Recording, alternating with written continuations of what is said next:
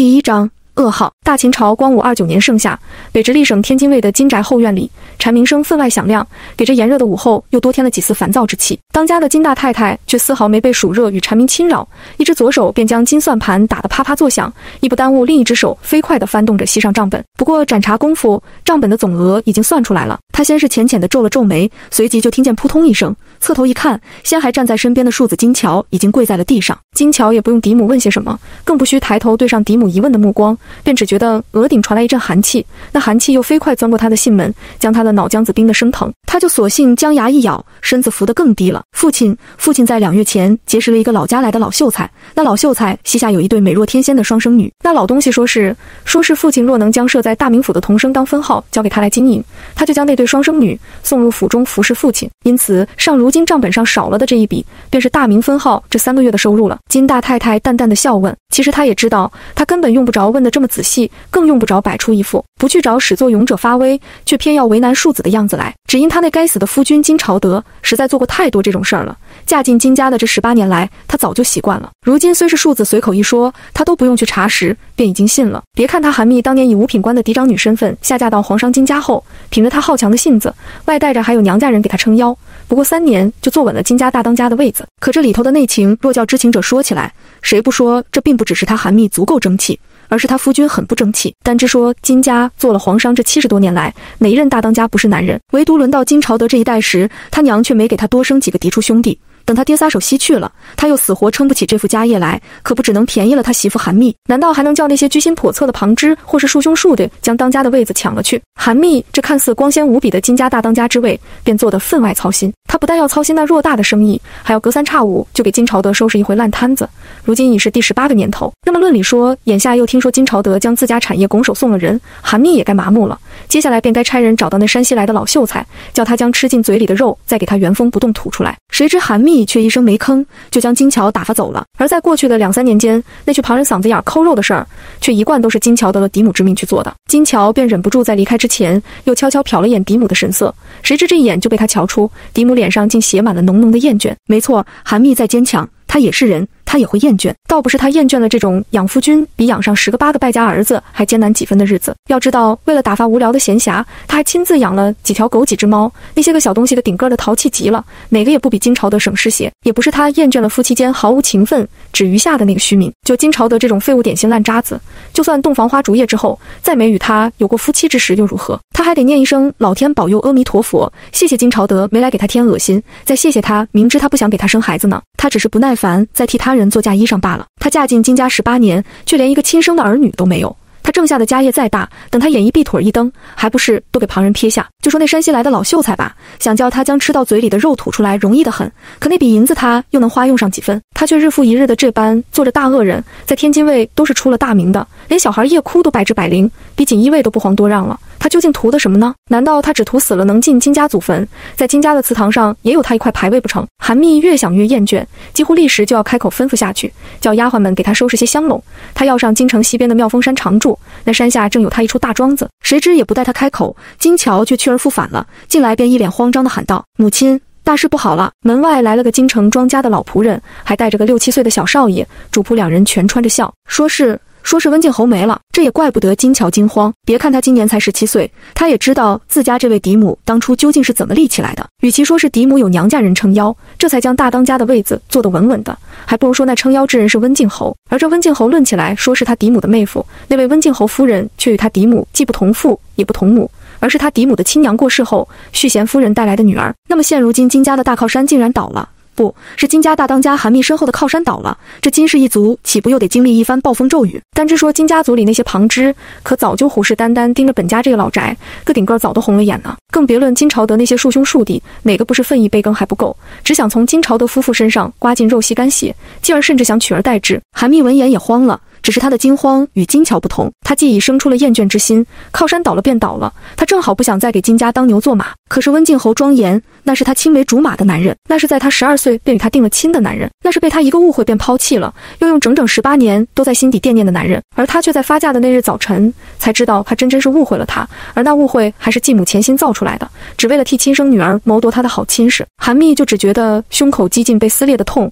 痛得他无法呼吸。他本就对不住他了，却平白又受了他18年恩惠，为何不等他还他些许情分，他便走了？好在韩密这10几年的金家大当家也不是白做的。等他深吸了几口气后，金乔已经见不到他脸上还有一点点遗留的悲痛，更看不见一丝泪痕，只听他缓缓说道：“快去将那位老仆和小少爷请进来。温晋侯夫人苏英再与他不亲不热，甚至当年还抢了他的亲事，名义上也是他妹子。如今妹夫温晋侯没了，却是个庄家老仆带着位小少爷从京城赶来天津卫，虽穿了孝，却没提报丧。那主仆两人也就不是为了报丧而来，不是吗？还有那位小少爷又是谁家的？要知道苏英也与他一样，出嫁后便没生出半个蛋来。虽说为了装纳贤良淑德的相，苏英也给夫君纳了几个妾，那些妾一样一无所出。难不成那小少爷是温晋侯养的外室生下的？如今当爹的没了，再也无法护着那孩子周全，老仆只好带着这位小少爷逃命间求助来了。那他眼下所能做的，也就是先将人喊来问清楚罢了。等他先问清温晋侯究竟为何丧的命，再问清他是不是临去前还有事托付他也不迟。若他真有遗言交代他，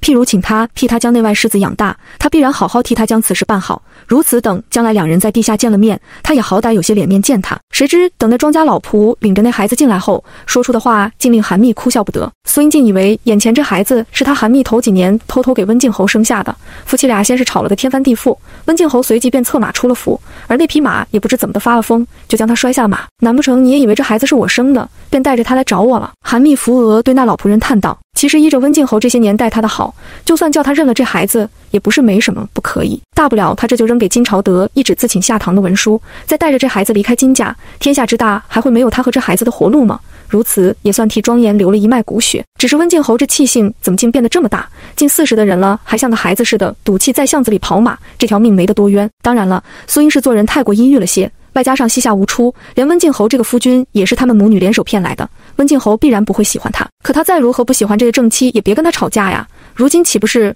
他自己吞了苦果？这时也不等那老仆答话，那孩子已经快步跑到了韩密跟前，又伸手拍了拍韩密的手肘：“韩姨，你想差了，我不是我干爹亲生的儿子，我是他领养的孤儿，我亲爹曾是干爹的手下，你可别生我干爹的气。我干爹从不曾在外头养过外室，我偷听过我干爹和别人说话，他说不是温晋侯夫人不能生孩子，是他不想和他生孩子，他心里一直只有韩姨一个人，让许伯带着我来投奔您，这是我干爹闭眼前交代的。他说温晋侯夫人既然不信我不是我干爹的骨血，唯有您才保得住我和许伯的命。”韩密虽是因为温晋侯的亡故悲痛万分，此时听了这孩子这么一番话，先是惊讶于苏英为何不先打听一番便要斩尽杀绝，随即又忍不住面红耳赤起来。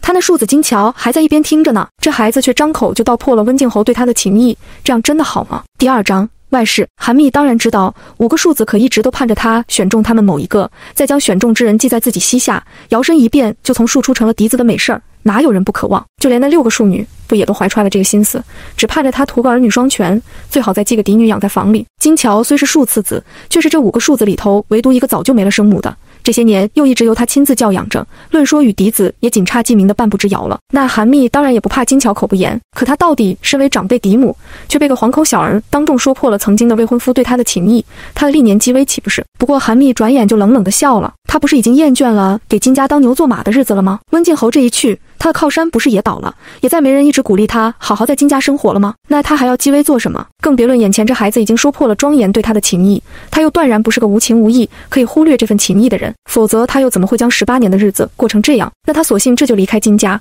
用余生去替庄严诵经祈福，也替自己祈福，只求两人下辈子再续前缘吧。他也便假作看不见金乔的满眼哀求，张口便将收拾东西的话传了下去，又打发了身边一切闲杂人等，只留下许伯仔细盘问了良久，譬如庄严留下的所有话，以及庄严过世前的所有蹊跷。偌大的后宅里立时就无声的忙碌了起来，来来往往的全是他的亲信仆从。至于金乔这孩子，虽然并不是他亲生，等他真到了临走之时，他也绝不会亏待他就是了。难道他忍心看着自己一手拉着大的孩子被他的兄弟叔伯们生吞活剥了不成？只是韩密到底也没想到，也不过是半天后，他那位好妹妹苏英便已亲自从京城杀到了天津卫，又径直叫骂到了金宅大门外。韩密，你给我滚出来！你滚出来给我个交代，再将那小杂种也给我交出来！苏英为了令那叫骂之声传得更远些，不惜穿着校服站在马车轿厢前头的踏板上，不但全没了侯夫人的尊贵矜持模样，脸色也苍白得像个鬼。你别以为我们侯爷没了，你手里又把持着侯爷的外世子，便能当我的家了？我还没死呢，我可是温晋侯府的当家主母，只要我不发话，那外世子就没人敢认他。你也别妄想着扶持他做温晋侯，再借着一个孩子的事继续做你的金家大当家。韩密，你别做梦了，你给我滚出来！其实苏英再怎么阴郁，却向来不是个火爆性子，何况他也是个要脸的。这种立在马车上当众骂大街的事儿，若放在过去，他断断做不出来。可他现在已经是个寡妇了，膝下却没有一个男嗣可以抱上去袭爵，连个庶出女儿都没有，也就断了招赘的路。唯独一个传说中的温靖侯外世子，却早早跑到了金家来寻求庇护。那他又能怎么办？难道就任凭庄家族里强行给他塞上一个嗣子，从此便过起那活死人的太夫人日子，甚至眼睁睁看着向来瞧不起他的小叔子摇身接替了爵位不成？好啊，他可以做活死人，再不然也可以学着亲娘一样令侍他人，想必庄家也没人敢拦着他。可他这33、4岁的年纪，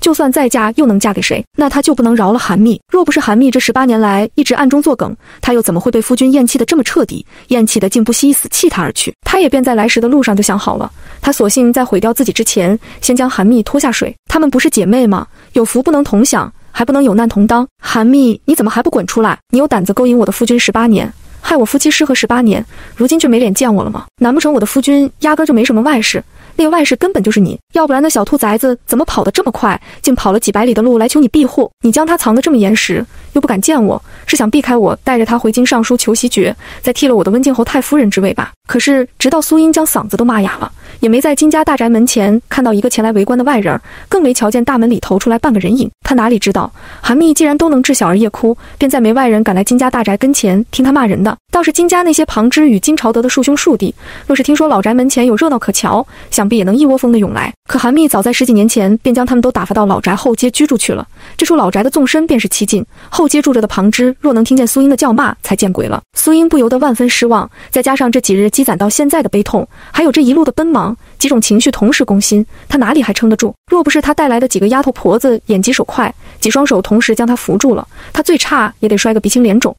却也就在仆妇们将他从车上扶下来后，又劝他不如派人去叫门。众人就听得门声响了，那门里随后就走出一个脸色阴冷的少年。才这么会子功夫，温靖侯夫人就骂累了。你这骂人的本事也不灵啊，这才骂没20句就累了，也敢打到我们金家门上来。这少年正是金乔，听门防报进去说温靖侯夫人来了，便与嫡母自告奋勇出来处置，随后便一直站在门内听苏英骂街呢。他是个庶子不假，也很畏惧嫡母，可当年他生母早亡，要不是嫡母将他接到了正院教养，另外几个兄弟的姨娘恐怕早将他弄死了，那他便欠着嫡母一条命的恩情，就算是天王老子敢与嫡母作对，他也绝不轻饶。他便在冷冷地嘲讽过苏英之后，又浮起一脸冷笑看着他。而苏英也不知是嗓子太疼，还是被金乔这副冷意威慑了，再不然便是太过劳累，一时间便有些讷讷地说不出话来。金乔这才觉得有些快意，便对苏英身边的下人挥了挥手，我们大当家请你们夫人进去说话呢，还不快扶着人跟进来。其实金乔心底并不赞成嫡母在这种当口面见这位温靖侯夫人，嫡母可是一味抱了离开金家的心思呢。这位温靖侯夫人虽然没了夫君，也不会白当了这么些年的侯府主母吧？那若是待会儿嫡母与温靖侯夫人对上了，两人一旦一言不合，等嫡母归了京城，这位还能饶过嫡母？他只需隔3差5叫侯府的奴才去给嫡母找麻烦，都不用他亲娘与继父替他出头，便不够烦人的。那还不如这会儿便不相见，等日子久了，一切也就慢慢的淡了去。可金乔既然不敢用这话说服嫡母，嫡母叫他请温靖侯夫人进去相见，他又怎敢不遵从？外加上此时距离韩密发话收拾行装已是大半天之后了，金乔也便清楚得很，他再也拦不住嫡母了。而在这金家，若是连他也拦不住嫡母，旁人就更不成了。他就打定主意，等嫡母见温靖侯夫人时，他一定要在一边随侍，至少也要叫温靖侯夫人知道，将来嫡母即便真离了金家，也还有他这个庶子给嫡母撑腰。温靖侯府再是勋贵世家又如何？他金乔光脚的，不怕穿鞋的。况且金家旁的没有，却偏偏有的是银子。嫡母之前也将很多人手留给了他。我们大当家的心情正不好呢，还请温靖侯夫人见了他之后谨言慎行。金乔索性便在路上先出言警告起来：您可别跟我说您是侯夫人，他是平民百姓，若论谨言慎行，也该是他。就算真是这个理儿不假，您可是金玉，我们这等人家却是瓦砾，若是真格碰撞起来，谁疼谁知道。苏英不由得被金乔这几句话气得满脸煞白。那该死的韩密究竟是什么妖精转世的？若韩密不是个妖精，为何不但能勾走他夫君的魂魄这么多年，还将个金家庶子也教得这么愿意维护嫡母？就连他那小叔子庄岑之所以素来瞧不起他，不也是韩密的缘故？苏英就只觉得满心的恼恨、憎恶与嫉妒全都纠结成团，几近撑破他的胸腔。他可以没有夫君的尊重和宠爱，他也不屑学习韩密这些年来掌管金家的凌厉手段，商户主母不要脸面，他却做不到。可他为什么连一个养在膝下又将他当成神之一样敬重的庶子都没有呢？但凡他膝下有个庶子，哪怕也不像这个金家小子这样出息，他又何必舟车劳顿追来天津卫，连家里的灵堂都不顾了，只为了将那外世子哄回去，听话便留下，不听话便杀掉。这般等韩密在自己的正房门槛内迎到苏英后，一眼便发现苏英的目光如刀。要不是韩密早就见惯了这种神情，这眼刀说不准就会将他生生剜出几个无形的血洞来。而眼下的他不过是淡淡一笑，却也正是韩密这份淡然，再搭上金桥方才那几句警告，如今这小子还无声地立在一边，眼里全是防贼一般的冷厉，越发激怒了苏英。就在赶来天津卫的路上，他苏英还曾天真的期盼过，他这位异父异母的姐姐会顾念几分姐妹情分，伸手帮他一帮呢。哪怕韩密不想帮他，总不会忍心看着温靖侯绝了嗣，也该着将那陶家的小崽子交到他手里吧。感情他竟是做了一路的梦。苏英满心的怒火与悲愤，不禁全都化成了比哭声还难听的怪笑。外面此时已是黄昏，天色正渐渐暗下来，至于西边的天空被残阳染成血色。他这笑声穿破门窗渗入暮色，立时将那才刚归来的鸟又惊飞了。就连在外头行走的仆妇乍一听见这笑声，还都以为见了鬼，全都戛然止住了脚步，惊讶地四处张望起来。金桥的心顿时随着这笑声揪紧了，一阵凉意也密密麻麻爬上了他的后背心。只可惜也不等他暗叫一声不好，更不容他伸手做出任何阻拦的动作来，苏英已经如同脱了缰的烈马，疯野似的一头撞向韩密。第3章重生。这个梦可真好啊！韩密梦到自己回到小时候，那时娘亲还活着，父亲也还没那进一群乌烟瘴气的妾来，也就更没有什么继母继妹的存在了。那小小的3进院里，就和和美美住着他们一家3口，仆妇们也还没学会勾心斗角、跟红踩白，要多亲近就有多亲近。只是韩密也知道，梦终归是梦，一旦他从梦中醒来，他首先就得应对金氏一族的震怒。他被疯子一样的苏英一头撞倒在地，好像是磕坏了头，当时便不省人事。此时已不知几天过去了，金家族里定然早就知道了一切来龙去脉，也定然早就炸了锅吧。他就说什么也不想睁开眼，他既舍不得梦里的娘亲，也不想面对现实里的金家，更不敢去想已经过世的庄严。可他无论如何也得醒来啊！难道他还能一直用长睡不醒逃避现实？那可不是他的性子。韩密便懒洋洋地伸了伸胳膊，又懒懒地掀开眼皮。可就是这一睁眼之下，竟将他吓了一跳。原来此时也有个丫头来到了他床前，刚打开幔帐弓下身子，手中还拖着热腾腾的手巾吧，也不等张口唤他起床，便险些与缓缓起身的他贴了个脸对脸。这不是青芽吗？不是他做姑娘时在他房里服侍的青芽，被继母孙氏下令乱棍打死的青芽吗？感情他方才不是做梦，还是眼下他以为他是醒来了，其实还没醒，梦境还在继续。韩密就伸手往自己的头上摸去，想摸摸头上有伤没有。苏英撞他的那一下也不知用了多大牛劲，他摔倒的一刹那只觉得后脑勺都快被磕碎了。那要是他头上没有伤，也不觉得疼，他就一定还在梦中。青芽扑哧就笑了，连忙拉住他的手：姑娘这是作甚？姑娘昨夜就彻底退烧了，额头也早就不烫了。太太正等着姑娘一起用早膳呢，还叫厨房熬了您最爱喝的桃花粥，奴婢这边服侍您起来吧，可别叫太太久等了。韩密就是抓住青芽的手，又轻轻挠了挠这丫头的掌心儿。青芽可最怕痒了，如果这丫头又咯咯笑着反喝起她的痒来，他就知道自己到底是不是做梦了。青芽就果真咯咯笑起来，随即又炸起手来搔起了韩密的腋窝，全然不怕自家姑娘高烧刚退，再笑出个好歹来，就跟当年一样的没心没肺。韩密顿时痒得不行，一边连声喊着青芽姐姐饶命，一边任由欣喜的笑容跳上眉梢。他真的没做梦，他真回到了未嫁人的小时候，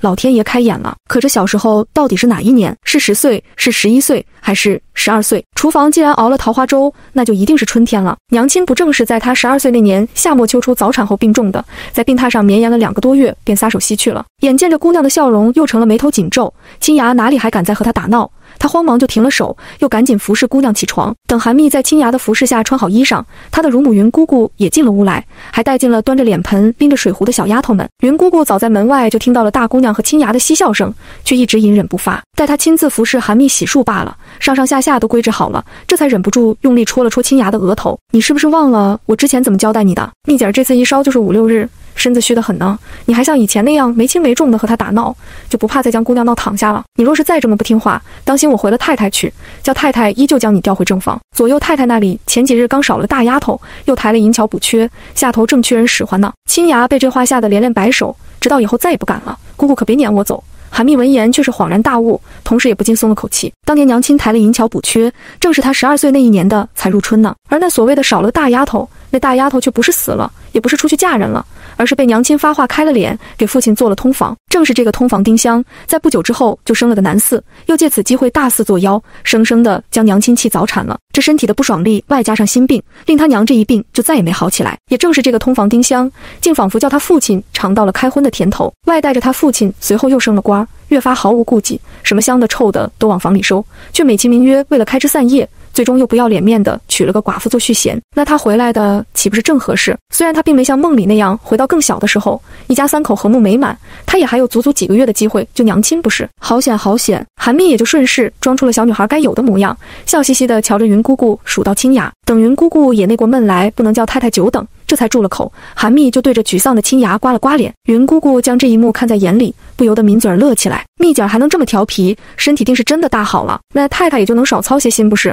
要知道那丁香可是孕吐个不停，才被太太发现端倪，这才咬着牙在几天前摆了酒，给了丁香一个名分。若蜜姐这并不早些好起来，太太哪里疼得出手做别的？可云姑姑到底也没想到，等她与丫头们一起服侍着太太和大姑娘用了早膳，又趁机悄悄提起早几日的话题，劝说到太太若要动手就得趁早。太太当时就沉了脸，我知道小云你是为了我好，自打出了丁香这么个事儿之后，可不单是你劝我，连王妈妈和小芳也劝了我好几次。韩蜜的母亲何氏这般道，可是她也有她的坚持不是吗？为了一个爬床的被主丫头，她就要手上沾血吗？这不值！哎呦我的好姑娘啊，这有什么值还是不值的？云姑姑一着急，便将当年的称呼都喊了出来，只要能叫那丁香落了胎，不叫庶长子从这小贱人肚子里爬出来，就值得很，否则这后宅里的丫头们还不都得以为当家主母好糊弄，个顶个儿都想爬老爷的床了。总之爬床也不会被太太惩罚，太太还得笑模笑样的给开了脸供起来，再盼着他们生下一男半女的不是？哪怕是姑娘真不能生了，那也得是您发了话，给姑爷好好调个妥当人服侍，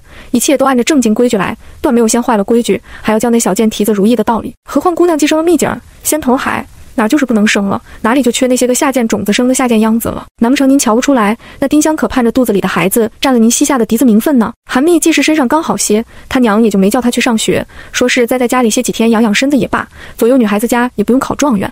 等他用了早膳，便被清雅领到正房里的东屋里写字，而他娘和他乳母几人就在西屋说话。谁又料得到他却偷偷地放下了笔，还悄悄地离开了东屋，一路竖着手指放在嘴边，不许外头的丫头说话，一路就猫着腰来到了西屋门外。他便将他乳母劝说他娘亲的话全听在了耳朵里，随即就又听他娘说道：我说不动手就不动手，小云你若是再这么劝我，蜜姐那里你也别管了，我还怕你将蜜姐教坏了呢。韩蜜忍不住就叹了口气，她若真还是个12岁的女孩子，她娘与她乳母的话她可能还听不懂。她当年也的确对发生过的事儿都挺懵懂，譬如丁香怎么就突然成了通房，她娘得的也不是病，而是早产坏了身子。等她想明白了，都已是成家之后，可现如今她都是在世为人了，再听罢这些她前世都不曾听说过的话，她还有什么不清楚的？感情她娘归根结底竟是死于为人太正，外加上还对父亲抱着希望，这才将丁香一个奴才放纵的不知天高地厚。他父亲都对他娘没了尊重，不声不响便收用了他娘身边的丫头，他娘又是何苦来的？为这么一个男人坚持做正人君子有意思吗？韩蜜也就想都不再多想，抬手便撩开帘子进了西屋。他的突然出现难免将他娘与云姑姑都吓了一大跳，他娘更是慌忙离开座位，一把就将他拉到怀里。你不是正在东屋写字吗？怎么跑过来了？你都听见什么了？娘正与你云姑姑玩笑呢，你不论听见了什么，可别往心里去。韩蜜却缓缓挣开他娘这个怀抱，又伸出自己的手握住了他的手，手掌虽小，却别提多有力了。头些日子过年时，娘不是跟我说过，我都12岁了，是个大姑娘了吗？我既然已经是个大姑娘了，娘也不用什么事儿都瞒着我了。既是父亲想叫丁香给她生儿子，娘又不愿意听云姑姑的话整治丁香，那就叫她生吧。她一个大字儿不识的丫头，还想亲自教养孩子不成？无论她生男生女，娘都是那孩子当仁不让的嫡母。若是她生了父亲的长子，自然得抱到正房来。娘和云姑姑也别怕有了这个长子占道，等娘再生了小弟弟，变成了次子，庶长子只是庶长子，还妄图占了嫡出的道不成？丁香不过是个奴才而已，想仗着生了庶长子便上天，还妄图叫庶长子摇身变成他娘名下的嫡长子，再气死他韩蜜的娘，那已经是前辈子的事儿了。何氏哪里料得到小小的女儿竟能说出这种话来？她立刻就将疑问的目光投向云姑姑，仿佛以为这些话都是云姑姑教她的。韩蜜就摇头笑了，娘不用责备云姑姑，这并不是云姑姑教我的，我既是在温靖侯府的学堂复学，这几年的学总不是白上的。娘恐怕还不知道我前几天为何发了烧吧？其实我病了那天，正是您给丁香摆酒开脸那一日，丁香或许是太高兴了，就在宴席上多喝了几杯。等她回她的西小院去，先在回廊上遇上了我，她可是拉着我的手和我说了不少的贴心话呢。韩蜜刻意将贴心话这3个字说得重极了，话音才落，何氏已经变了脸。第4章顶牛。韩蜜既是说出了娘不想整治丁香便不整治的话来，便是认真的。她娘不想脏了手，她也一样，为了个奴才秧子就脏了手，这种事她还真不稀得做。那丁香若是她父亲那进来的良妾，又先于她娘有了身孕，她或许还愿意捻捻手指头，如今又是何必？他有的是别的法子叫那丁香嚣张不起来呢。他也便张嘴就将他发烧的黑锅扣给了丁香，说是丁香曾在回廊里与他胡言乱语了半天，不但将他吓到了，还叫他着了凉。要知道他娘可是真心疼爱他的，当年之所以狠心撒手西去，想必也实在是被气得很了，并不是不在意他。那么现如今先叫他娘有个准备，即便不愿手上沾血，叫丁香落胎，他娘也就会狠下心来，而不是任凭那丫头蹦跶，不是吗？何氏果然就被女儿这话气得不善，气那丁香给脸上脸。他这个大夫做的还不够好吗？落在旁人家没名没分的丫头私下爬男主人的床，无疑是啪啪打了当家主母的脸，哪个不是踢脚卖了的下场？而他不但给丁香开了脸，还允诺等那丫头这一胎生下来，不论是男是女都抬她做姨娘。那丫头却还嫌不够，还敢拉着她女儿说些个长姐要爱护幼弟的疯话。看来还真是像王妈妈和小云小芳说的那样，她就是太贤惠了，她贤惠过头了。她若是再这么下去，莫说是自己，恐怕连女儿都 hold 不住了吧？那就更别提还没投生到她肚子里的男嗣，孩子说不准就会嫌弃她软弱，连投胎都不敢来了。她便一边叮嘱云姑姑先将女儿带到东屋去，一边喊来了她的大丫头薄荷：“你这就替我往西小院走一趟，吩咐丁香务必好好养胎，这些日子就不用来正房服侍了。她不论生男生女，可都是老爷和我的孩子，若是她自己个儿不小心折腾掉了这个身孕，可别怪我不饶她。”言之意下便是已经告诉丁香，可别再做什么母凭子贵的美梦了。孩子即便生下来，也与丁香无关。等薄荷走了，在后院里替何氏打理钟馗的王妈妈也回来了，才一进的正房，就听何氏叮嘱她叫个官衙来。前些日子不是有个五品郎中犯了事，家里的女眷和女仆都充了官奴的，妈妈叫官衙将那家的丫头领几个来我瞧瞧。王妈妈先是一惊，显然是还不知道太太为何想开了，可她随即就是一阵心疼。太太这何止是想开了，这便要给那丁香多树几个敌手，再做看几个通房互相倾轧争斗，自己都不用如何伸手，这正房也就清静了。太太分明也不愿意再在老爷身上用真心了，老爷已经实实在在伤了太太的心。只是王妈妈既是何氏当年的陪房，小云与小芳也一样，又有哪个会不帮着何氏，反去帮着老爷的？等到了午后未时中，王妈妈便已将官衙领了来，那官衙还带来了8个14、15岁的丫头，一排人只需往当院一站，已是春兰秋菊各领风骚。韩密连午觉都是在何氏的正房睡的，此时也早睡醒了。可惜就算他已将那个庶出可别想占了嫡出的道这种话推给了学堂，显摆了一番他已经长了能耐，他娘也不会叫他出现在这种场合，他便只管在东屋窗跟前趴着看起来，又嫌刚拖到窗前的椅子冷硬，就叫青牙给他垫上2个厚厚的大银枕。青牙却是有些不明白，太太为何又要买人？这正房里虽然少了个丁香，即将银桥提成了1等，太太身边也有4个大丫鬟服侍呢，哪里就真的缺人了？就算是真缺人使唤，也不能直接买这种14、15岁年纪的来啊，这哪有7、8岁、10来岁的容易养熟？韩密便伸出2个拇指来，比划着给青牙看，你瞧见我这2个手指头了没有？如果我的左手大拇指是丁香，我的右手大拇指就是新买来的。太太这是叫他们2人顶牛丸呢？难不成太太还能放下身段和丁香对上？青牙顿时瞪大了眼，大姑娘怎么连这个都懂？真是不愧是在温靖侯府上复学的。他就连忙扶住了韩密的肩膀，以免大姑娘一疏忽再从椅子上掉下来，却也不忘连连伸手指点着外头那一排丫头，与韩密玩起了猜人的游戏。左边这第3个长得最好，可模样却太柔弱了，若想靠他和丁香对抗可难了些，我猜太太定然不会选他。丁香过去可是太太身边的1等大丫鬟，人脉哪里是个新买来的丫头能比的？左边第5个倒是一瞧就够厉害，可这种人太厉害了也不好吧？那不是给太太找麻烦？韩密听着青牙逐一评判着，一双眼忍不住笑成了月牙。这丫头虽然没心没肺了些，也便什么话都敢跟她这个大姑娘聊，却贵在最合她一条心，不是吗？那她也就不用怕青牙对她生了怀疑，今后有很多事都能借青牙一张嘴一双手呢。她就轻笑着低声教起青牙来，那第5个再厉害又如何？她还不是与另外7个一样都是官奴？太太若真将她买下来，便是救她离了火坑。即便她不感念太太救她的恩情，一个官奴还能跳出大天去？见青牙还有些懵懂不解，韩密却不再多说什么了。难不成他还能告诉这丫头，才充了官奴的女子，若是没有被哪家府上买了去，等再过些日子，便只有被投进教坊司做官妓的一条路了。而他娘之所以看上这个范氏郎中府上的丫头，却不是买个曾经的小姐来，也定是早就衡量清楚了。小姐再怎么落魄，骨子里也还是小姐吧。随后何氏果然也没费什么功夫，便先将那左手第5个挑了出来。那第5个忙往前2步，跪下便给何氏磕头，却也不等青牙夸赞一声大姑娘真聪明，竟想到了太太心里去。何氏却又指了指左边第3个，分明是连这个也买了下来。青牙顿时惊讶起来，大姑娘不是说2个手指才好顶牛吗？那现如今却成了3个，多出的那一个难道还得太太自己来对付？韩密忙笑着给他指了指身边不远的几案上那座香炉，你瞧瞧那炉子底下是不是3条腿？你看它多稳当。也就是趁着青牙真去端详那座香炉去了，韩密心头又大松了一口气。他还怕他娘只是暂时被他点醒了，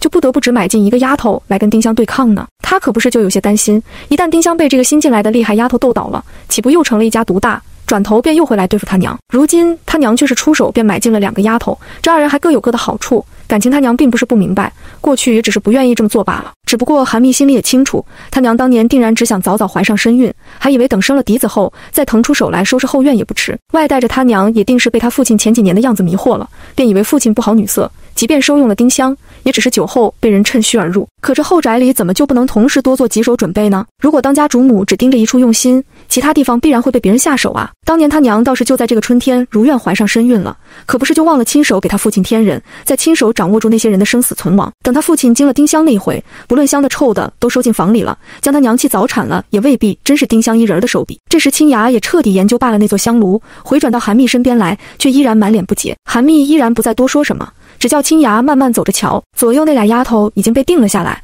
还愁将来不演戏给你看，等你多看几出戏，你便懂了。这般到了傍晚时分，韩密的父亲夏牙回来了，才回到后宅，便得知何氏竟给他买了2个人来，还说择日不如撞日，今晚便摆酒给那2个丫头开脸。韩云峰就只觉得惊讶之余，又惊喜非常，却也难免有些忐忑。要知道以他这30才出头的年纪，便做到了顺天府的从6品推官，可全靠着丈人家的扶持呢。且不说他那大舅兄如今已是西川的布政使，单之论何氏与当今的皇后娘娘既是表姐妹，又是自幼的手帕交，他就平白受了多少恩惠。因此尚别看他膝下只有韩密一个嫡女，自打嫡女落地后，如今已是12年了，何氏中间虽又有过身孕，却没养大，他也不敢提什么纳妾之事。那么现如今何氏竟主动给他买了2个丫头来，他可不是欣喜妻子的贤惠之余，也怕这消息传到何家去，或是传到皇后娘娘耳朵里，再影响他的前程。再说他才刚勾搭上嫌疑方那一位没多久，他又如何不怕？何氏这是听到什么风声？他便立刻就装出了些微恼意，直到秋娘你这是做什么？就算是为了你我的子嗣着想，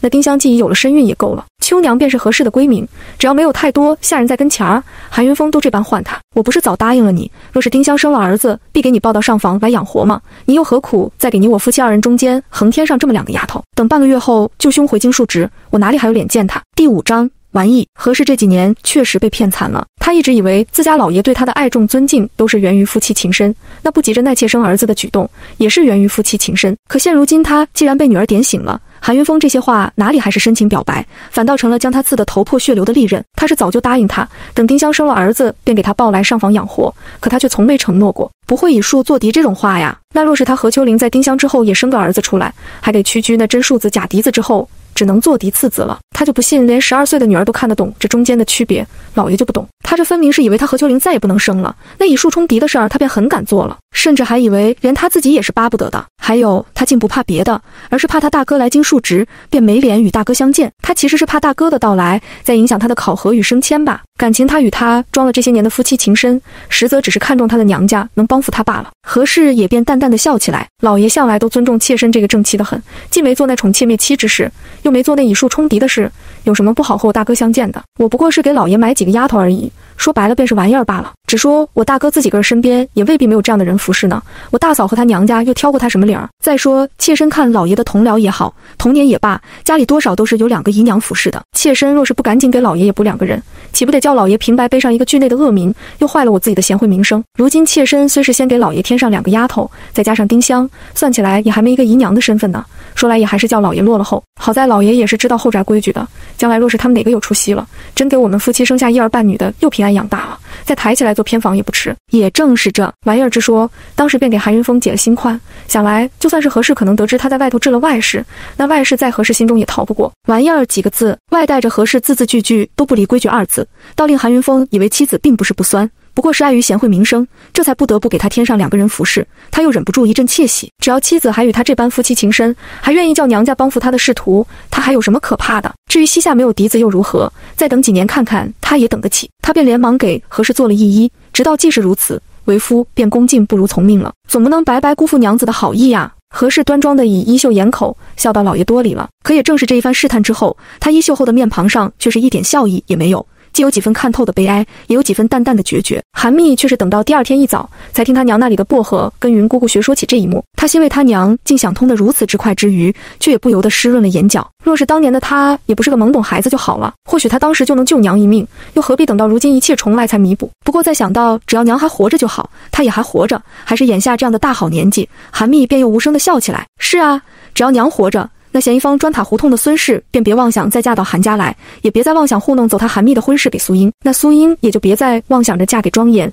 又害了他一条命去。可是为何当年他娘才去世半年多，他父亲就意图续娶孙氏进门呢？只是父亲或许碍于他旧家势力，还是在一旁的什么，便不敢做得太过分罢了，这才不得不守满1年期效，这后半年又别提守得有多么心不甘情不愿了。那么韩密如今再回想起当年来，他突然就生出满心的怀疑，难道父亲早就跟孙氏勾搭上了？甚至是他娘还活着的时候，即使心中已经生出这种疑惑，外加上此时薄荷已经走了，外头的细细话语声也停了下来，他也就不再装睡，他得赶紧去他娘跟前求一求，说他已经好彻底了，他要上学，只有他能离开家，日日去温靖侯府上学去，他才有更多的机会查证一切，不是吗？要知道庄延龄去世前不但交代了许伯很多话转告他，还给他留了封信呢，那封信里可透露给他好多有用的东西，譬如那孙氏的短处，还有他那好父亲的致命软肋。何氏此时早已起来了，见女儿也来了，便笑着招呼丫头们可以摆早饭了，却也不忘将昨儿买来的2个通房打发下去。我这儿既是总带着大姑娘一起用饭，往后到了饭点儿，你们就不必来服侍了。言之意下便是烟杂人可别往他女儿面前戳，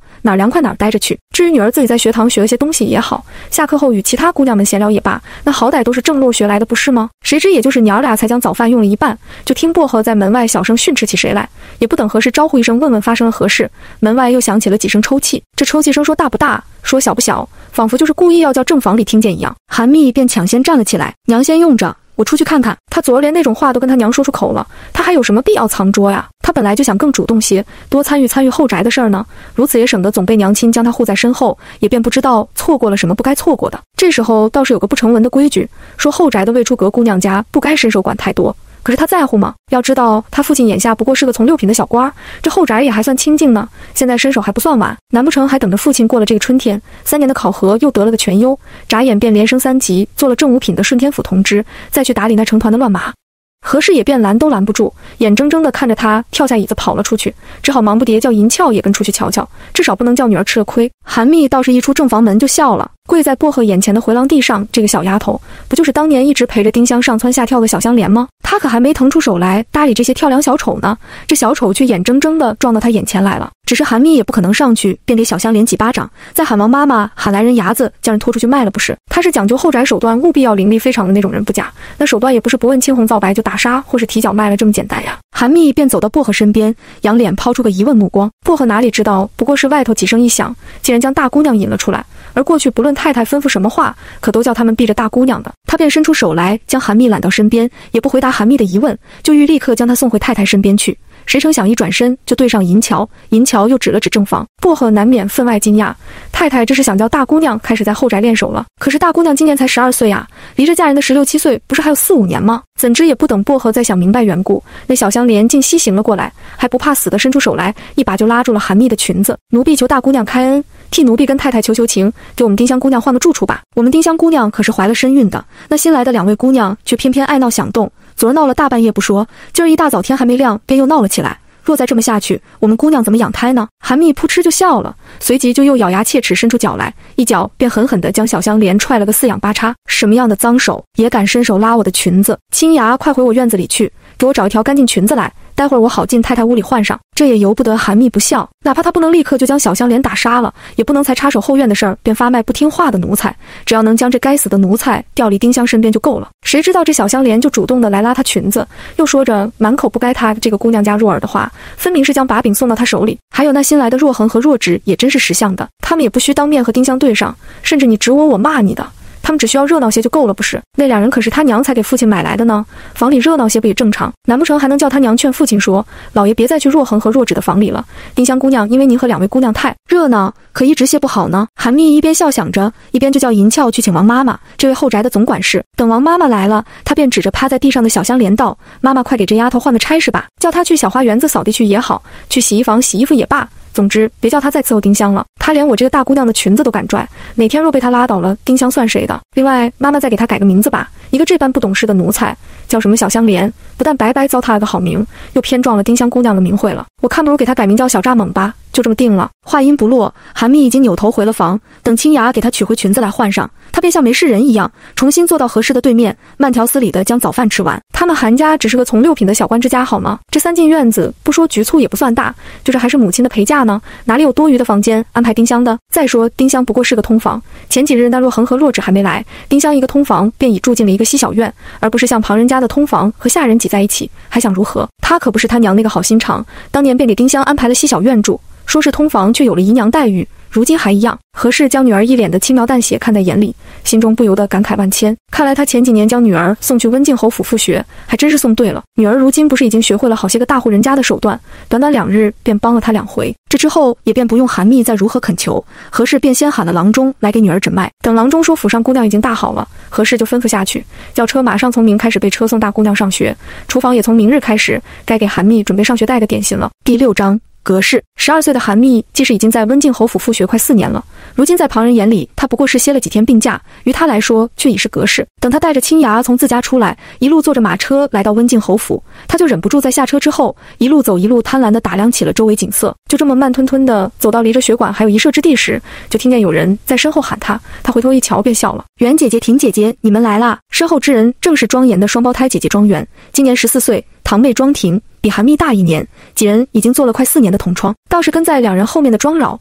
这位庄严的庶妹，韩密还是头一次在听兰馆的门口见她。庄园又怎会看不懂韩密脸上的疑惑？他便在与韩密打过招呼后，笑着指了指庄扰，扰姐前天满了10岁，也来和我们一起上学了。庄扰本就巴不得嫡姐如此呢，闻言赶忙上前与韩密见了礼，又笑着问道：你姐姐身子可大好了？却也不待韩密与庄扰寒暄罢，庄园与庄婷已是忍不住悄悄朝韩密挤弄起了眉眼，一副你可别被他糊弄了的模样。韩密将2个好友的神色看在眼里，心头忍不住笑起来。这重活一世还是有太多的人与是没什么变化的。自家里的丁香姑娘依旧嚣张，这温靖侯府里的庶女庄扰也依旧面甜辛苦。想当年要不是庄扰配合苏英唱出那出大戏，他怎么会平白相信了庄严对不住他，又怎么会一气一急之下便要悔婚，说是宁死也不嫁庄严了？就连继母孙氏出的馊主意，叫他与苏英一夫而嫁都答应了。这庄扰明明是自幼便怀揣了一副坏心眼儿，连庄园和庄婷都早看清了他怎么就会天真的以为庄扰既是庄严的庶妹，将来还要靠着哥哥撑腰呢？便不会给他哥哥造谣。几个学生今日来的都还算早，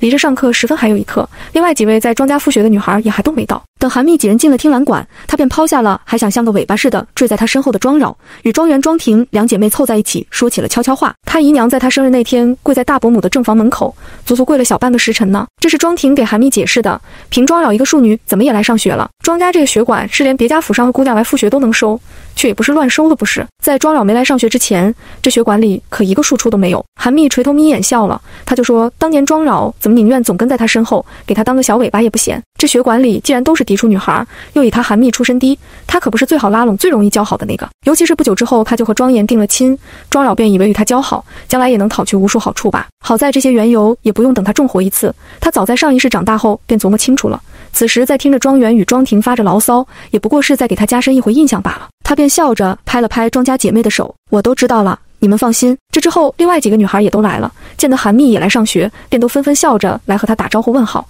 众人便又在无形中将庄扰抛在了圈子之外。庄扰难免有些疑惑不解，他姨娘不是跟他说韩家的蜜姐儿既是出身低，便比另外几个复学的姑娘好拉拢吗？就连他自己也觉得，即便自己是个庶女，那也是侯府庶女，这学馆还是自家开的，说什么也不该被韩密冷落呀。庄扰这么一想之下，越发气得很了，气韩密不识抬举。韩家不过是个从6品的小官，要不是皇后娘娘替韩家说了情，那韩密还想进听兰馆？这听兰馆可是姓庄的，他韩密算个什么东西？可是庄扰也知道，嫡母正打算将嫡长兄与韩密的亲事定下来呢，还说什么虽说2人年纪还小，不能正式走礼，总该将信物与庚帖先换过，而不是黑不提白不提，再叫人笑话温靖侯府不厚道。那么庄扰就算再气愤，他又敢将韩密如何？他将来不用在韩密手下讨生活吗？这般等众人都各自回到自己的座位上坐下了，庄扰便悄悄从自己的书袋里掏出个笔袋来，又笑眯眯地将它递到了韩密的桌子上。这是我姨娘花6、7日才做得的，说是叫什么打子针，密姐姐瞧瞧喜欢不喜欢？韩密顿时惊呼一声，这针法好漂亮，好繁复，你姨娘手真巧，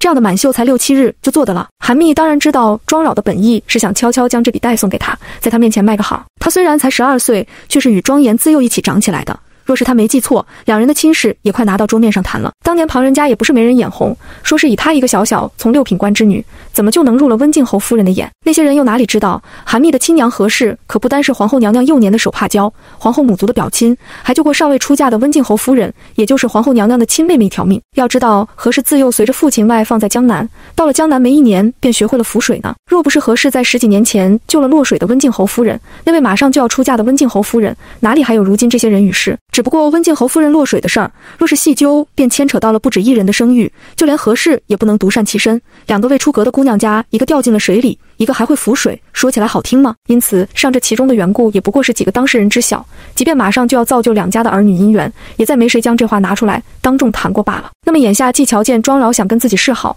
韩密又偏偏不想接受这个示好，他可不是就惊呼起来，还立刻就引来了同窗们的目光。袁姐姐、婷姐姐，你们快来看啊，这是饶姐儿姨娘绣的笔带，你们看这针法多精致。韩密犹嫌不够，还喊着众人来看，我们这些人可属宋姐姐女工最好了，宋姐姐你也来看看这针法，你能不能学会？他口中的宋姐姐，镇远将军府上的嫡幼女宋千红顿时冷哼一声，蜜姐儿你忘了，饶姐儿的姨娘可是绣娘出身，我哪里学得会她的本事？也就是宋千红当众点中了庄老的软肋，庄老的示好变成了主动找奚落。在座之人哪个不知哪个不晓，庄老的姨娘本是个活气绣娘，在温静侯夫人的陪嫁绣庄上做活，却借着王府上送衣料的空，便勾搭上温静侯，这才有了庄老的诞生。庄老当时满眼含泪，一把就将那笔带从韩密手中夺了回来，又忍不住狠狠地瞪了韩密一眼。韩密不由得有些委屈，我也没说什么呀，我不是一直都在夸你姨娘手巧，心里却暗暗冷笑道，庄老当年便总是如此与他示好的，他果真也上了当，这些同窗们不也因此渐渐与他不好了？单只说宋千红那个敢爱敢恨的小辣椒吧，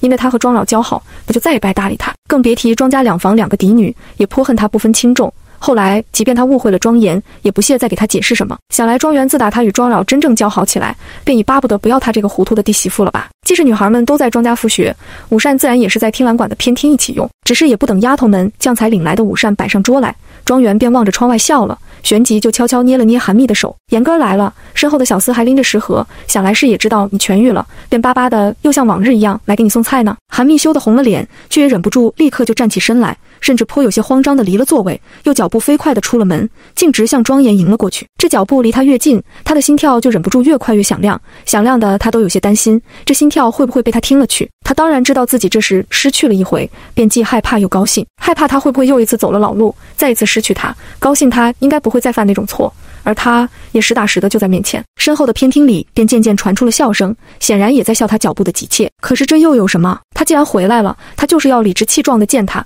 就是要理直气壮的和他好。等韩密终于迎到庄严身前，他便扬起白玉般的脸庞，对他微微一笑。庄严也顿时就笑起来，我才听我母亲说起密妹妹大好了，我还有些不敢信，便想来看看母亲是不是骗我。她的身子骨儿倒是一直都挺好的，可前几日那料峭的倒春寒却不是一般的冷，他可不是就怕他这一病会病得太久。只不过庄严说罢这话，便觉出自己话里的不对劲了。母亲说他大好了，他却不信，他这到底是想叫他痊愈还是不想啊？怪不得母亲总说他寻常都是个聪明的，可只要对上密妹妹就变成了傻瓜蛋。他就微微红了脸，慌忙伸手接过小厮提着的食盒来，又往他手里递了过去，一副顾左右而言他的模样，仿佛生怕密妹妹也觉得他傻，便不愿意和他好了。密妹妹既是才刚大好，我母亲便怕听兰馆的午膳不合你口味，特地叫厨房做了你最爱吃的素3鲜小包子，还有清蒸鱼和纯菜羹。庄严带来的小厮关山不禁急得直跺脚，世子爷这究竟是怎么了？竟想将这3层的食盒交给韩大姑娘拎着，他哪里拎得动？第7章绕路。殊不知韩密既是在世为人，又哪里会不知道，正是因为庄严一直都很喜欢他，也就偏偏总爱在他面前犯傻。倒是前世2人婚期将近时，他突然就开始疑神疑鬼，就将他这一贯的性子当成了他的躲闪。他每每话语含糊了些，他便总以为他有事刻意瞒着他，否则苏音和庄饶也不会那么轻易就骗了他，不是吗？韩密便又是仰脸一笑，那笑容比方才还灿烂。严哥哥真糊涂，话语中也不无娇嗔，正是他这个年纪的女孩该有的刁钻烂漫。我瞧关山拎着这食盒都挺费力的，严哥哥却拿来叫我拎。关山忍不住扑哧一笑，又连忙掩住嘴。别看他们家世子爷一旦对上韩大姑娘就有些愣头愣脑，可若叫世子爷将他的笑声听了去，等回头必然得叫他一起上教场，陪着世子爷打凹筋骨去。就他这小身板，给世子爷跑跑腿还凑合，哪里经得住世子爷那样的磨练？庄严实在是没听见关山这声笑，只因他眼里只剩下韩密一个人，他耳朵里也灌得满满的都是他的娇嗔和笑声。他就忙将那递出去却没人接的食盒收回来，笑道：那我送妹妹进去，人家才不叫你送。韩密越发娇嗔起来，严哥哥你是没听见，方才我出来迎你时，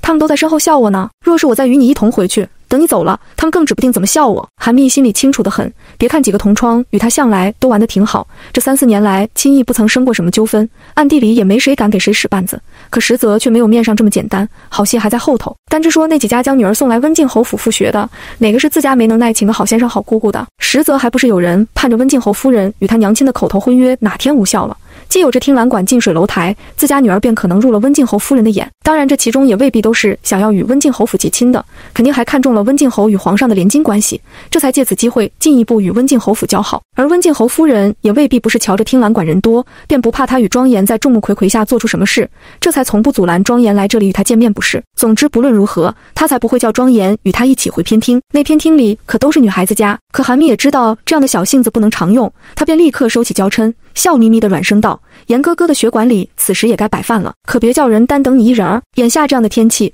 若是叫午膳放凉了，也容易吃坏身体。庄严那见他又担心起了自己会吃凉食，便憨憨的笑了。他这是还记着他早些天用膳用晚了就有些腹痛那一回吗？那就叫关山拎着食盒将妹妹送回去，我也这边回血馆去了。等下午放了学，我来接妹妹，送妹妹回家。说起来，眼下可是再有10来日就到3月3了。母亲打算到了那天，便带他们姐弟和堂弟堂妹们出去宽松1日。他也想去求求和家表姨母，带着蜜妹妹与他们同往呢。他母亲倒是说过，回头便会给表姨母下帖子，可这哪有亲自去请来的更有诚意？这时的他又怎会知道，他母亲本来打算的便是到了3月3那1日，就与何氏商量着，早早将一双小儿女的亲事定下来呢，哪里就用他亲自跑去韩家恳求同行。韩密倒是还记着当年这个特殊的日子，等他回了听兰馆，又隔窗目送着他走了，忍不住就抿嘴笑了。这个呆子，可也就是这个呆子，被他糊里糊涂抛弃了之后，不但不记仇，还将他当成当年的小妹妹那样护着。要不是他的护持，他肯定早被金家那群虎狼囫囵个吞了。这时他就听见庄园在他耳边戏谑的笑：喂喂，人都走了，还盯着窗外收不回眼睛来呢？这清蒸鱼再不用，可就该sinh气了。韩密慌忙回神，伸出筷子便夹了一块鱼肉，谁知等那鱼肉放在吃碟里，他才发现这是一块鱼肚子，而他却是最不爱这里的肉。庄扰哪里知道，韩密虽爱清蒸鱼，却偏不爱吃鱼肚子。眼见着自己最喜欢吃的地方却被韩密一筷子夹走了，分明是故意跟他抢食，他不由得一阵憋气，随即就凉凉地说道：大哥也真是偏心，偏得没边了，就连特地给蜜姐姐送来的清蒸鱼，都比昨儿晚上我用的那条肥得多。他倒是也想说，他大哥放着亲姐姐妹妹们都不给送菜，却要巴巴地讨好韩密。可是他那位嫡姐庄园哪里是他惹得起的人物，他哪里敢给嫡长兄与嫡姐挑拨离间？殊不知他才来听兰馆上学几天呢。其他在座的各位，你是早就习惯了庄严来给韩密添菜，也早就习惯与韩密一起享用这个特权了。庄婷便弯着眉眼笑了，瞧瞧饶姐儿这话说的，感情你昨儿晚上用的不够肥的清蒸鱼，是大哥特地去厨房叫人给你挑了一条养瘦的，他又特地吩咐了厨房将肥鱼留到今儿中午做给蜜姐吃。庄园却是没有庄婷这么好脾气了，闻言便冷笑起来。饶姐儿若想挑拨离间，也纷纷场合，这里是听兰馆，不是后宅，先生和姑姑们教导的食不言寝不语，都是耳旁风不成。等他说罢这话，也不再看庄扰一眼，便将自己干干净净的吃碟与韩密对调了一个个。我知道你最不爱鱼肚子，偏我却爱吃这个，这一块就便宜我了吧。韩密的心底不禁酸酸的疼起来，疼的是庄家姐妹唯独这庄扰差劲些，旁人待他却都是极好的，他当年怎么就鬼迷心窍似的，将这些情分都白白丢了？就算丢了这些情分也还罢了，庄严最终却因他落得个英年早逝还绝了嗣的下场，他这不是造孽吗？这般等到下午放了学，韩密坐上马车后还有些闷闷不乐，就连立刻就着手去查那孙氏都没了什么大兴趣。他怪丁香，怪孙氏，怪苏英，甚至怪自己的父亲，怪庄扰，其实怪不着啊，也恨不着啊。但凡他自己个心思坚定些，也聪明些，哪里会被这些别有用心的人左右？又怎么会将庄严害成那样？归根结底，他最该怪的，最该恨的是自己才对。他本就没了亲娘护持，有了后娘便又有了后爹，他不自己早些立起来，还指望别人手下留情。不过等他在抬头时瞟到了身边的亲牙，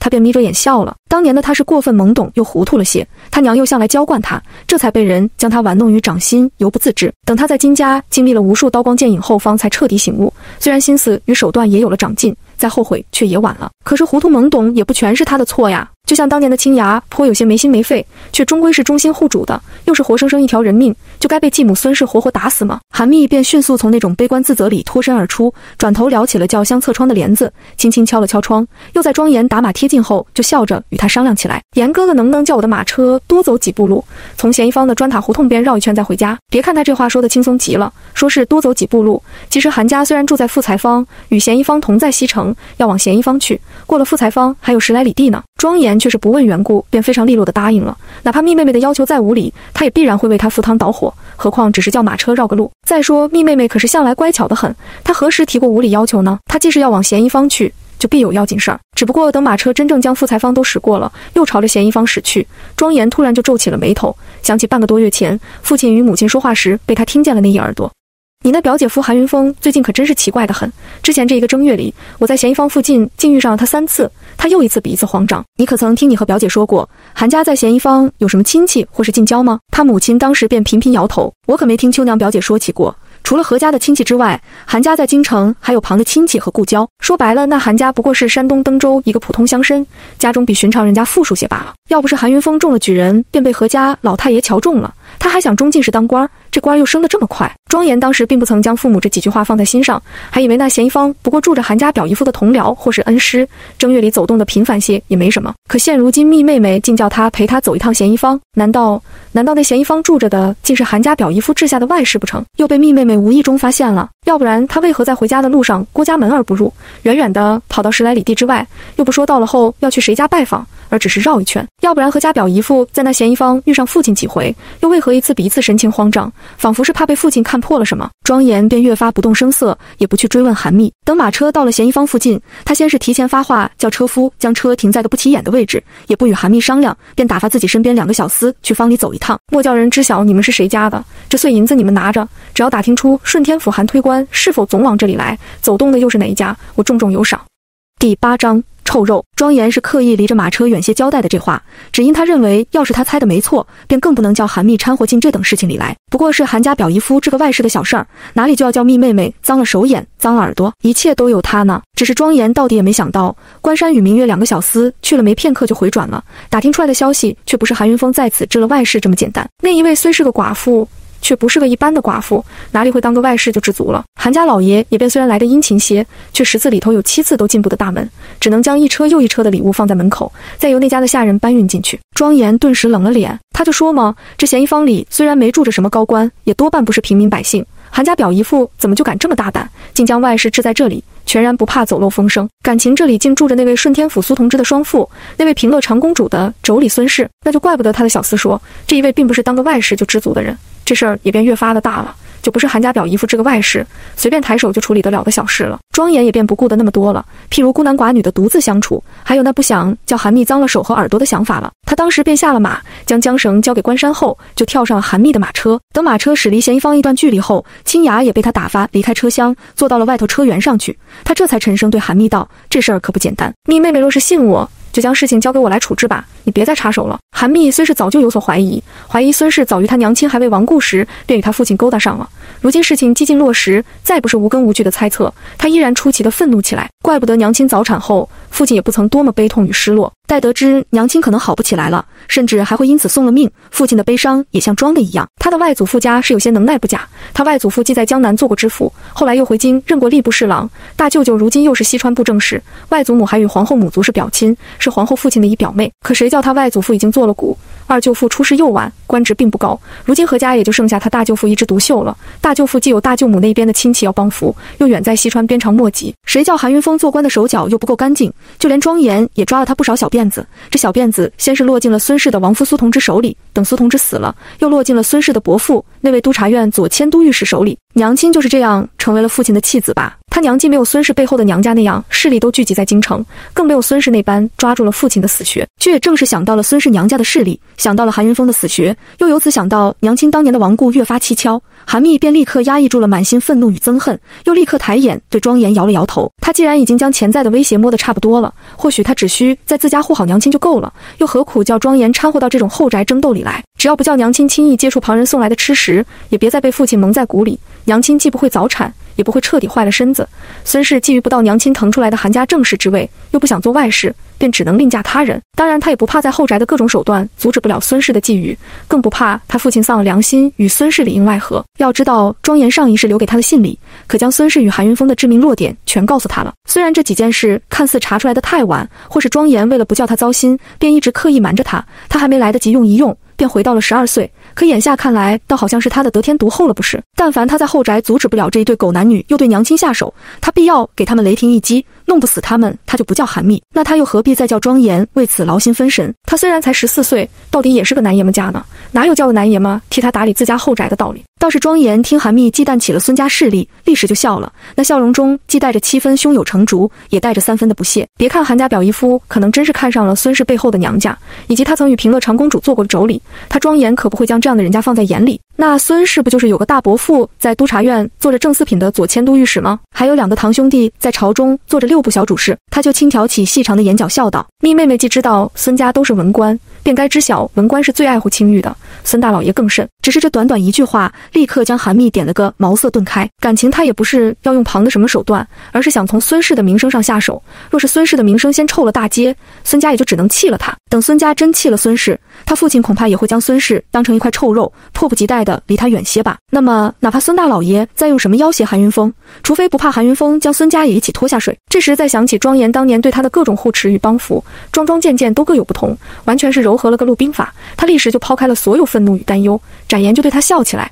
话是这么说不假，严哥哥的计谋也从来不会差，只是还请严哥哥做得隐秘些，万万别将自己暴露了。若被我家的烟杂事儿连累你坏了名声，我哪里还有脸见表姨母？眼下的庄严毕竟才14岁，由不得他不多嘱咐一声。再说两人的亲事马上就要正式摆上桌面了，若叫温静侯夫人得知14岁的儿子竟派人出去破坏寡妇名声，这一切还是因为他韩密，两人的姻缘恐怕还没开始就走到头了。庄严却是被韩密一句严哥哥的计谋也从来不会差说糊涂了，他哪里知道这竟是韩密一句口误，所谓的计谋全是潜意识。不过在听他分明是担心他被牵连名声，便先夸赞他一句才嘱咐他，以免他真的轻敌失手。他就笑道：密妹妹尽管放心，放个风声这样的小事还不用我露面，我母亲那里你也只管放心，就算叫他知晓了什么消息，他与何家表姨母也定会站在一头，哪里会因迁怒你。庄严本想说他母亲肯定不会因为韩云峰的荒唐怪罪韩密，可是长辈是否荒唐的话却不该从他口中说出来，他便连忙将荒唐2个字吞了回去。总之你就甭担心了，我既不会将自己牵扯进去，亦不会牵扯你们家，也必然能将那孙氏的名声毁成一塌糊涂。他笑着补充道。韩密却听懂了他的意思，便忍不住苦笑起来。他就知道就算他已重活了一回，看似能挽回很多当年不该错过的，他那位好父亲却还是不叫人省心的老样子。既是改变不了爹已彻底渣掉的事实，那就将一切手段都拿出来，叫他的好父亲也尝尝苦果吧。总不能叫他娘平白的屈死一回，也总不能叫他韩密白白被父亲娶回来的继室害一回。这一回也该轮到他了。韩密也便不忘巧声叮嘱庄严，最好将那放风声的事儿放到3月3之后，随即就红了脸庞羞涩起来。庄严先是一愣，显然没想到他竟知道自己今天送他放学回家是为了3月3，他这是怕那孙氏的什么风声闹僵出来，万一又真牵扯了表姨父，连3月3的踏青都会被影响，大家都没了好心情吗？不过以他的心性儿又怎么会糊涂太久，只是火石电光之间，他突然就那过闷来。怪不得不过是个相约踏青，母亲还说他会亲自下帖子邀请何家表姨母，实则以2家的交情，这不过是差下人去送去口信儿的事儿。原来母亲一直说要将他和密妹妹的亲事定下来，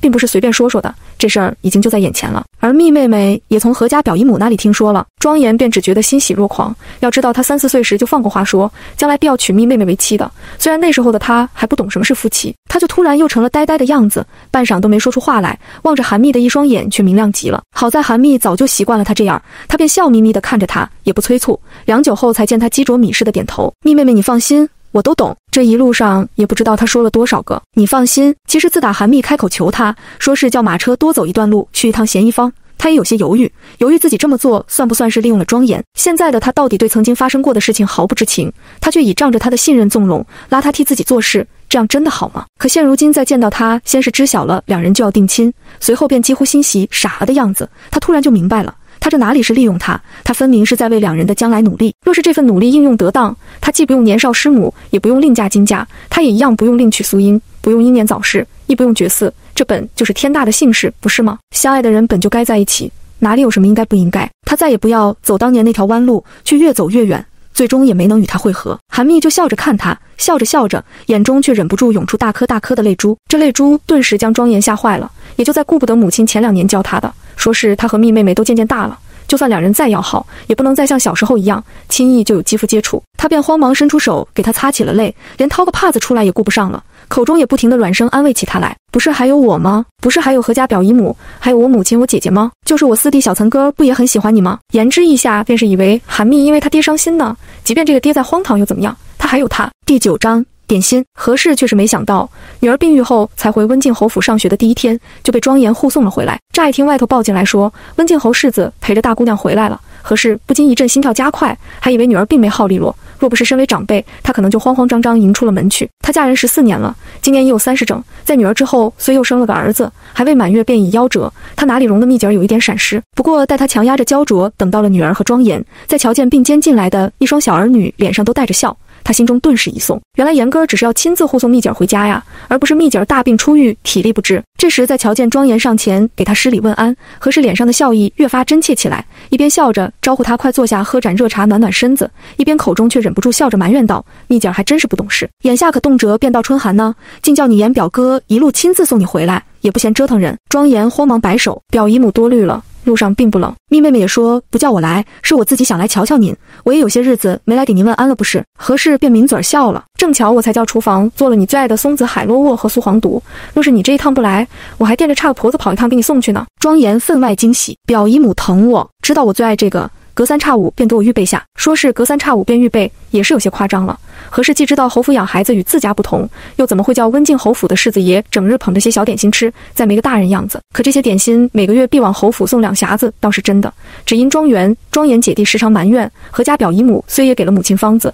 自家厨房却总做不出人家的味儿来，想必是自家的厨子没灵性。想当年庄严便是用了韩家的点心，就闹着要住在韩家不走了呢。虽说那时的他还只是个4、5岁的孩子，却也惹得温靖侯夫人只与何氏埋怨，养儿子有什么用？你几块点心就能换我们严哥情愿给你当儿子，那我索性跟你换了吧，我将蜜姐儿带回家当闺女去，总之不能做那赔本买卖。庄严却是一边吃着点心，一边竖着耳朵听大人说话呢。闻言便慌忙含着满嘴的点心摆手，母亲可别，我要给表姨母当儿子，也要给蜜姐儿当哥哥，您可别将他抱走。庄严似乎也回忆起了自己当年这些笑话，便有些脸红的坐不住了。外带着外面天色也不早了，若他再带个几岁，何氏也敢留饭，眼下却是不敢的。见他红着脸站起来告辞，也便忙交代丫头将点心装好匣子，还有昨儿新做好的紫苏馊鲫鱼，你给你母亲带2坛子回去，总不能叫你母亲趁我偏心眼儿，只惦记着你不惦记着她。何氏笑道。何氏本来想得极好，既是女儿又继续往温靖侯府上学去了，今儿一早便叫女儿将苏鲫鱼与点心带去也好，等女儿往后宅去给温靖侯夫人问安，总不好空着手。可那新进门的若芷与若恒虽是还叫人省心，却架不住那位丁香姑娘借着身孕生事不是。厨房昨儿也就得空做了紫苏馊鱼，还不等转头去做点心，便不是给丁香煲汤，就是给丁香熬粥，却到底样样也没合上这个有孕通房的口味。韩蜜昨儿既是求了他娘，说是今儿要回去上学了，他娘既答应了他又如愿的将小香莲从丁香身边打发走了，也就心满意足，再没刻意打听什么事儿。他是想要插手后宅不假，可终归得不动声色慢慢来，哪有一日里便频频出手的道理？这又不是要跟他娘抢的管家权。不过等他与他娘一同送走了庄严再回来，他就忍不住小声嘀咕起来：我昨儿听娘吩咐厨房做了酥鲫鱼，还当娘要叫我今儿一早带去温靖侯府呢，原来却是等着严哥哥来叫他带走的。若说昨儿午后他就没再刻意打听什么，等他娘叫丫头端上新做的点心来给庄严用，他又怎么会不明白昨日的厨房里必是没来得及将那2样点心做出来，这才叫他空手去了温靖侯府。想来必是那丁香又闹了什么幺蛾子，就令整个厨房围着他转起来。殊不知他的埋怨落进何氏的耳朵里，却以为他这是空着手去了温靖侯府，就觉得没面子了。何氏挽着他的手不由一紧，是有一起上学的女孩笑你什么了？还是你表姨母说些什么了？他与温靖侯夫人原氏虽是表姐妹，却已经表得有些远了。若不是2人自幼便相识，又一直有些特殊的情分在，以自家的身份，哪里可能送女儿去侯府复学？何氏便向来谨慎得很，生怕女儿会被同窗挤兑，会被袁氏比较出了女儿与旁的女孩不一样，不如那些侯府伯府出身的女孩家娴静大方。他倒不是非得求着袁氏定下女儿做儿媳，可他也不愿叫女儿平白受了委屈，不是吗？乔娘说的哪里话？韩蜜这才知道他娘想左了，便连连笑着否认。方才也是他太急切了，虽是想叫他娘再将丁香的丑恶看仔细些，可惜话说的有些不明不白，他娘就没听懂。她到底是他娘的女儿，而不是那些惯常在应酬场面上互相打击风的女眷。他娘听他说话的心情哪里会一样，又哪里会仔细寻思这话里的弯子？我是说，厨房昨儿既做了紫苏鲫鱼，怎么就不将酥黄肚和海螺窝一起做出来，倒分了2天做？咱们家人口本就简单，厨房都伺候不过来了吗？那花着月例银子养他们做什么？韩蜜那做了10几年金家大当家的口气不由得显露无遗。何氏却是没空琢磨女儿为何突然伶俐起来，反而泛起一丝苦笑。感情连女儿都瞧出了厨房的忙碌，也知道明明该1日里做得的吃食却没做成，可惜他并不想叫女儿掺和这个，他便挽着韩蜜的手快走了几步，等进了正房，方才淡淡的说道：厨房最近是忙了些，只是你若想吃什么，你便尽管随时和娘开口，娘定不会叫厨房怠慢了你去。何氏话音未落，却已觉察出了自己的底气不足。若他真能不叫厨房怠慢了女儿，今日又怎么会叫女儿空着手去了温静侯府呢？等女儿上学去了，他倒是紧赶慢赶的抢在丁香发难之前，就叫厨房将2样点心做好了。可若是严哥今儿不来，他就要叫女儿明日才带着点心和酥鱼去温静侯府，这又叫有心之人怎么看寒假？蜜姐儿本就是在温静侯府复学的，病了7日没上学，上学的第1日却空着手来，第2日方才补上礼节，这哪里是正经讲规矩的人家做得出来的事儿？何氏脸上的笑容便越发苦涩，想背过脸去不叫女儿瞧见都无法做到了。韩蜜将他娘的神情看在眼里，心头难免咬牙切齿，恨得要命。他就知道只撵走了一个小香莲并没什么大用，反而叫那丁香变本加厉地折腾起来。只是尽早撵走小香莲却是必须要做的，不是吗？随后再慢慢收拾那丁香也不晚。他就乖巧地依上何氏肩膀，娘别着急，也别上火，更别伤心。我既是跟娘说过我是个大姑娘了，我就必然能替娘分忧。见何氏闻言并不吭声，显然还在心里挣扎要不要叫他插手家事，他便轻轻晃了晃他娘的胳膊。娘叫薄荷将王妈妈喊来，我替您交代王妈妈几句话吧。他可是始终都不分他娘为何给丁香区一个通房安排在西小院住呢？谁知道眼下倒是这西小院偏偏就可以做文章。何氏虽然想不明白女儿这是要吩咐什么，却也是喜闻乐见女儿的成长，便笑着招呼薄荷，还不快去请王妈妈来听大姑娘吩咐。等王妈妈跟在薄荷身后进来了，何氏主仆几个却是一听韩蜜的话便微微有些惊讶，大姑娘竟然知晓西小院里也有小厨房，小厨房里还有2眼大灶1口小灶，只是一直闲置。不过何氏也知晓自家的局促，这3进小院一共就这么大，女儿在小的时候可是满院子飞奔的，还与严哥远景玩过无数次捉迷藏，他哪里没去过？何氏便微微点了点头，示意韩蜜继续。韩蜜就眯眼笑起来，我的意思是那丁香既然有了身孕，一是口味不好伺候，二是太太也要避嫌，那就不如叫她亲自去灶上指个厨娘，再挑2个粗使丫头，食材愿意从大厨房领也好，愿意叫人单独按着她的口味采买也罢，叫她在西小院单独开火吧。我和太太在吃食上倒是没有太多计较的，老爷却是日日上牙费脑得很，午膳又要在衙门里用，冷的热的好的不好的全要入口，全靠着回家来的晚膳补身子呢。难道还能因为一个丁香将厨房整个使唤得团团转，就怠慢了老爷的吃食不成？何氏主仆彻底惊讶了。第10章禁齿。蜜姐儿这主意还真是好得很呢。要知道那丁香可才2个半月的身孕，就已经如此折腾人了，想想之后还有7个月，谁不是心惊胆战，外加烦躁不安？可若是在西小院里单独给丁香开了小厨房，虽说面上看起来是更令那丫头嚣张了，也太失了后宅的规矩，却也干干净净的将正房择了出来，不是？尤其是王妈妈更是频频点头，心中意道，既是太太不愿对丁香的身孕动手，那就索性再别沾碰这人。何况那新进来的若恒姑娘与若芷姑娘，哪一个也不是省油灯，若能叫他们眼睁睁地瞧着太太如此抬举丁香，一旦哪个按捺不住便对丁香动了手，那就再完美不过了。再说劝太太对丁香动手，就一定要叫那丫头落胎吗？大户人家里去母瘤子的事儿可不要太少。王妈妈便立时将问询又稍带赞赏的目光投向何氏，仿佛是在催促何氏，索性就听大姑娘这个主意吧。何氏也果然不用王妈妈等太久，便果断地点了头。我也觉得蜜姐儿这个主意甚好，厨娘与粗使丫头既不用再买人，都是从大厨房拨过去，食材也是自家采买与分配，就是花销上也不会比过去支出太多。至于有孕之人要额外补养，虽说也要按着丁香的分例来，若是要再加点也未尝不可。何氏也不心疼这么点银子，只图一个清静安心。那西小院有了小厨房之后，又不用总来大厨房要热水，又不知多省多少心呢。王妈妈这边替我去西小院传话，叫丁香去厨房选人吧。何氏淡淡的笑着吩咐，女儿既是还没定亲，还要在温静侯府复学，少则1年，多则2年，难不成为这个丁香就叫女儿不停地受委屈失面子？单只说女儿每日带着上学的点心，那就万万粗糙不得，以免叫同窗看笑话呢。谁知王妈妈不过去了盏茶功夫，就黑着脸回来了。她本不想当着大姑娘的面前回话，再叫大姑娘听了不该听的去，可想到给西小院开小厨房都是大姑娘的主意，她也便不再犹豫。那丁香说是想求求太太，能不能单独给她或买或雇个厨娘来。她说还请太太别嫌她太矫情，谁叫她试了几日，却日日都忍不下厨娘们做出的吃食来，想来是咱们家的厨娘们都不擅长调养孕妇。丁香显然并信不过当家主母的为人，外加上为人嚣张，也便将话直说了，说什么若真从大厨房选了厨娘去，不论选哪个都不会以他丁香为准，肯定还要听何氏的吩咐。那若是他丁香用着西小院小厨房的饭菜，轻则不合口味，重则在累积肚子里的孩子，不也还是何氏的罪过？而何氏若真是实心实意为他好，那就不如别担这个责，索性再给他买个人来，也省得将来真出了什么事，再牵累太太就不好了。又话里话外都说大厨房的厨娘不擅长调养孕妇，这分明是笑话太太生不出。太太若真生不出，蜜姐儿和那个夭折的个儿是天上掉下来的不成？他这也太过得寸进尺了些，奴婢便没答应。王妈妈被气得不善，气那丁香香分明是觉得自家太太好欺负，韩密却也不等何事答话，便先笑了起来。妈妈也别生气，她会这么说，我倒是早猜到了。可就算她早猜到了，她也不会叫王妈妈主动告诉丁香说，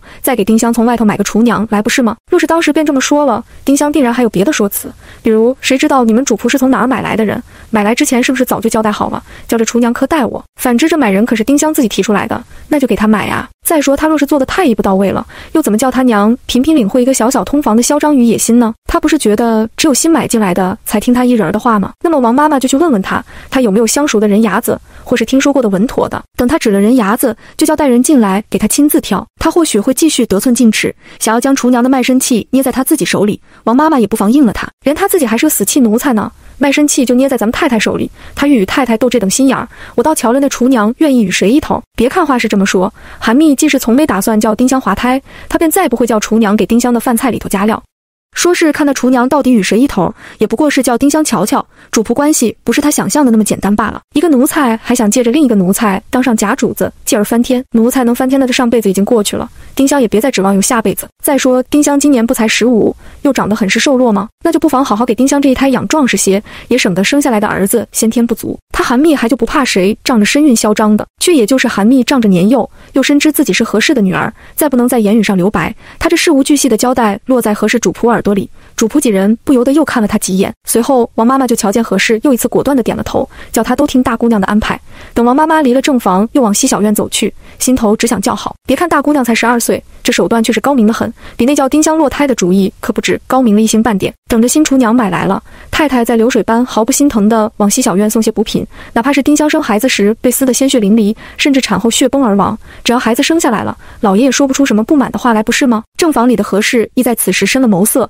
又细细打量起女儿来。见女儿仰头对她笑起来，又分明还是个小女孩模样，何氏只觉得百感交集。就在前些天得知丁香暗地里有了身孕，她还自欺欺人地骗过自己，老爷就是多了酒，又偏偏中了丁香的下怀。谁知蜜姐儿却在病好之后点醒了她，待她又试探般地买了若恒和若芷进来，老爷的真正嘴脸果然彻底暴露无遗。连女儿被丁香害病了一场后都这般早会起来，她这个为人母的又有什么资格继续纵容着自己糊涂下去？与其在盼着老爷迷途知返，依旧与他间谍情深，自己又甘愿接着做那蒙眼的瞎子，还不如早些醒悟。何氏也便笑着问起了女儿，蜜姐儿真想现在就开始陪娘一起学管家，替娘分忧吗？严哥虽是将蜜姐儿送回来便匆匆走了，却也稍微吐露了真正来意，那便是温静侯夫人原是有意与他将2个孩子的亲事真正定下来。可严哥终归还是个半大小子呢，他只要一天没听见原是亲自与他张口说要给2个孩子换更帖，他就一天不会轻信这个事儿，在平白坏了女儿的声誉。那么他现如今所能做的，也就是带着女儿好好过，旁的都不图了。至于他何时再能有孕，继而生个嫡子出来，也要看他心情，哪天能闭着眼也不嫌老爷脏再说吧。韩密忙点头，袁姐姐和婷姐姐早在2年前就已经亲手管起自己的院子了，宋姐姐1年前也跟着她太太学管家了。娘也快教我些本事吧，但是在听兰馆学的那些只是纸上谈兵，哪有真和您学着管后宅来的实在。庄园与庄婷既是侯府小姐，虽未正式开始跟着长辈学习打理中馈呢，自己院里的丫头婆子加在一起就有20-30，一样可以练手。宋千红的闺阁里倒是没有那么多的仆妇可以叫她管起来，偏偏宋家的后宅也不那么清静，宋太太便巴不得早点叫女儿学会自己的手段，也就时常将宋千红带在身边教导了起来。韩密这便是将不同的人家有不同的学习方式摆给了他娘，即使旁人家的女儿都将中馈学起来了，即便她的年纪小些，她也不能落后。见何氏立刻就笑着答应了，韩密很是高兴地将头靠在了他娘肩上，我就知道娘最疼我。这时他便听他娘轻轻叹了口气，娘疼你是真的，可娘的手段不够用也是真的，娘实在太软弱了，你就不怕娘不但教不会你什么，再平白耽误了你？韩密顿时抬起头，瞪起一双大眼端向起了他娘，娘这是什么话？若是您的手段真不够用，我们这些年吃的穿的都是哪儿来的？您可别当我不知道老爷的俸禄是多少，那点银米还不够贴补山东老家的呢。要不是他情知何氏颇有些生财有道的能耐，这些年不但将嫁妆产业打理得井井有条，还能叫产业再生出产业来，他才不会仅仅用了点醒他娘的法子呢。归根结底说起来，他娘根本不是个糊涂人，当年之所以输得那么惨烈，也是犯了被丈夫蒙蔽的女人通病罢了。那么现如今他娘既然愿意教他，又已看似看开了许多，怎么会耽误他？他虽是做过10几年的金家大当家，哪有和亲娘学本事一起并肩战斗更令人振奋的？第11章知会。何氏显然没想到女儿竟是张口便点中要害，他心中仅存的一点不甘与阴霾也就随着女儿这几句话消散得无影无踪。是啊，他何秋玲并不是个天生的废物啊！别看自家这宅子不大，人吃马喂起来也是不小的开销。若再加上年节的走礼，老爷同年与同僚府上的婚丧嫁娶，恩师与上司做寿等等，也全不能怠慢。单凭老爷那点俸禄，够做什么的？更别论老爷隔三差五还有应酬，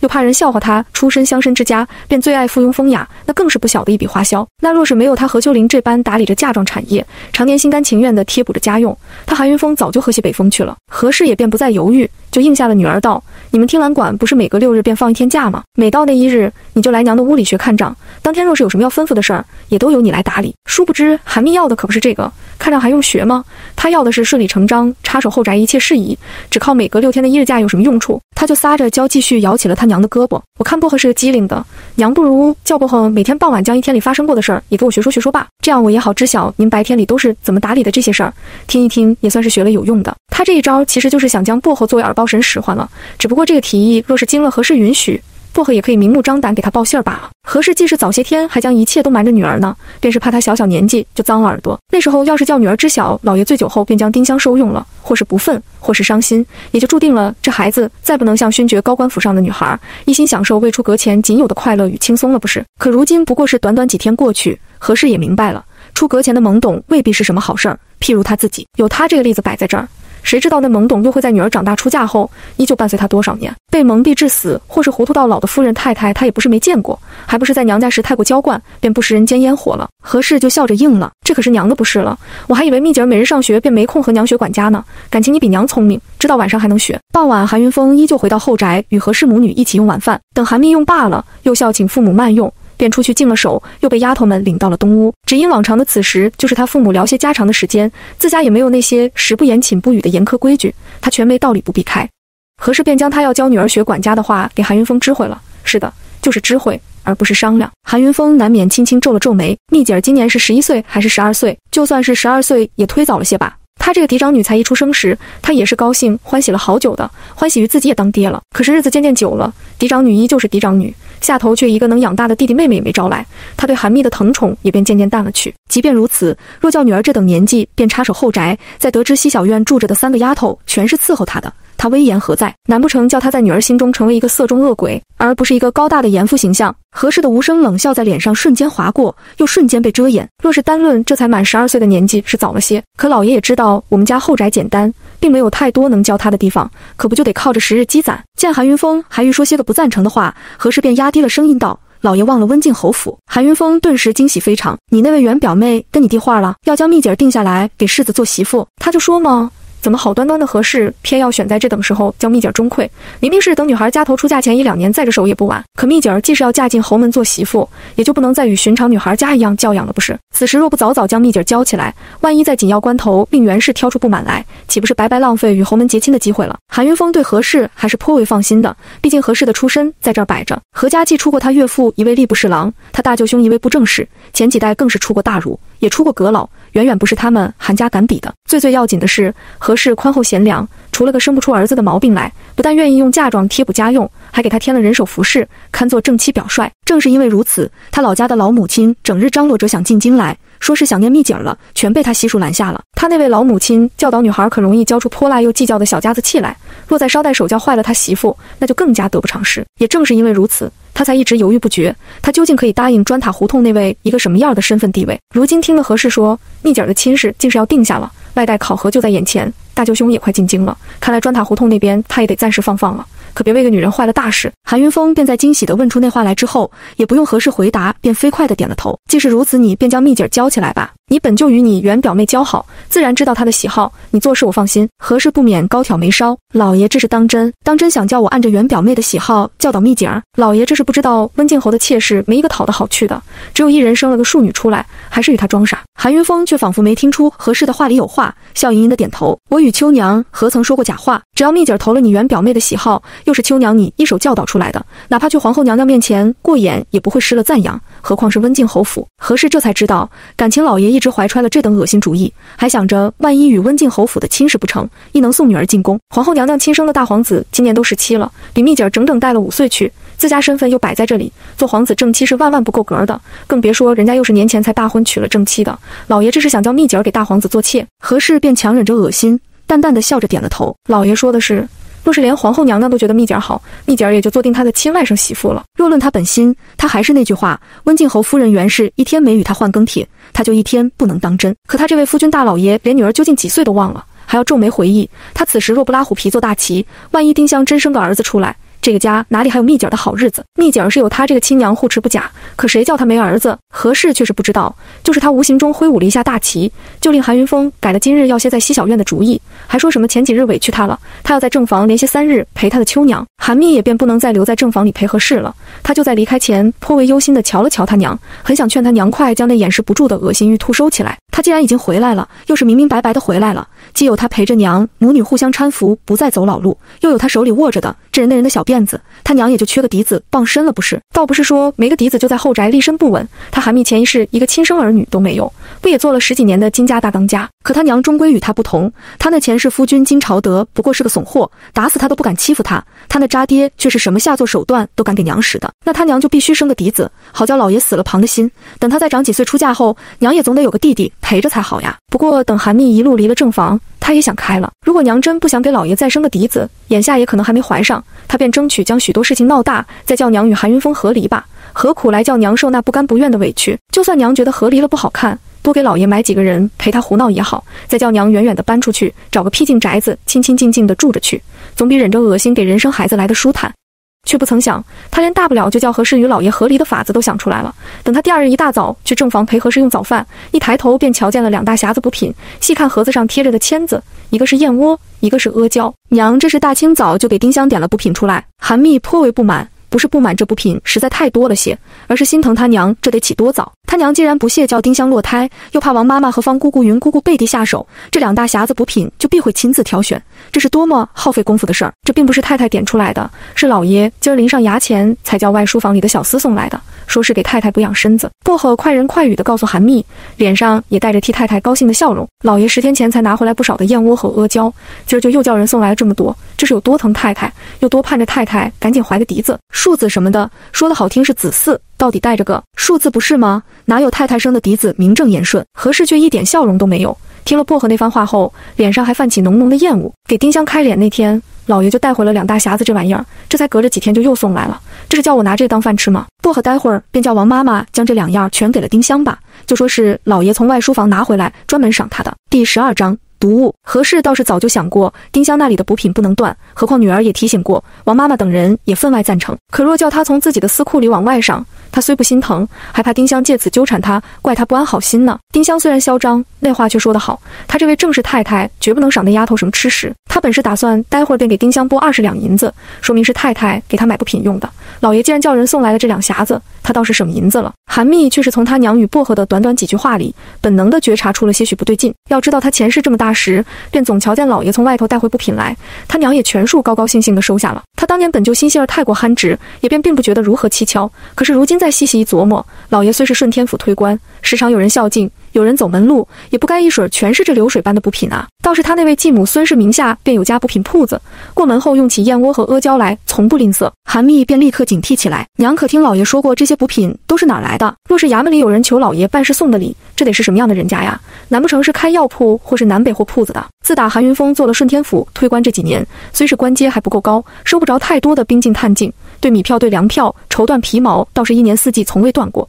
这些补品也只是最近半年多了起来，眼下已经快将何氏专门放药材的私库装满了。何氏却是没从女儿的话音里听出什么来，只轻轻摇头。老爷哪里会将托他办事的人都是谁讲给内宅夫人听？那这一家的事儿也办得实在太拖拉了些。韩密似笑非笑道：“娘回忆，这药材和补品是不是从打半年前便流水搬进来了？老爷若是拖着不给人家办事，只为了多从人家手里收些重礼，一旦哪天被这主家拖下水，又该如何是好？”话既说到这地步，他已经基本断定，这补品10有9成就是孙氏耍的手腕。孙氏必是先借着韩云峰的手将补品流水搬送进来，头几波也必然没有问题。等他娘哪天彻底松懈下来，这养生的好物就会变身为索命。那若他这番推测是真的，他娘当年的早产与去世也定然不是他一开始时想的那样简单。可他却不能直截了当提醒他娘，这些补品里或许有蹊跷。韩密也便继续耐心地循序渐进，先叫他娘对这些补品的来路起了怀疑，再查这些燕窝与阿胶干净不干净，也就顺理成章。何氏听了韩密的提醒，果然变了神色。可不是怎么着，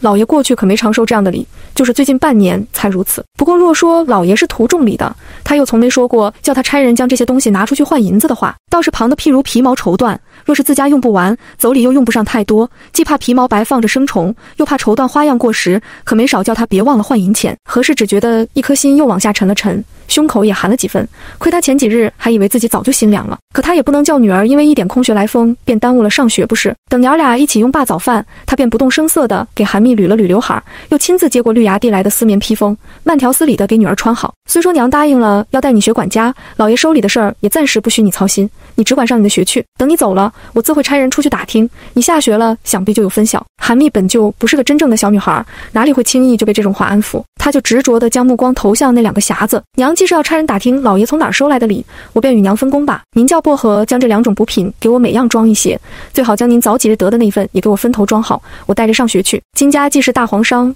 就在很多行业都有涉猎，补品铺子、药材铺子也开了10几家，他不说早就练出了一双火眼金睛也差不离了。如今他虽不能明说，他或许能察觉出这阿胶和燕窝里加了些什么，他却可以带着这些玩意儿请人瞧瞧不是。何氏难免有些含糊于万一女儿没掩饰住，再叫温静侯夫人得知自家出了这等事，说不得会坏了女儿的姻缘。他便缓缓地摇了摇头，却也不待他说出拒绝的理由来，就被女儿拉住了手。娘放心，我就是想叫您先别用这些补品，也别叫人给丁香送去了，等我放学回来的路上找家铺子看看，若都是正儿八经的好东西，来路也正，您再用也不迟。这2匣子补品既是老爷叫人送来的，再原封不动送到丁香那里去，就算那丫头吃完就七窍流血挺尸了，不但除了个祸患，还全然不关何氏什么事儿。可这也会惊动老爷，继而惊动隐藏在老爷背后的黑手，不是吗？若因此再叫那人换了旁的什么手段，韩密难免又要费尽心思详查，这可不是他想要的结果。何氏这才知道，原来女儿所谓的分工，便是他差人去查谁在求老爷办事，女儿去找人查验补品干净与否，而不是女儿想要借助温静侯府的大夫。那他就不用担忧温静侯夫人知晓此事了，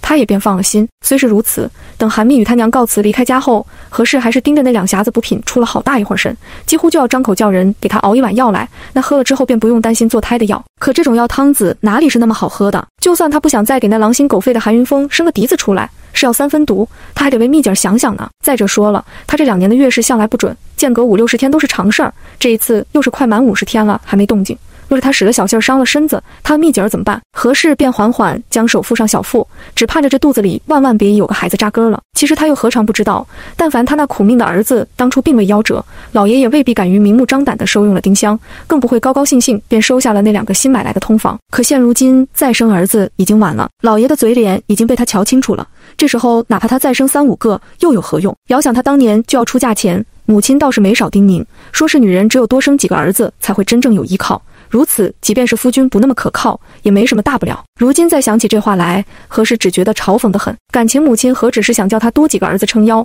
母亲还早就变着法子告诉了他，男人只要没有子嗣，什么样的海誓山盟也终会变得支离破碎。这时的何氏又哪里知道，等韩密才坐着马车离了家，就已经迫不及待将那分开装的几份燕窝和阿胶都拿了出来，先细细端详了颜色，又放在鼻子边嗅了嗅味道。就是这一嗅之下，韩密骤然变了脸色，这燕窝实在是太腥气了，那阿胶也不遑多让。虽说这2样若是好的，也会自带些腥气味儿，却不该是这么浓郁。这腥气若不是为了掩盖什么药气才怪了。也正是因为这2种东西都太腥气了，韩密便无法辨别里头究竟加了什么，是想叫食用之人怀不上身孕，还是想叫人渐渐积了毒，成年累月的继续服用着便会要了命。这时也不知亲牙是觉得自家姑娘太奇怪，还是起了好奇心，便也想拿个燕窝闻一闻。等他才将一盏燕窝拿到鼻子附近，就丫的叫出了声：“姑娘快将那东西放下！”亲牙一边喊着，一边已经伸手朝韩密手里夺了。这燕窝里加了生甜茄汁儿。等亲牙将韩密拿着的燕窝和阿胶全都夺了下来，又嫌烫手般全扔回了小匣子里，再慌忙取了车里带着的温水，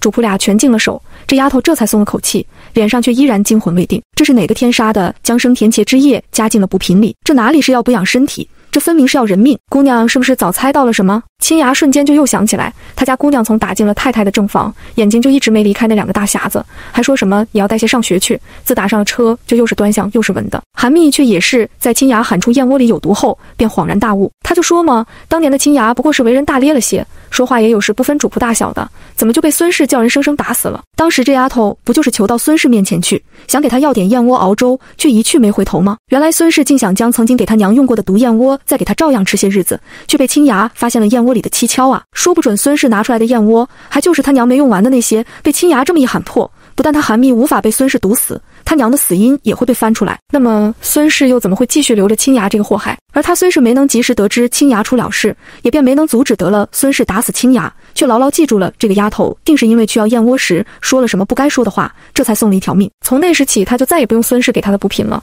倒是歪打误撞就逃过了一个死结。第13章分寸。韩密想明白了个中蹊跷，就缓缓湿了眼眶，心里忍不住恶狠狠地发誓道：他若不弄死孙氏，给娘和亲牙报仇，他就改姓孙。等再听到亲牙问他是不是早就猜到了什么，他就轻轻抬了头：我是猜到了些许不对劲，谁叫老爷最近往后宅拿补品拿得太频繁，又格外殷勤地劝太太多用些。要知道太太这2年可一直用着太医的调理方子，太医还特别叮嘱太太别乱用补品，老爷也是知情的。可我却没亲牙姐姐能干呢，你怎么一闻就知道那东西里加了甜茄汁？亲牙当时又惊又吓，姑娘的意思是老爷对太太？这不能够啊，老爷和太太不是出了名的恩爱吗？要不然依着太太这些年来只养大姑娘一个，换成旁人早就那3-5个妾，庶子也生了一大群了。可若不是老爷又是谁呢？谁会这么恨太太，恨不得将太太置于死地？他又哪里知道这是孙氏借了老爷的手，老爷被利用时又恰巧色迷心窍？更有甚者，这本就是孙氏与老爷的合谋。只是亲牙也明白自己不过是个下人而已，很多事本就不该他想，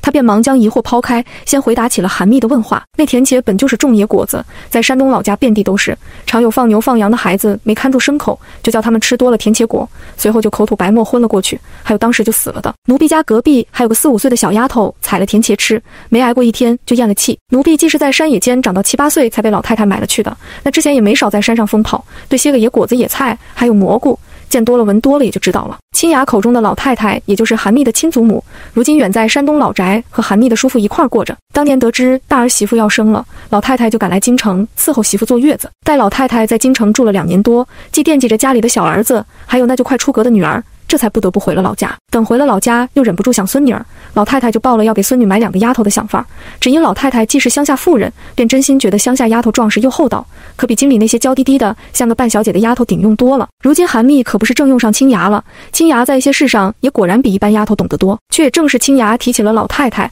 韩密又差点湿了眼眶。他当年就该知道，他那渣爹连对老太太都不过是那么回事儿。自打韩云峰续弦孙氏，老太太屡次叫人捎信来，说是想来京城住一阵子。老太太其实还不是想给没了娘的孙女撑撑腰，甚至已经猜到了孙氏不是个好娘，却都被韩云峰想方设法阻止了。他续弦孙氏之后，对自己的亲娘都不过如此了，说是狼心狗肺都不为过，他又怎么会真心待他娘好？后来还是韩密出嫁后，亲自往山东老家走了一趟，将祖母接去了金家，整整陪他住了3年，也整整享受了3年祖母对他的疼惜与爱护。虽然代价便是每年要给老家的叔父送500两银子，否则叔父便整天喊着家里没老太太坐镇不成，那银子花的也值了。韩密便沉声叮嘱亲牙，补品里被下了毒的这事儿，若不是我叫你开口，你就一直将它烂在肚子里吧。亲牙慌忙点头，姑娘放心，奴婢有分寸，哪怕那补品真是老爷下的毒，他才更不能随意张扬，不是吗？更别说这事儿或许还冤枉了老爷呢。若是从他口里走漏了风声，再害得太太与老爷夫妻反目，他只有死路一条。可是亲牙也很担心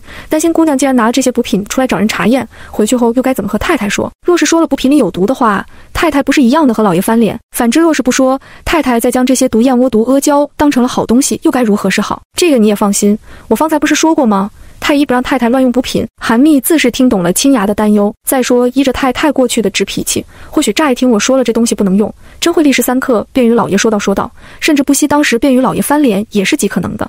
可这毒味都摆到他面前，就差往他嘴里硬灌了。西小院里又有个丁香，太太哪里还会犯这等傻气？只要他娘被他安抚住了，这之后不论是他私下求了庄严，还是他娘也差了人手出去探访，总之这条线都能引到孙氏那里去。也正是因为这燕窝与阿胶出现的及时，他便再不用提着他娘的耳朵叫他娘小心外头送来的吃食，他娘自己个儿就会多多注意，他还少了几分暴露的嫌疑呢。亲牙一想也对，太太再怎么脾气爽直，也是分是分赏的。这时马车也到了温靖侯府，他便先将那毒补品抛到一边不再想，服侍着韩密下马车，庄严说是叫韩密将抹黑孙氏名声的事儿交给他，便不用他再伸手了。可如今不过是短短的1日过去，他又哪里来得及想得出最为妥帖的法子来？谁知等到中午时，他又往听兰馆送了1食盒饭菜，就听韩密说起了燕窝和阿胶的事儿来。他的眼睛顿时一亮，蜜妹妹是说已将那有毒的补品带来了，那这岂不随时都可以给那孙氏一个好看，而不用他想破脑袋了。可他随即就察觉自己有些糊涂于他明明是该好好安抚他一番，怎么可以听说了何家表姨母得到的补品有毒，却露出这么一副高兴的样子来。他就懊恼得很，只恨不得抽自己的嘴2巴掌，连忙给韩蜜解释起来，我这并不是幸灾乐祸，蜜妹妹你知道的，我只是觉得你既然将他们带来了，就不妨交给我去查验吧，也省得你在回去的路上再耽误时间了。韩蜜扑哧就笑了，真是个呆子，隔了一世再见也还是个呆子。他就忍不住娇俏地白了他一眼，严哥哥既然知道我懂你，还跟我解释作甚，我还能冤枉了你不成？我猜你定也想了好久，该怎么抹黑那个孙氏的名声呢？如今这毒燕窝和毒阿胶却刚好是送上门来的把柄，严哥哥觉得不用吧。庄严连忙点头，心中也升起了还是他懂他的窃喜。我就是这么想的，若是蜜妹妹能容我几天，等我的人查出表姨夫却是从那孙氏手里得到的这些，我自有法子叫他摔个大跟头翻不了身。如此也不枉他昨天和他要这个差事时夸下的海口了。韩蜜心中越发偷偷笑起来，要不是他拼命掩饰，恐怕面上也会笑靥如花了。他既然还欲查清楚东西到底是不是打孙氏那来的，分明不想随便冤枉了哪个，譬如他那位好父亲。若是等他满了15岁，便正式跟着大皇子办差了，他哪里还会费力查实这个？左右孙氏那补品铺子就开在那，拿着那有毒的补品直接栽赃给孙氏便是了，是也得是，不是也得是。而他那位好父亲也便直接成了烂渣子，愿意也得愿意，不愿意也得愿意。那么韩蜜又怎么会不明白？庄严口中既是还称呼韩云峰为表姨父，还惦记花些时间将韩云峰择出来，也是看在那人是他韩蜜亲爹的份上，就没将这人往太坏处想，或者说是不愿意想。万一孙氏只是借助了韩云峰的手，将有毒的补品送进韩家后宅，韩云峰却是被蒙在鼓里的那个，那就还是他的好父亲不是吗？殊不知他韩蜜已经明镜似的，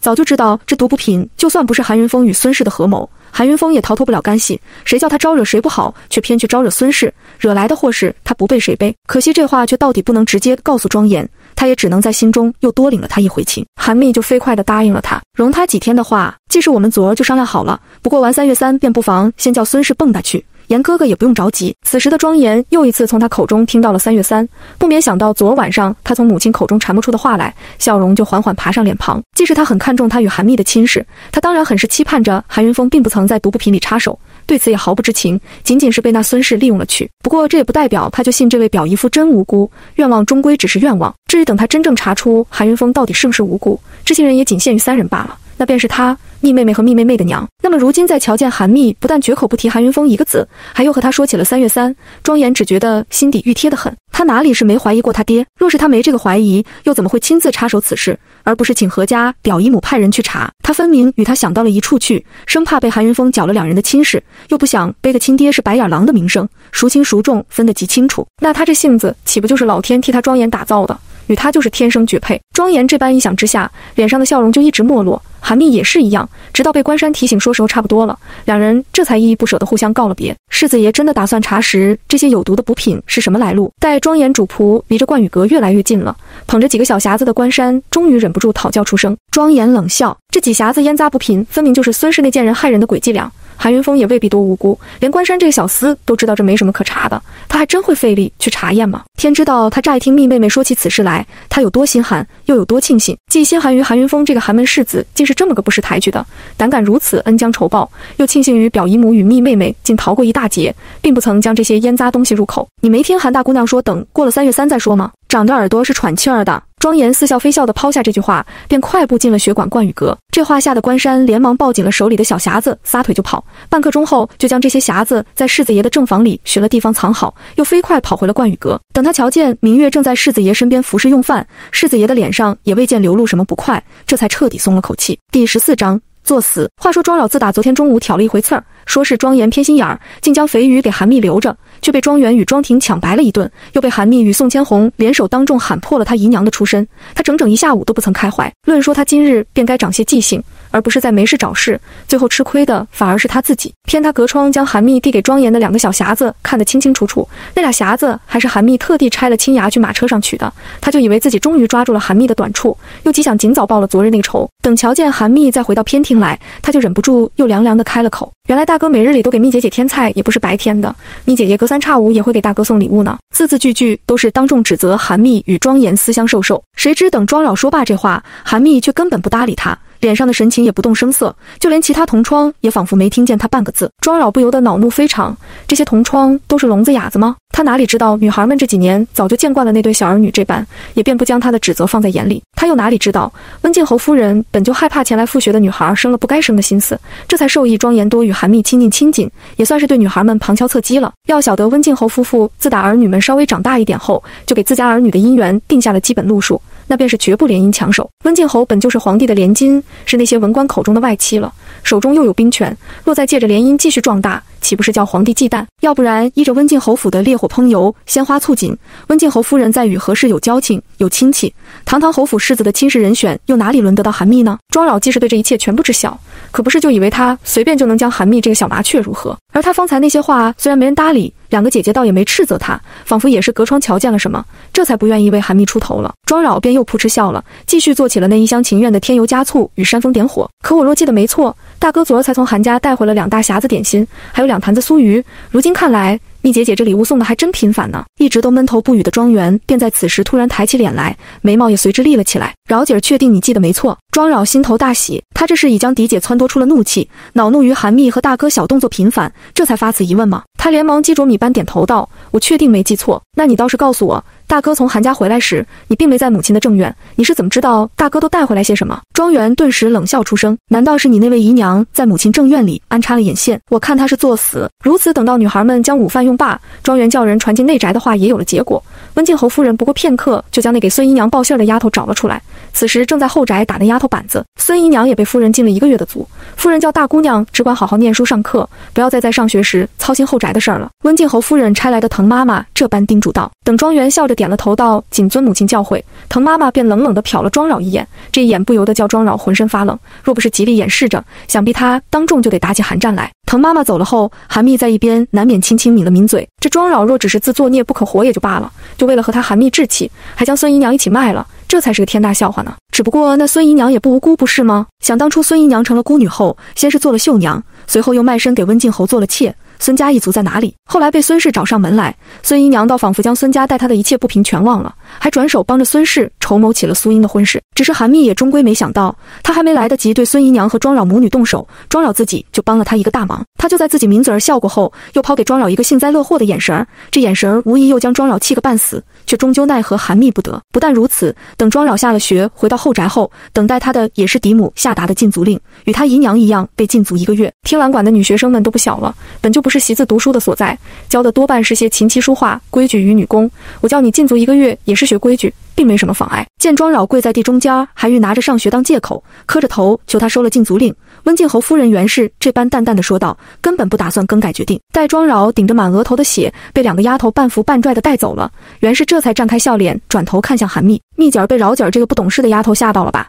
其实说来这也怪她在答应庶女去听兰馆一起上学之前，没将庶女好好敲打一番。如今可倒好，这才短短2日间，庶女便惹了2个祸，2次全是拿蜜姐儿开刀。这也就是蜜姐儿不同于那些娇滴滴的贵女，否则她还不知道该如何安抚呢。表姨母安心，蜜姐儿并没吓到。韩密笑眯眯地回道：饶姐儿到底还小呢，表姨母也别因为她太生气。袁氏越发笑起来：是啊，饶姐儿还小呢，饶姐儿才刚10岁不是吗？10岁的庶女便会整日里给蜜姐儿甚至严哥找麻烦了，不是孙姨娘教了又会是谁？别看蜜姐儿才刚12岁，倒将这些看得极清楚。昨日是你病好了第1天回来上学，表姨母也没敢留你，只怕你娘惦记。今儿既见着你大好了，你便与你袁姐姐一起陪我用了晚膳再回吧，到时候我叫滕妈妈亲自送你。自打韩密来听兰馆复学，被袁氏留饭已经成了常态，韩密也不推脱，笑嘻嘻地答应了，便先与袁氏告了暂退。眼下离着晚膳时分还早着，他肯定不能留在正院给袁氏添乱。告辞后便与庄园去了他的小院。等小姐妹俩手牵着手进了屋，庄婷也来了，3人先各自喝了一盏红枣蜂蜜水，便凑在一处嘀咕起来，话语里全是对庄扰的幸灾乐祸。庄婷更是捂着嘴笑道：那娘俩还以为孙姨娘重新找回了娘家一族的依靠，便能翻天，殊不知姨娘就是姨娘，若那孙家真是个好的，当初又怎么会叫她一个孤女以卖绣品为生？韩密心头大惊，感情孙家现在就已经找到了庄扰的生母孙姨娘，而不是他以为的1年以后。那么孙家何止是要借助孙姨娘的手给苏英谋一门好亲事，孙家定然还有别的企图。韩密便微微沉了脸，难不成孙家这是打探到3皇子就快选妃了，大皇子与2皇子那里也要再选2位侧妃，自家却和皇后娘娘搭不上一点话，便想借着温静侯府的手往宫里送人呢？庄园与庄婷本来还都捂着嘴乐呢，听了韩密这话顿时止了笑，先是各自捶回头琢磨了一番，便也都沉了神色。且不说温晋侯府并没有适龄的姑娘可以送进宫里选妃的，就算是真有这样的姑娘，庄家也从没打算和皇家联姻，否则依着庄园的年纪，他只和大皇子相差3岁，两人又是姨表兄妹，当初在大皇子选正妃时也是个挺合适的人选了。那若是真叫孙姨娘得了逞，打着庄家的旗号送孙家女孩入了宫，这岂不是给温晋侯府惹了大麻烦？那么即便这事儿乍一看不是他们几个小女孩家可以议论可以插手的，他们也不能装作不知道了，不是吗？庄园这般一想之下，立时便要将自己的大丫鬟喊来，叫人立刻就给袁氏递话去，务必早早将孙家这个打算掐灭了才好。韩密见状，连忙出声阻拦：“我也只是猜测呢，并做不了数。若是这般，便将话递到表姨母耳边去。万一孙家却没这个意思，倒成了我们胡乱猜忌的错了。我看不如回头由我差个人去打听打听，孙氏一族或是他们亲戚家里究竟有没有适龄姑娘还没说亲的，再跟表姨母漏个口风也不迟。若只是和旁人说话，韩密再不会夸这个海口，可和庄家姐妹，他却不用藏着掖着。这姐妹俩都知道他和庄严好，庄严的人手便等于他的。庄园便点了头。大殿下表哥前些天还跟严哥说起来，皇后姨母给他捐了几个侧妃人选，他正想叫严哥替他私下打探美人的人品呢，如今倒正好叫严哥将这2件事一起做了。这时的他们几个女孩家又哪里知道，袁氏也是多少猜到了孙家找上门的用意，否则不过是庄扰的几句多嘴，哪里就至于将那娘俩一起进了族，还一进就是1个月。庄扰的多嘴不过是误打误撞，主动送给袁氏的一个借口罢了。当然了，袁氏也不是怕孙家想要利用孙姨娘的手，先将孙家的几个女孩引荐给他，再打着庄家亲戚的旗号去选妃。庄家既然从没这个打算，那便既不会送自家女孩选妃，也不会举荐至交之家，更何况区一个孙家，姨娘的亲戚哪里算得上是亲戚？他袁氏是傻了不成，竟敢往自己的皇后姐姐面前推举姨娘小妾家的亲戚，这是生怕姨娘们腰杆不硬，还是怕皇后姐姐在宫里太舒坦，再或者是生怕他的亲外甥大殿下娶个好媳妇太过恩爱，便送进2个惹祸精去捣乱。他之所以给孙姨娘进了族，不过是用此举告诉孙姨娘，身为奴才便得有奴才的觉悟，而不是总想着如何爬高，甚至如何翻天。再换句话说呢，那孙姨娘还没等撅尾巴，她便知道那贱人要拉什么屎。只是等晚膳过后，袁氏也不忘将滕妈妈叫到面前来叮嘱了几句，一是告诉滕妈妈亲自将3月3的帖子送到何氏手里，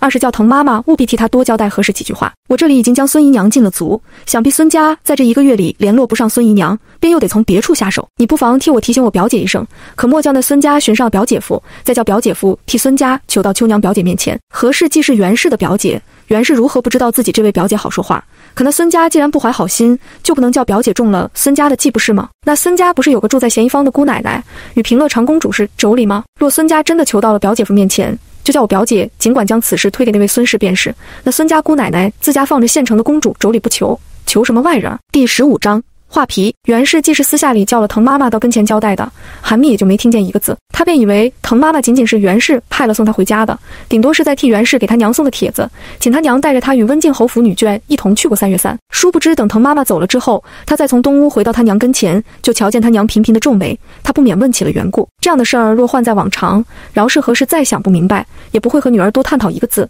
可既是滕妈妈将女儿送回来的，何氏想了想，也便开了口：你表姨母叫滕妈妈给我带口信儿说是有个孙家可能会求到老爷头上来，再请老爷和我说说情，好将孙家的几个女儿引荐给你表姨母。这孙家不就是饶姐姨娘家的亲戚吗？这家人哪里来的这么大脸，借了孙姨娘的手不够，还能求到老爷跟前去？我又听你表姨母叫那滕妈妈告诉我，孙家有位姑奶奶是平乐长公主的妯娌，那不就是做过老爷上司的苏同之那位双父苏太太吗？感情苏太太和孙姨娘是同一个孙家的，我还当2人只是同姓，却没什么亲戚呢。这事儿也怪不得何氏糊涂了，还越想越糊涂。孙氏的亡夫既是做过顺天府同知，韩云峰又是顺天府的推官，何氏与孙氏自然也是老相识。那么何氏又哪里想得到，此孙氏竟然与温晋侯的小妾孙姨娘是同族姐妹？好吧，就算这2人是族姐妹的关系，那位苏太太孙氏好歹也是平乐长公主的妯娌，孙家又有几位老爷都在朝中做着官，若真有适龄女孩想进宫，求一求平乐长公主就是了，怎么还能求到自家老爷头上来？自家老爷是和那位已故的苏同之做过同僚不假，可那苏太太孙氏如今到底是位双妇啊，一个双妇怎么求自家老爷办事？韩密却不免听得心惊肉跳，心惊于亏他与庄严还惦记瞒着袁氏，不想叫袁氏知晓韩云峰是个狼心狗肺的，原来袁氏却早就知道了，否则袁氏又哪里会叫滕妈妈给他娘带这种话？如果袁氏只是怕孙家拐弯抹角利用温晋侯府，自然有千百种法子防着孙家，哪里用得着提醒他娘？这分明就是个借口而已，实则却是为了告诉他娘，卧榻一旁不能容他人酣睡。韩密由此就想起庄严与他去咸宜坊那天，便跟他说起过温晋侯在咸宜坊遇上过韩云峰3次之多，想来也正是这个叫袁氏起了疑心，甚至还早叫人查探到了韩云峰与孙氏之间多有苟且。可这一切他为什么在前世时从未经历过？还是说正是因为他的重活意识，这才改变了很多原本的路数？譬如就是他叫庄严陪着他去嫌疑方，这才引发了很多原本并不曾发生过的事情。韩密便在苦笑之余又有些安心，既安心于重生确实是有用的，又安心于虽然袁氏表姨母已经知晓了韩云峰的恶劣行径，却也没嫌弃他韩密，相反还来提醒他娘亲夫侧。那么他是该继续将他娘蒙在鼓里，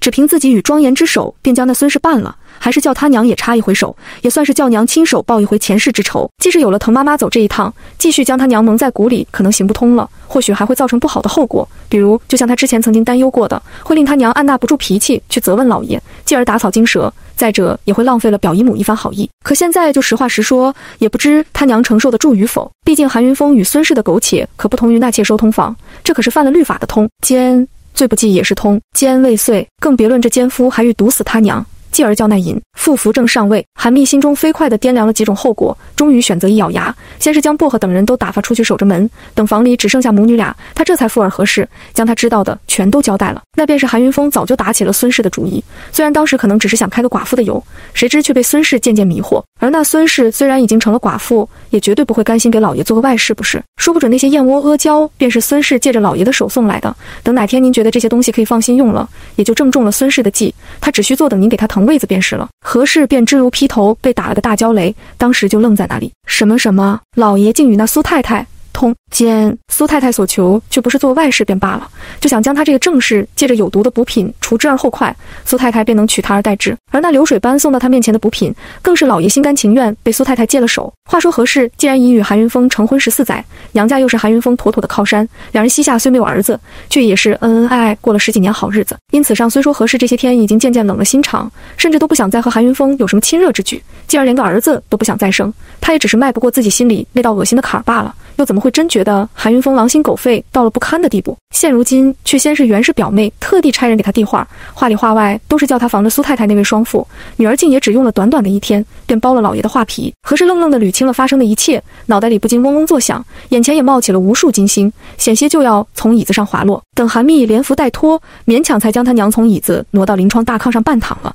他便屈膝跪在他娘脚下。我就知道娘乍一听我说起这些，心里定会承受不住，却还是不顾娘的感受，一吐为快，还请娘饶了我这一遭，不要生蜜姐儿的气才好。韩密未等开言，便先流了泪，话到此时更已是珠泪连连。要知道他心底的泪早在他娘撒手闭眼那天就已汪成了海，又在庄严辞世时险些决堤，直到今日才能如此肆无忌惮地流淌。只是这泪水中既有对他娘的心疼，又有几分后怕，却也不无失而复得的庆幸。却也正是因为如此，他在想悄悄将那孙氏弄死给娘报仇，也由不得他了。韩云峰既是已经烂了心肠，就算他想方设法弄死了孙氏，谁敢保证这之后不会再有个张王李赵氏，令韩云峰又一次故技重施，不害死他娘是罢休？那还不如索性叫他娘知道所有真相，这之后再是满地荆棘，娘俩携手披荆斩棘便是了。何氏是险些被女儿告知的消息气炸了肺不假，一颗心也彻底坠入了冰雪中，一时间真想死了算了。韩云峰竟早早生了外心，连表妹袁氏与蜜姐儿都知道了，倒是他这个常年与韩云峰同榻共枕的妻子，最该早早看出真相的人，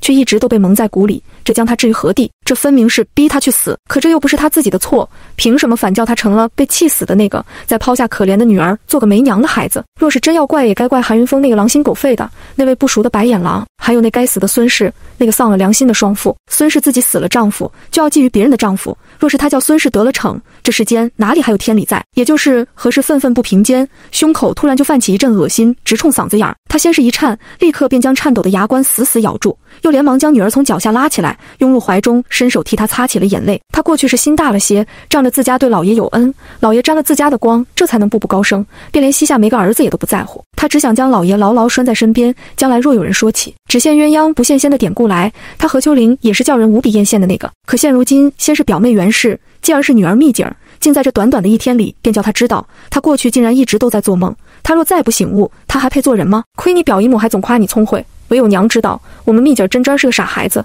竟然当你娘是个纸糊的，连2句真话都听不得了。何氏含泪笑道：“你放心，娘既是还有你，还会被人气死不成？那岂不是正中了旁人奸计？”何氏本想怒骂那一对狗男女一番，又怕女儿脏了耳朵，韩密却是听了这几句话，便险些将下唇咬得鲜血淋漓了。感情他娘连韩云峰联手孙氏的可能都知道了，也不曾气出个好歹来，倒是个如此能忍的。那么他娘当年必然不是被丁香气的早产，更不是被丁香气死的喽。这岂不是证明他真的猜对了？他娘根本就是被韩云峰和孙氏送来的那些补品害死的。不论那早产还是早产后的缠绵病榻，全是假象。韩密便悄悄将满口的血沫子囫囵吞了，越发浇灌出满腔恨意。谁知也不待他再仔细和他娘商议一番接下来该怎么做，就听见外头响起了请安的声音。他那位好父亲韩云峰回来了。他靠在他娘怀里的身子立刻僵硬起来，一双手也不由得将合适的袖子攥得紧紧的，连忙悄声叮嘱他娘，万万不能当着老爷的面前露出什么不对劲来。左右大舅舅马上就要到京城了，您的委屈自有大舅舅替您做主呢，何苦直接和老爷对上却讨不到说法，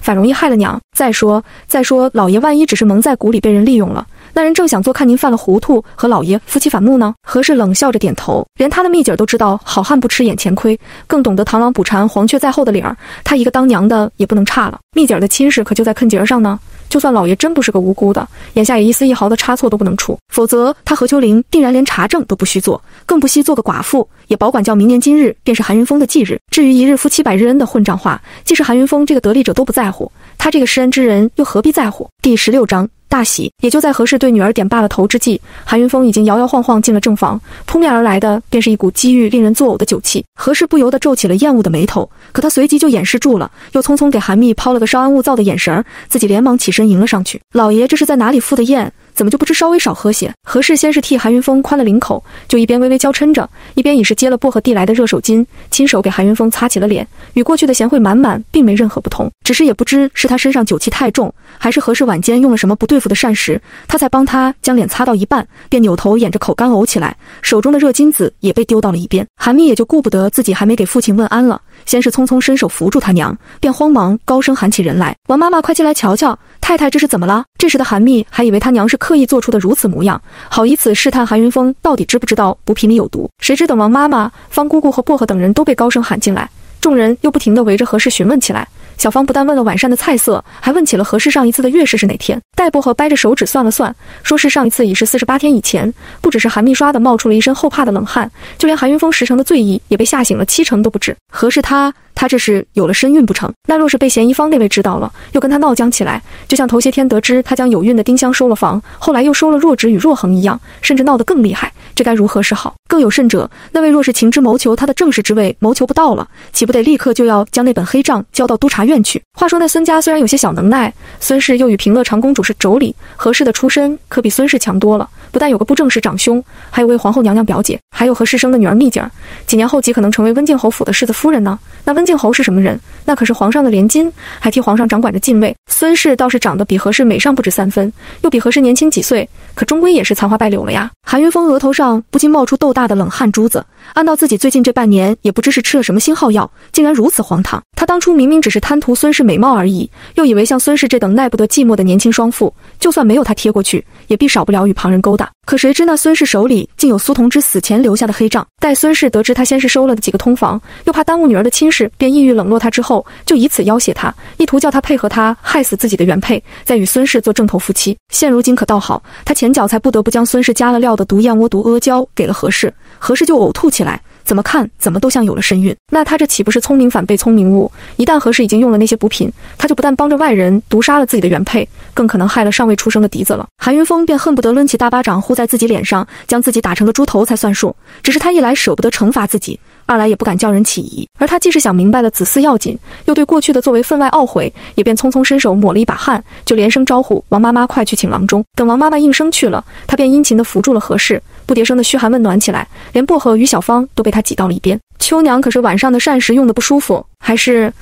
这几日的补品用多了，心头烦腻。其实若叫我说啊，秋娘你的身体向来康健得很，哪里就用得着将补品当饭吃呢？俗话说的好，叫是药3分毒，补品也是药。丁太医不就叮嘱了你好几次，叫你用着他的方子时莫要乱用补品。我看不如我明一早就叫苗刚将那些补品拿出去换银子吧，换来的银子正好可以给你和蜜姐儿多做几身春肠，再打上几套正时兴的新头面。再说大舅兄不也马上就要到京了吗？若是那些补品换来的银子有多的，我还能请大舅兄多去几次崇华楼。一直在另一边扶着何氏胳膊又不停替他娘抚着胸口的韩密忍不住低头冷笑起来。感情他娘虽然不是刻意试探，而是真的不舒服，韩云峰却偏是个做贼心虚的，刚一瞧见他娘如此反应，便立时想到那些带毒的燕窝与阿胶了，又知道他大舅舅几天后就要到达京城，如果他不想在此时出事，再影响他的考核结果，甚至叫他没了命，他就得赶紧将那些毒物毁尸灭迹。殊不知他才被滕妈妈送回来后，就已经趁着滕妈妈和他娘说话的空当，在外头悄悄叮嘱了王妈妈，叫王妈妈亲自将那些补品全换了。他的好父亲这会儿想要销毁罪证已经晚了，只是韩密也明白得很，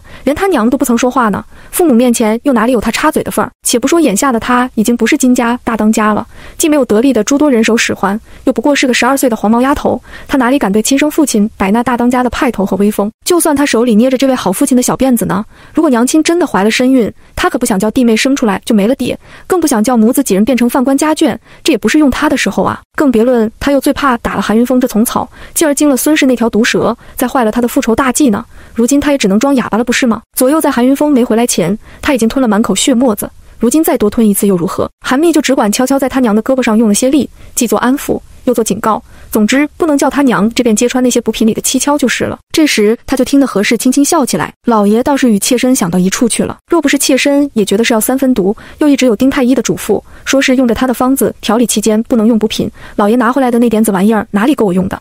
如今听老爷这么一说，若能将补品拿出去换银子，倒是极好的，总比白白放没了好。妾身又刚好才接了温静侯夫人递来的帖子，邀我带着蜜姐同他们府上一同去过3月3呢。等苗刚换了银子回来，我们娘俩正巧能多做几身好衣裳去赴会。老爷可知道云上阁新出的12幅百花不落的裙子，一条便要50两银子。何氏这番话真是说的巧笑倩兮，任谁也听不出他心中压着天大的事儿。只是他笑容再娇艳，嗓音再柔软，落在韩云峰耳朵里却只化成一句话。感情何氏还真是如他所想，很将丁太医的嘱咐放在心上，并不曾用那些燕窝与阿胶。多亏他也记得此事，还用这话敷衍过孙氏，说是何氏短期内并不会用补品呢。韩云峰不由得先是大松一口气，旋即就开心的笑了。我就说秋娘向来与我心有灵犀，如今更是深得我意。那50两银的百花不落的裙子算什么？等为夫的这次考核全优通过，最好再升上2级，我定然给你们娘俩做上几箱好衣裙，也不带眨眼的。只是在这不同的笑容之下，何氏忍得辛苦至极。韩云峰也毫不轻松，他早已经被冷汗湿了里衣。要知道他那全优的考核结果，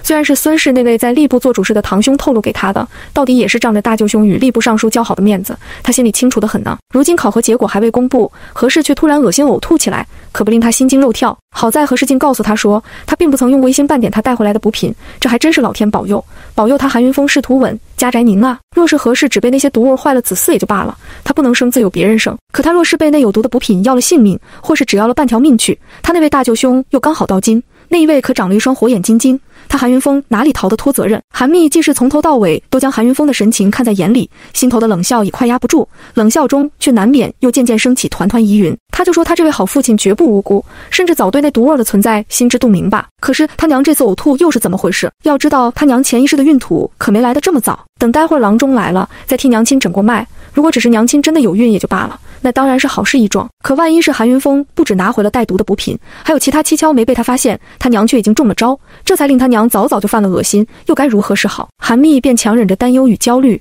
只盼着郎中快些来。好在韩家所在的富财坊本就有太医院指派下来的方中郎中，医术又很是不错。王妈妈不过出去2刻左右，便脚步匆匆将那位郎中引了进来。而韩密虽然是个姑娘家，到底年纪还没那么大，也不用非得回避不可。早几日的高烧也正是这位郎中替他诊治的。等郎中伸手搭上何氏的手腕，他就静静地坐在他娘腿边，一双大眼死死盯住他的神情，眨都不敢眨，直到瞧见那郎中微微笑了起来，他的紧张这才稍稍松了下儿。屋中的众人此时也便听见那郎中笑道：“恭喜韩老爷韩太太，太太这是有喜了。想来是太太有喜的时日还不算长，脉象也若隐若现，不过老夫行医这么久，也能断定必是喜脉无疑了。若是韩老爷韩太太实在不放心，老夫半个月后再来复诊一回也罢。”韩云峰不由大喜，话说他虽是被逼无奈才将那些补品给了何氏，他又何尝盼着他赶紧用，赶紧死了给孙氏腾地方来着？至少在他的考核结果没出来之前，在他的大舅兄没回京述职再离开之前，他根本就不盼着何氏有任何坏情况出现，好吗？那现如今可真好，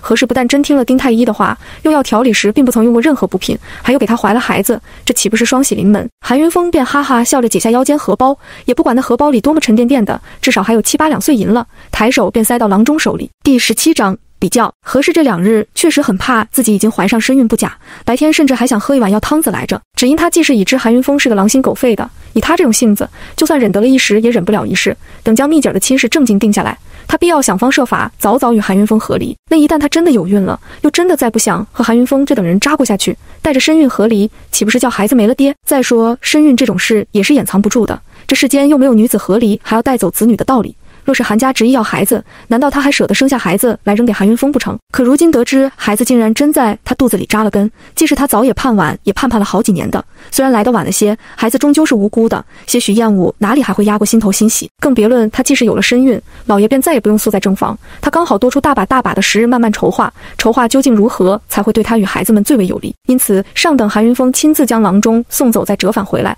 他的笑容几乎都不用装了，连累软声询问起他来，老爷今夜是去若芷那里还是去若恒那里？我也好叫丫头们给老爷收拾些衣物与常用的物时，再送到西小院去。韩云峰闻言越发在心里将孙氏恨得牙根痒痒，那孙氏定是以为若芷和若恒的到来便是因为何氏怀了身孕，这才迫不及待地拿了那本黑账威胁他，叫他尽早协助他除掉何氏。孙氏这哪里是在谋划他韩云峰的正妻之位，他分明是想叫他断子绝孙，连他也该死于非命。他不就是好色了些，沾了这个不该沾的吗？这也不是没在他身上得到好处，竟如此翻脸不认人。话说人本来就是要比较的，也就是这么一比较之下，韩云峰便觉得还是何氏好，比孙氏好的不止一星半点。何氏虽然也善妒了些，早些年拼命霸着他，也不给他内妾开枝散叶，何家既对他有恩，何氏也是他的正头妻子，善妒些又有什么错？何况何氏如今可贤惠得很，既给丁香开了脸，还给他买了2个美貌丫头，眼下又体贴的叫他宿到西小院去了。倒是那孙氏本就是个水性杨花的物，却偏将自己当成正经人物了，不但要管制他韩云峰收通房，还连他正妻的醋都吃了起来。那若是何氏真的眼一闭腿一蹬，将正氏的位子腾了出来，有了那孙氏进来了，他韩云峰哪里还有好果子吃？恐怕多看一眼服侍的丫头，孙氏都敢将丫头的脸打烂。韩云峰万般庆幸之余，便对何氏越加分外体贴起来。虽说秋娘有了身孕，我再住不得正房里，哪里就要动用你身边的丫头给我收拾衣物呢？今后他们只需将你服侍好了，我便重重有赏。至于我寻常要用的衣物，等我待会儿到了西小院，打发那边的丫头过来取就是。谁知他的话音未落，韩密就似笑非笑地开了口：我娘如今既是有了身孕，老爷就别叫西小院的人随便往正房来了吧。薄荷和银桥几人尽管服侍我娘去，给老爷收拾衣物也自有我身边的云姑姑和清雅几个呢，老爷就不用操这个心了。另外还请老爷待会儿到了西小院，仔细吩咐那几人一声，太太既是要养胎，今后再有什么事也别叫他们来麻烦太太了，那边的一切事宜都叫他们的丫头找我回禀便好，若有不听话的，动辄便麻烦正房来，可别怪我翻脸无情。韩云峰先是一愣，显然不知道这个女儿怎么突然就长大了，字字句句都像个当家主母似的如此强硬，可他随即就笑着点了点头。蜜姐说的对，你娘既是要养胎，就万万再不能为别的事儿烦忧。你如今既然愿意替你娘分担，我这个做爹的只觉欣慰。你们娘俩放心吧，等我到了西小院，我必会将蜜姐这番话命令下去，想违背的也别来蜜姐跟前领罪了，我这一关他们就过不去。只是等韩云峰真离了正房，奔着西小院去了，路上他方才那过闷来，怪不得他在正房里总觉得哪里不对，原来蜜姐既然对他改了称呼，再不唤他爹爹，而是管他叫老爷了，怎么听怎么显得生分。不过既是眼前便是西小院，这院子里不但住着个有孕的丁香，还住着若芷若恒2个丫头，韩云峰的疑惑也便立刻解开了。蜜姐称呼他为老爷，不就是若芷和若恒进门那天开始的？这丫头，怪不得老太太总说女儿才是娘的小棉袄，还真是这个理儿。也就是这般一想之下，韩云峰也便真心觉得他得赶紧与孙氏断了。蜜姐这才不过12岁，便已经这般聪慧了，那等她将来嫁进温靖侯府去，岂不是如虎添翼？那若是他真敢和孙氏越走越近，甚至真和孙氏成了2口子，别说等大舅兄要他命，蜜姐便敢弄死他。他又不是个放着好日子不过却只想作死的，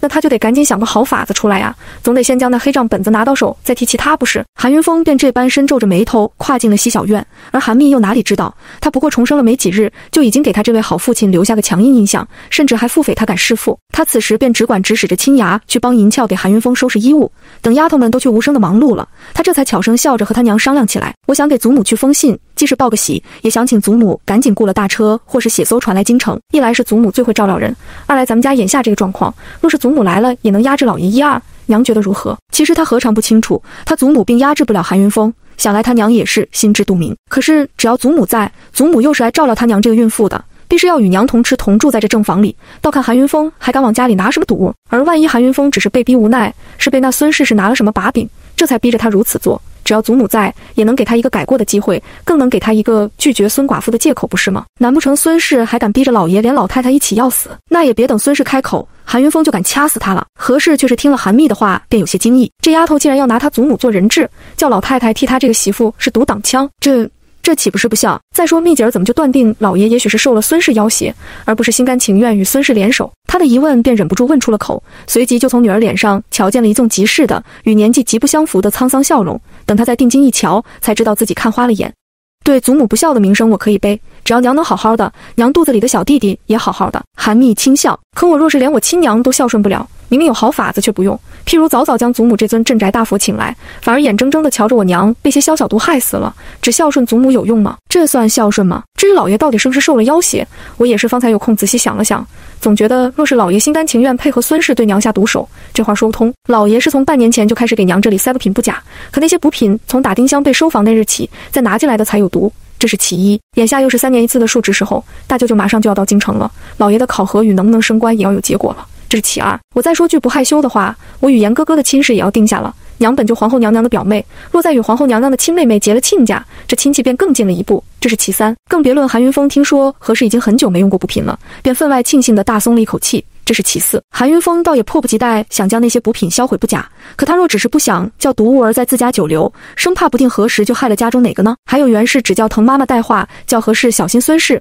这是其五。袁氏表姨母若是连孙氏都查到了，必然也查了韩云峰。如果韩云峰不是被胁迫的，反而比那孙氏还可恶，滕妈妈就该给何氏带话说，叫他小心自家老爷，而不是只提醒何氏去小心孙氏一个外人。再说韩密前世就得到过庄严留给他的信，那信里就列举了韩云峰的一些把柄，谁敢说这些把柄不是早落进了孙氏手里，这才以此逼迫韩云峰就范。只是前世的这些把柄，韩密暂时不敢也不能告诉他娘罢了。饶是如此，他娘也被他所说的5条缘故惊住了，还有他那什么才叫孝顺的说法。何氏由此沉默了良久，终于点了点头道，看来我的蜜姐儿是真能当家了，娘对不住你，叫你小小年纪便得学得如此城府。不过等他将这话说出来后，他也未尝不是大松了一口气，倒不是他又对自家老爷重拾了信心，而是觉得事实可能还真没他料想的那么糟糕，至少他不用挺着肚子谋杀亲夫了。韩密听了他娘这话便笑了，娘为何说我学得有城府是您对不住我？娘不愿意叫我聪慧些也强硬些，好护着娘和小弟弟，我倒也愿意做个无忧无虑的小姑娘呢。可是娘知道的呀，我将来要进的可是温靖侯府，不是像咱们家这么人口简单的小宅子。娘就不怕我太过没心没肺，再被那大宅子生吞活剥了？我心机多些，娘才应该为我高兴呢。何氏不由得有些哭笑不得，这丫头哪有人拿着自己个儿的心机深沉当成美事夸赞的？第18章成长。别看何氏是这么说，实则他却也分外赞同女儿这些话了。要不是温靖侯府的侯夫人是他最交好的表妹袁氏，严根又是个极厚道的，这样的大宅门哪里是什么好去处？袁氏还向来颇有手段呢，当年不是照样叫那孙姨娘逮了空子，借着往府里送些衣料子的当口，便爬了温靖侯的床，还一举就怀了身孕，破了温靖侯的妾室向来无出的规矩。韩密自然也瞧出了何氏的赞赏，他的心里越发踏实了，便亲唤王妈妈过来服侍太太早些歇下，我回去就给祖母写信，明日一早正好交给严哥哥，叫他借个侯府能用驿站快马的便利，早早送回老家去，这便与娘告退了。何氏笑着对他摆手，却也不忘叮嘱他，你可别总仗着严哥宠你，就将他知识的团团转，他身上的功课也重着呢，要是为你耽误了学文习武，你如何与你表姨母交代？这话再说白了，便是2个孩子终究还小呢，虽说两小无猜，青梅竹马是极好的事儿，却也不能早早就浓情蜜意起来。且不论这太容易出丑，也容易真将严哥耽误了。更何况他也不能叫蜜姐小年纪就学会了恃宠而骄，这样的女子早晚有一天会被丈夫厌弃。韩密当然明白这话里的意思，他本就耽误过庄严的一生，这一回他再也不能犯那个错。他就微微红着脸对他娘保证道，他绝不会扯庄严的后腿，要是严哥哥成了个不学无术的，对我有什么好处呢？娘就将心放在肚子里吧。庄严眼下才14岁呢，很多本事都是往后几年才慢慢学来的，他这一回必然要与他一起成长，保准再不做前世那个害死他的糊涂鬼了。何氏便在女儿告辞之后，搭着王妈妈的手又大大松了口气。你说这蜜姐儿是发烧那几日被醍醐灌顶了不成？怎么即是娇憨的一个小姑娘，眨眼间就长大了？除了有些时候偏了骄纵，好似不大能压住火气，那心思竟是弯弯绕的百转千回，倒像个百炼成精的。王妈妈被何氏逗得直笑，哪有太太这样做娘的，竟说自家女儿是个老妖精。好在自打她陪着太太嫁过来，自家老爷也分外爱重太太，这韩家向来就是如此，规矩宽松的简直就像没规矩。尤其是蜜姐刚出生的那几年，老太太也在，更是不管什么俚语都往外蹦。王妈妈早就习惯了，她又知道既是太太有孕，更是得轻轻松松说说笑笑才好，也便提都没提大姑娘早教她将那些毒物换了，就一边服侍何氏洗漱，一边陪着说了些无足轻重的笑话。等她终于将何氏服侍睡下了，又喊了薄荷进屋来给太太守夜，王妈妈心里却是忍不住将太太呢醍醐灌顶的话赞成了一遍又一遍，出来后也不忘悄悄和方姑姑学说了一回。你说大姑娘这是得有多聪明，不单清早瞧见那2大匣子补品就觉得有蹊跷，等她被滕妈妈送回来后，还立刻就叫我拿着好燕窝好阿胶将那毒物换了出来，另换了隐秘地方藏起来。方姑姑轻轻皱眉，大姑娘将你换到东屋去吩咐的时候，我正在西屋服侍着，倒是听见了滕妈妈的几句话。我猜必是温静侯夫人早就得知了什么，也就不但叫滕妈妈来给太太递话，又特地将大姑娘叫到跟前私下里教了教。因此上那些说大姑娘病着时欲仙欲神的话，今后可再不要乱说了，妈妈也该拦着太太些。王妈妈顿时一凛，连忙点头道：你说的是，这处宅子里是还有着韩老太太当年养成的风气不假，就连太太这个大家闺秀也被老太太这个婆婆带得爱说爱笑起来。可他们这些下人都是何家陪嫁过来的，哪里不知道子不语怪力乱神，那些动辄便信奉鬼神之事的可不是大家做派，若只在这个内宅悄悄说一句也就罢了，万一传了出去，大姑娘的亲事岂不受连累？再说外头不是还有个不要脸的寡妇对太太这个位子虎视眈眈的，不止大姑娘私下点过她，太太之前也悄悄说给她听了吗？那若将那寡妇买通了老爷身边服侍的哪个，由此听说了韩宅什么事，再故意给大姑娘抹黑，可就害死人了。王妈妈这般一想，也就心甘情愿地承认了，大姑娘本就不是无缘无故聪慧起来的，大姑娘分明天生就是个好苗子，只需被温静侯夫人稍稍一点拨，也便彻底开了窍。这样等到第二日一早，韩密来给何氏请了安，又陪着他娘用了早饭，再喊了王妈妈将那些替换出来的毒补品全给他装上车。王妈妈连个磕巴都没打。韩密见状，突然就有了主意，趁着离他上学时间还有富余，他就巧声问王妈妈，他娘外头那些陪嫁产业上可有妇人怀了身孕又小产不久的，或是没有身孕也行，只要这人对太太足够忠心，又足够泼辣敢做事。王妈妈哪里知道韩密这番问话是为了什么，只不过太太的几个陪嫁庄子上头对太太够忠心的仆妇也是很有几个的，他便掰着手指给自家姑娘数叨起来。太太当年还没生大姑娘时，身边有个陪嫁丫头叫水仙的，她娘便是太太幼时的乳娘，在太太怀着姑娘那年嫁到了太太在大兴的庄子上，男人就是那个庄子的庄头。如果就论最忠心又够泼辣，那就要数水仙了。韩密眼下这个年纪对水仙是该不熟悉的，只是前世时他娘过世，水仙既来磕过头也守过灵，还3把2把便将丁香挠成花瓜，他便对水仙记得尤其深，他便连连点头，那就用水仙吧。妈妈回头差个外院信得过的小厮，叫他去庄子上将水仙接来，我有要事吩咐他去做。见王妈妈有些不明所以然，他就伸手指了指车里那几大匣子补品，那位苏太太有个陪嫁铺子便是卖这些东西的，咱们家既然得了这个水仙，又最得太太喜爱，太太可不就要赏他些。王妈妈当时伸手捂住了嘴，大姑娘这是要叫水仙装成中了毒的，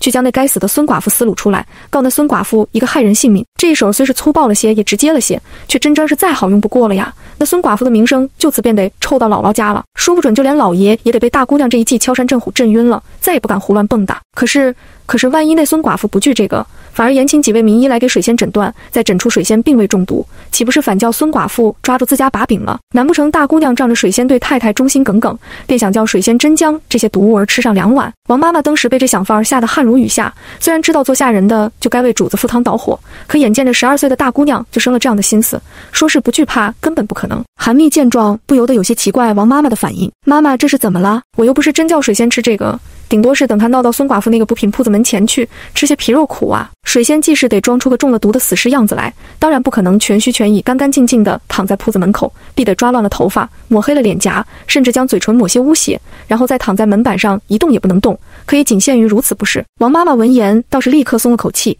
天爷保佑，原来大姑娘只是叫水仙装死，并不是她想象的那么恶毒。她就愣了道，原来大姑娘想叫水仙装作中了毒，可那中毒根本不是好装的呀，好郎中一诊脉便能发觉。那孙寡妇又不是什么好相与的，再反抓了我们家的把柄，上蹿下跳，如何是好？韩密扑哧就笑了，感情妈妈是怕水仙被诊脉诊出来，我又没想叫水仙当家的去告官，那可容易再被仵作将个活人当成死人验尸。她只是装成死人去铺子门前躺一躺，这世上哪有给死人诊脉的道理？另外，就算这一计能行，也不能叫水仙和他当家的还有陪闹的佃户们在那补品铺子门口多停留，以免出了破绽。只需第一日将水仙装成的死人抬去亮相，哭闹片刻就够了。再往后只需水仙当家的带着孩子们和帮忙的，每天去那铺子门口闹一会儿，稍稍纸钱哭哭冤死的人也便够了。王妈妈这才彻底放了心，放心于大姑娘这个安排还真是天衣无缝，便答应她随后就差小厮去大兴送信儿。只是等王妈妈目送着韩密与绿芽上了马车走了，方才那过闷来，大姑娘既是已经定了这么一个计谋，为何还要将那些有毒的补品带走？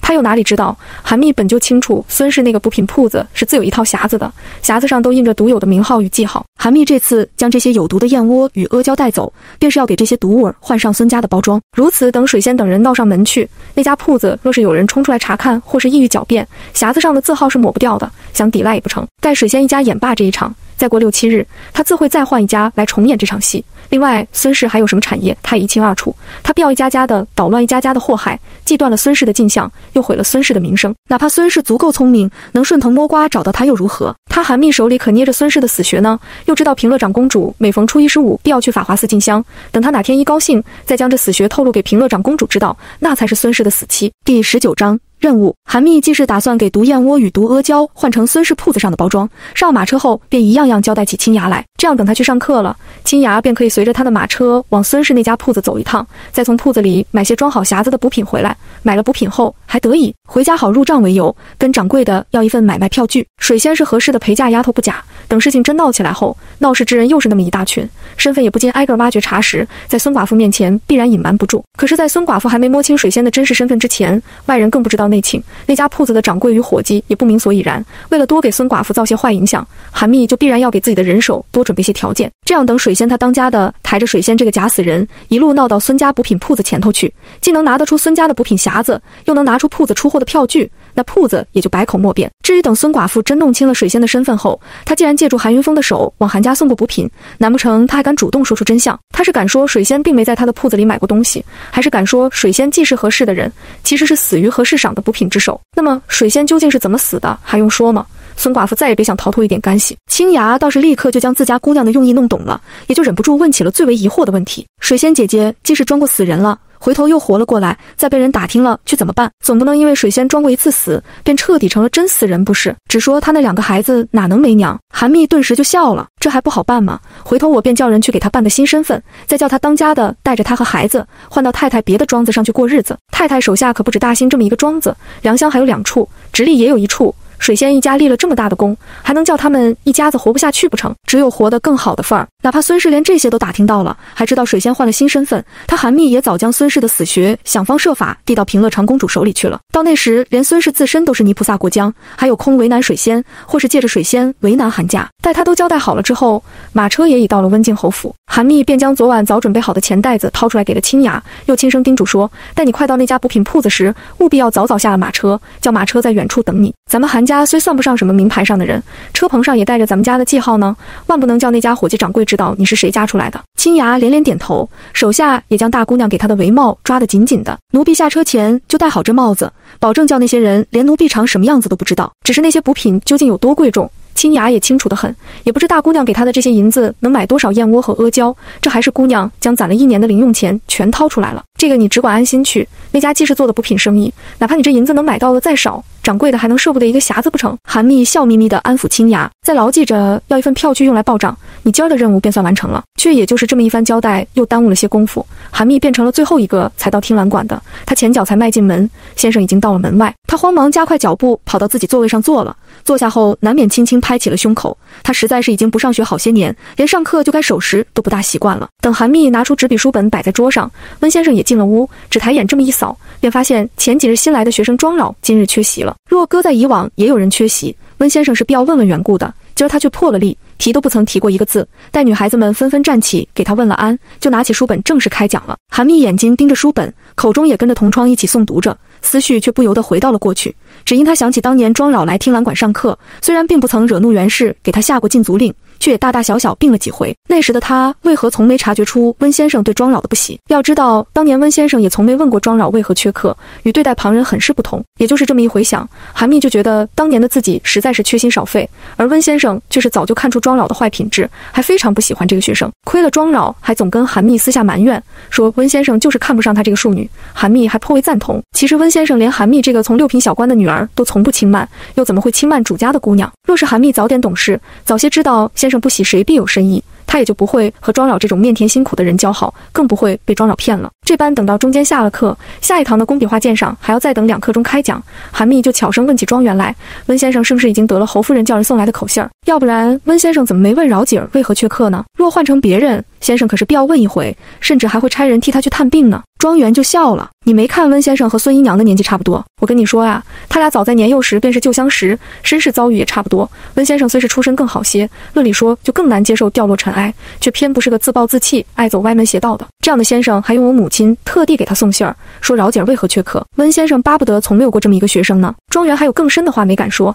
那便是当年孙姨娘进了袁氏的陪嫁绣庄上做绣娘，还是温先生做的中人。可谁知孙姨娘却是反手便打了温先生的脸。好在韩密终究不是个真正的孩子了，也不用庄园再多说，便已是恍然大悟。感情温先生连孙姨娘的为人都不喜，也便更不信孙姨娘能教养出什么好孩子来。只是他当年错过的也不止这个，他错过的还有更多，再揪着过去的不是也没什么意思了。若能将今后的每天都努力活好了，也算没白回来一回。比如只要他还在听兰馆上学，只需照着温先生的喜好学做人学做事，也比当年努力了不止5分。随后又将工笔画赏鉴课上罢了，头5就没有课程了。这时清雅也回来了，又不敢将补品和票据留在马车上，便抱着补品匣子来寻自家姑娘回差事。庄园又眼尖得很，一眼就瞧见清雅怀里抱着的匣子上刻着孙家铺子的字号，吓了他一把将韩密拖到偏厅角落里，连声询问起来：难不成昨我母亲叫滕妈妈送你回去的用意你没听说？怎么你们家还敢用孙家铺子的补品呢？本来韩密也只是推测，猜想袁氏已经知晓了韩云峰与孙氏的苟且，此时却是真正从庄园口中得知，不但袁氏已经知道了，就连庄园也知道了。韩密心头忍不住轻笑，看来他这次回来，单只是走了咸一坊砖塔胡同那一趟，便已改变了许多事，这事态又都是越走越好，越走越精彩了。若在当年，不但他娘与他被蒙在鼓里，袁氏和庄园庄严姐弟也毫不知情，两家子可不是就被孙氏一人玩得团团转。韩密就轻声叫庄园宽心，正是我知道了滕妈妈给我娘带去的话，我才特地叫青芽去孙家铺子买了补品回来。孙家铺子的补品匣子造得好看吧？他们家的出货票据也造得很好看呢。既是孙家的东西全都造得这么好看，连袁姐姐都一眼就认了出来，任谁也认得出来这补品就是他家的。等过几天我自会请袁姐姐看场好戏。庄严昨日既是从韩密手里拿走了一些有毒的补品，韩密又答应了他全交给他打理，论说他就不该再临时起意自己插手。可就是他娘昨天劝他不要恃宠而骄，仗着庄严宠他便什么事都叫他去做的话提醒了他，令他当时就吓出一身冷汗。要知道他那好父亲韩云峰已经露馅露得满地了，袁氏乃至温静侯全都成了知情人，这夫妇俩也都没嫌弃他。那他若不适时地表现自己一番，证明自己也有勇有谋，完全配得上庄严，反而摆出了一副全靠庄严的赖皮样，岂不是容易叫温静侯夫妇重新审视他，甚至会觉得他不配做温静侯府的媳妇？庄园却到底只是从袁氏口中得知过那么一句半句话，说是蜜姐儿的爹竟然治了个外室，那外室便是苏太太孙氏，他又哪里知道孙氏已经将毒手伸进韩家后宅去了？因此上听罢韩密叫他等着看好戏的话，他便陡然一惊，蜜姐儿这是叫人从孙家铺子买了补品回来，再想方设法诬陷孙家的补品有毒不成？这一手倒真是漂亮，也足够凌厉，令他很想夸赞蜜姐儿一声敢想敢做。可这是不是太狠辣了些？第20章情义。话说那孙家也不知道是祖坟的风水不对，还是什么不对，不但孙姨娘13、14岁就没了爹娘，那位苏太太孙氏亦是才出嫁没2年就丧了父母，前几年又没了丈夫。那么虽说这位双父已经坏了贞洁，又勾引哪个不好，偏偏勾引了韩家表姨父，实在是太过无耻了些，到底也是位可怜人啊！人家已经没了丈夫，又没有娘家父母可以依靠，还不是就靠几家陪嫁铺子养着一双儿女？那若是由着蜜姐儿将孙氏的铺子都祸害了，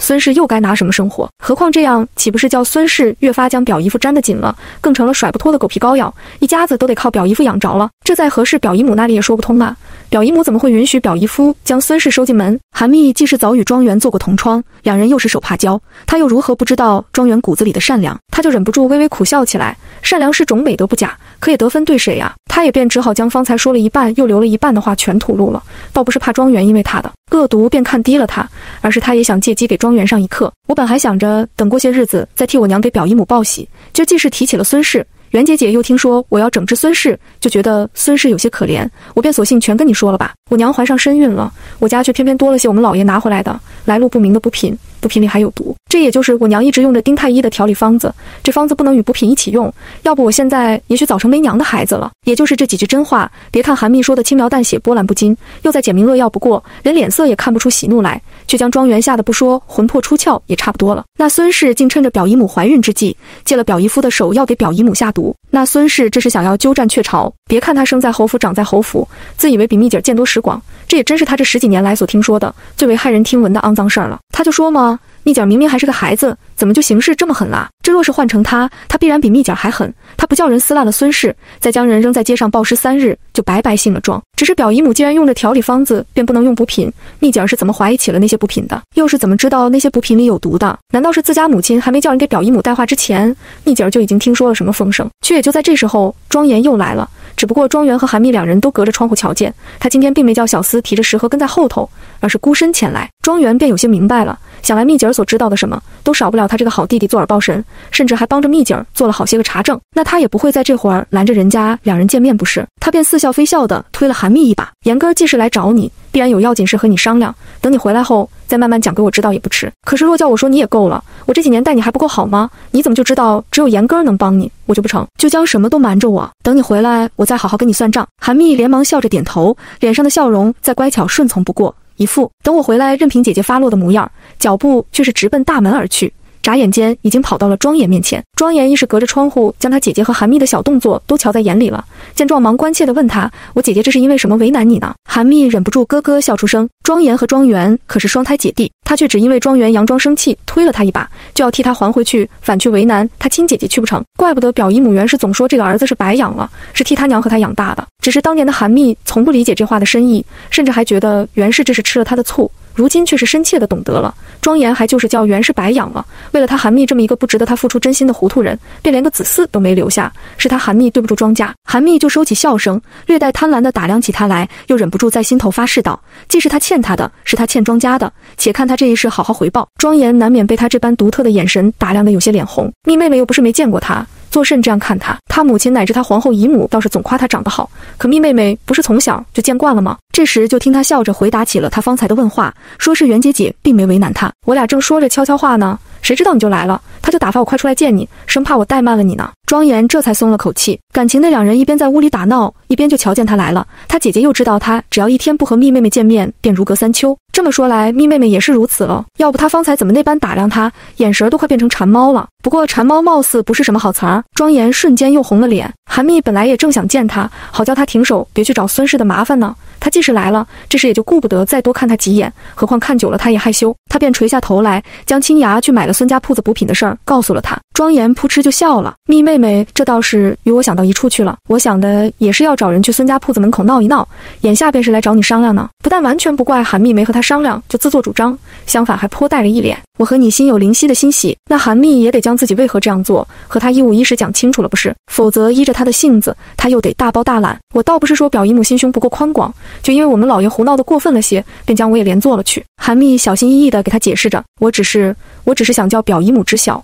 我虽然出身不高，也不是个废物。可庄严哪里用他解释，蜜妹妹明明屡次都能和他心有灵犀，哪里会是个废物？他母亲也不会这要多想。要知道，就在母亲下令将饶姐和他姨娘禁足的昨天，就不住声地夸蜜妹妹好几回了。当然了，他也不是一次的想过，哪怕韩家表姨夫真要不得了，甚至牵连的韩家都垮了，他也不会嫌弃蜜妹妹，他必会一辈子护她周全。可是永远护着她，将她藏在身后，哪有两人总是心有灵犀并肩携手来得好？庄严就再也不顾眼下就在听栏馆窗外，便悄悄伸出手来牵住他的手指，又稍稍用了些力气，连他自己也说不清他这举动是叫他不用怕，还是旁的什么。韩密不过是被他勾了手而已，过去也不是没勾过，却是忍不住绯红了双颊，口中也慌忙低声娇嗔起来，严哥哥快放下，这是血馆门口，可不是什么花前月下。语调中也忍不住真带了几丝教训，就像他娘警告他时一样，他娘生怕他早早带坏了庄严，他自己分明更怕。不过话音未落，他也发现两人站着的姿势，庄严正将他挡在身前，却将他的后背露给了听栏馆的窗户。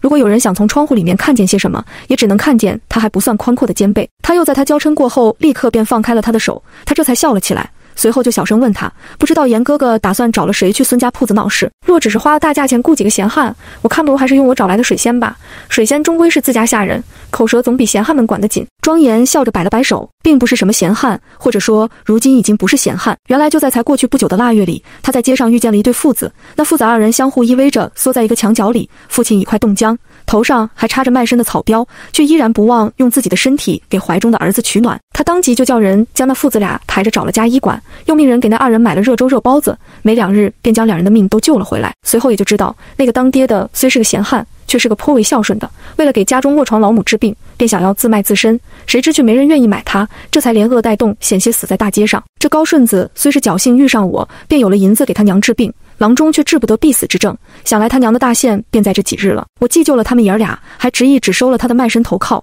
并没叫他儿子也成了奴身。他得知我正在为闹事人选发愁，便主动提议不如等他娘过世。韩密顿时有些不忍，听来这个主意倒是真比较水仙去装死人强。我也很怕万一水仙装不住，动弹的手指都容易被人揭穿。可是这高顺子既然如此孝顺，等他娘过世了却将老人家的尸身抬去闹事，这成不成啊？再换句话说，这算什么孝顺呢？何况哪有为了成事便盼着人家死娘的道理呢？就算是庄严对高顺子一家有救命之恩，这事儿又是高顺子主动提议，这么做也实在不大厚道。其实庄严亦是不忍心，他的本意是高顺子既然愿意抬着尸身去孙家铺子闹事，不管哪里有那刚死的又无人认领的尸体，随便找一具就好。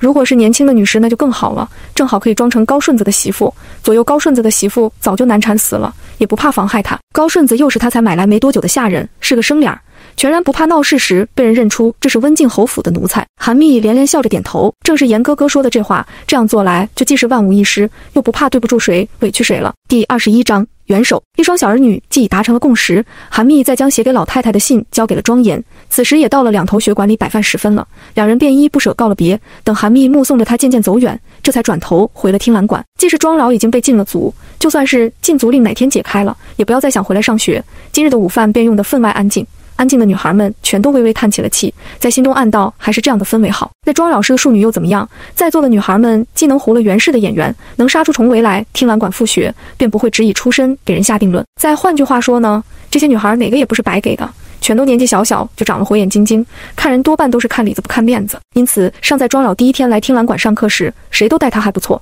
只是庄老自个儿不争气，没用一半天便主动拨开自己的瓤子给人瞧了个够，继而便赢得所有人的厌恶。而这午饭桌上，即使又回到了庄老还没来之前的祥和静好，就连韩密也忍不住在心头暗道，别看有那个别同窗对庄严别有用心，当年却到底没付之行动。说起来倒是他以小人之心夺君子之腹了，可是即便如此，他也绝不能松懈一心半点，这一事也绝不能让步，半寸都不让。哪怕有人在心里暗暗喜欢庄严，他也不允许。他就这么默默地较着劲，不知不觉中还多用了半碗饭，惹得庄园不停地悄悄瞟他，心中也不由得暗暗叫起了不好。别看表姨夫带回去的有毒补品并没被表姨母用了，可蜜姐儿这是已经被气炸了吧？要知道这丫头过去饭量还不如猫呢，一气之下却破天荒地用了这么多，待会儿当心积食啊。等饭后，庄园就忙解开自己的香囊扣，掏出一定消食丸来，捏破蜡壳塞进韩密嘴里。本来韩密还不明所以然，直到那丸药在口中慢慢化开，酸甜的山楂味融了满口，他这才那过闷来。他方才是有些吃多了，这会儿就有些胃胀，他就笑眯眯地将双眼弯成月牙。袁姐姐最好了。这笑容落在庄园眼里，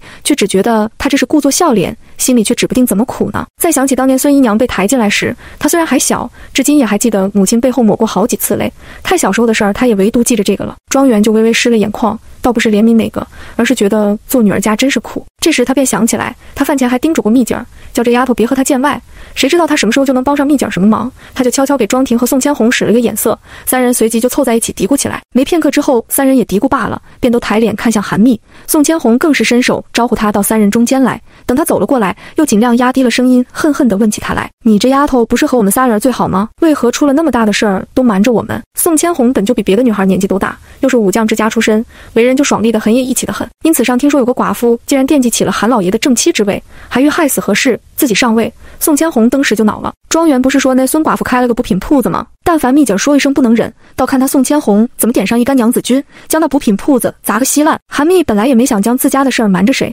单只说潜意识，这事儿便没瞒过去。想来被蒙在鼓里的也就是他和他娘，外人却早就知道了，甚至还成了大笑谈。而他后来虽然嫁到了远在天津卫的金家去，不但令他远离了京城那些或怜悯他或看他笑话的目光，他也不愿意回想过去的事儿。可这也不代表他心里从来没想明白，单只说那独自一人的10几年漫漫长夜，哪天不是夜深人静了之后，很多事儿就由不得他不想，硬生生的往他脑海里钻，又一样一样的走马灯般转起来，强逼着他明白。只是哪怕他心中已经明镜似的，一切早就木已成舟，他娘早就化作了一捧黄土，庄严也早娶了孙氏的女儿苏英，而他亦是早为人妇。就算他再恨，也能杀了孙氏泄愤，已经错过的到底无法重来。他除了强迫自己不要想了，又不停地骗着自己，还有别的什么办法呢？所以与其说是他重活一回才将很多蹊跷想清楚，譬如母亲究竟是怎么死的，譬如父亲早就和孙氏勾搭在了一处，还不如说是他终于有机会重新正视这些，他也必须努力改变这些结果。他就不但毫不责怪庄园竟将他家的丑事走漏了风声，还笑着扬脸对上宋千红的责备：千红姐姐别怪我呀，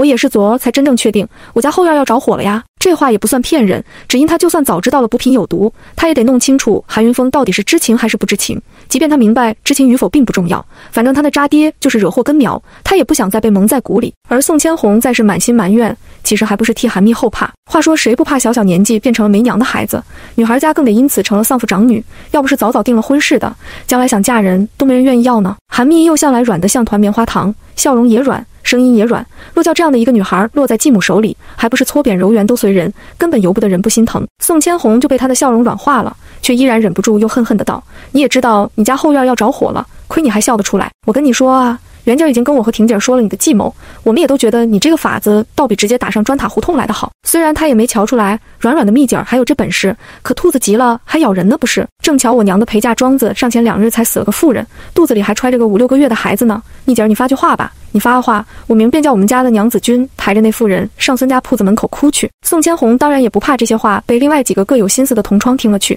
方才庄园才一说有要紧事对他说，他已经叫他的2个舞婢将旁人都拦到正厅去了。眼下这片厅里只有他们4个人。韩密却是闻言就慌忙摆手，虽说那孙寡妇该死，被闹到铺子前头，再臭了名声去也是活该，却到底冤有头债有主，哪里就要千红姐姐出面？我是和姐姐们交好，才不瞒着姐姐们自家的丑事，可也不能叫姐姐们替我出头啊！这等恶毒事儿我自己做便是了，就算是天打5雷轰，轰的也是我，万不能连累姐姐们。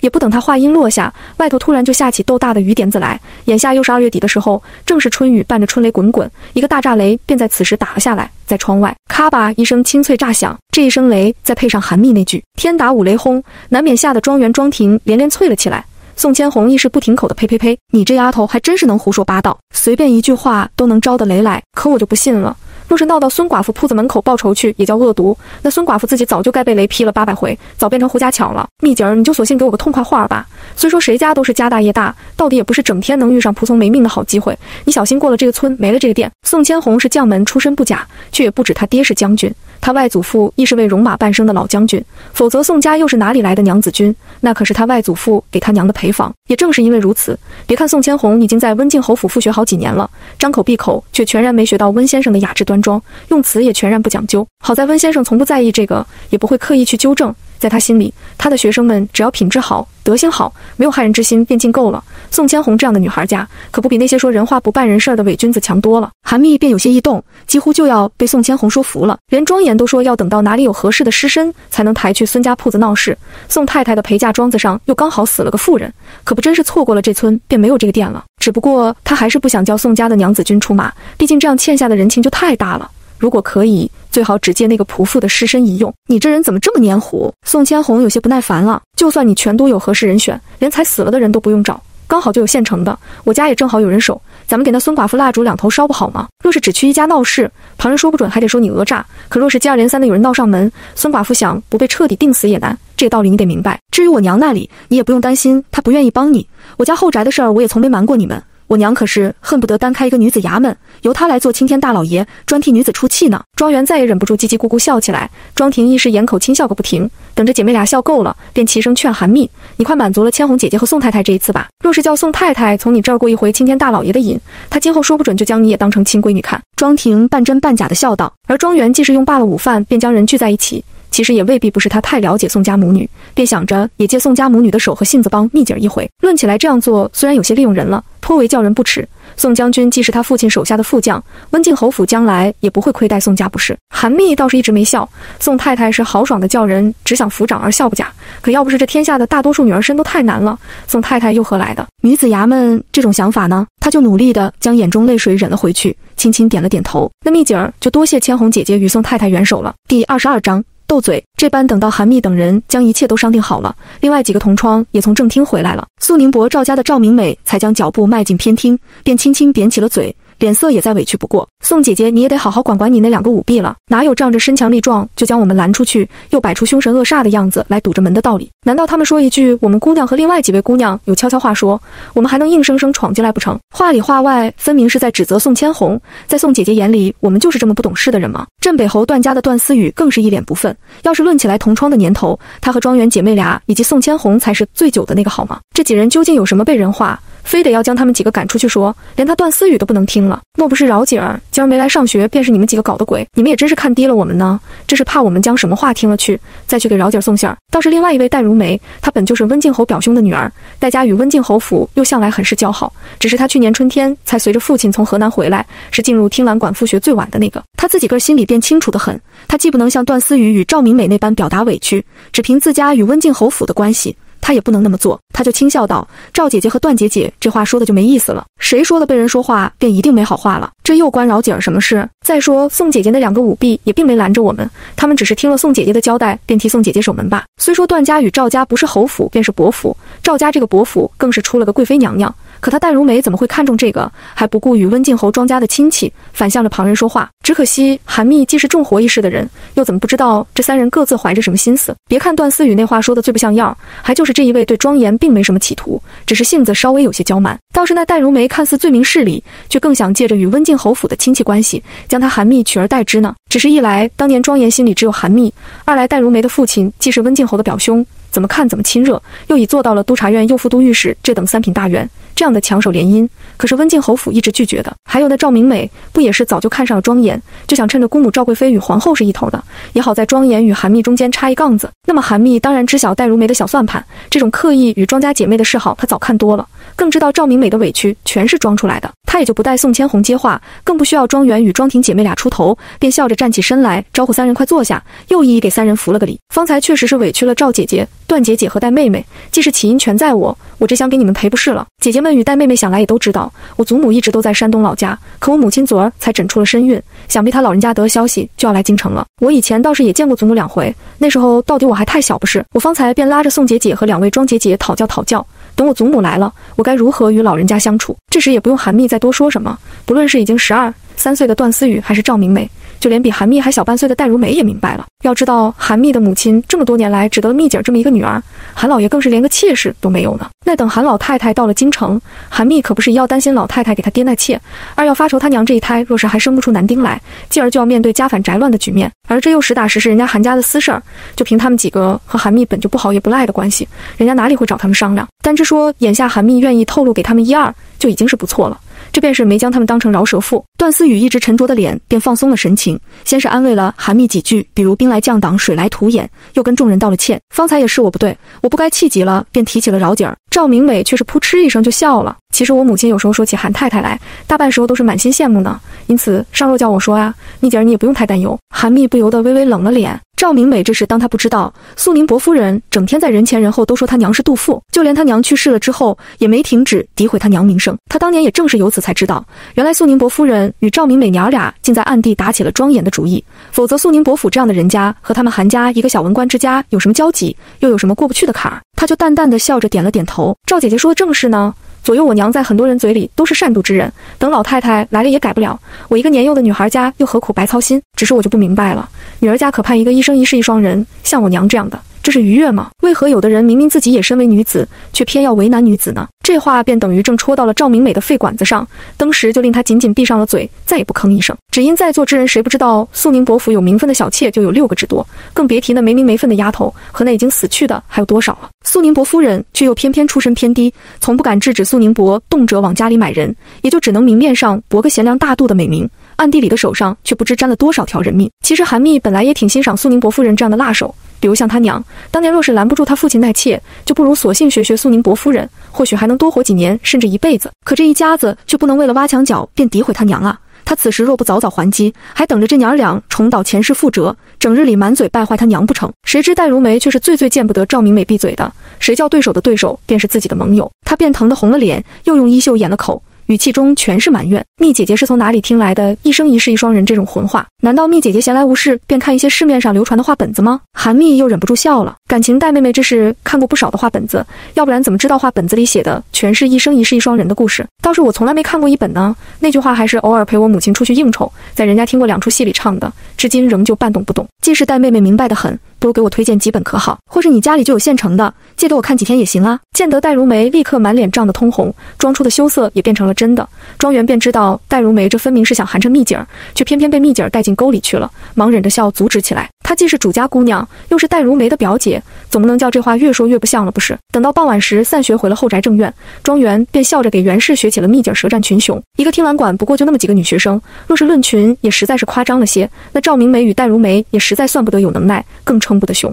可也架不住蜜姐儿左一句话就令赵明美乖乖闭了口，再也不敢分辨一句，又一句话就给戴如梅挖了坑啊。袁氏听了女儿的学说，便惊讶了。左右蜜姐儿倒是意味深长地说了一句：“饶姐儿还是个孩子。”短短几个字，便将饶姐儿的不是全推到了孙姨娘身上。可她也以为蜜姐儿不过是误打误撞，哪里就真是知道她要找借口为难孙姨娘，这才主动将话递上来。不过现如今听袁姐儿这么一学说，蜜姐儿还真是叫她刮目相看啊。要知道就在正月时，那丫头还是一团孩子气，只知道笑眯眯地弯着月牙眼，大人说什么都只是点头呢，怎么一眨眼就变得这么牙尖嘴利起来？好在袁氏本也是个有经历的，又如何不知道孩子家要长大，真的只需要片刻功夫。单只说他当年落水那一次，被秋娘表姐将他救上来后，他不就立时开了窍，甚至立刻便知道是谁要害他。蜜姐儿这也分明是被韩云峰的事儿记着了，突然就懂事了，又有什么奇怪？这时又听袁姐说起何时表姨母有了身孕，是昨快入夜时诊出来的脉。袁氏越发恍然大悟之余，也不由得有些唏嘘。别看秋娘表姐从来不提她为何不容易有孕，其实袁氏心里不明白嘛。想来表姐就是下水救她那次受了凉。话说当年虽是她先落了水，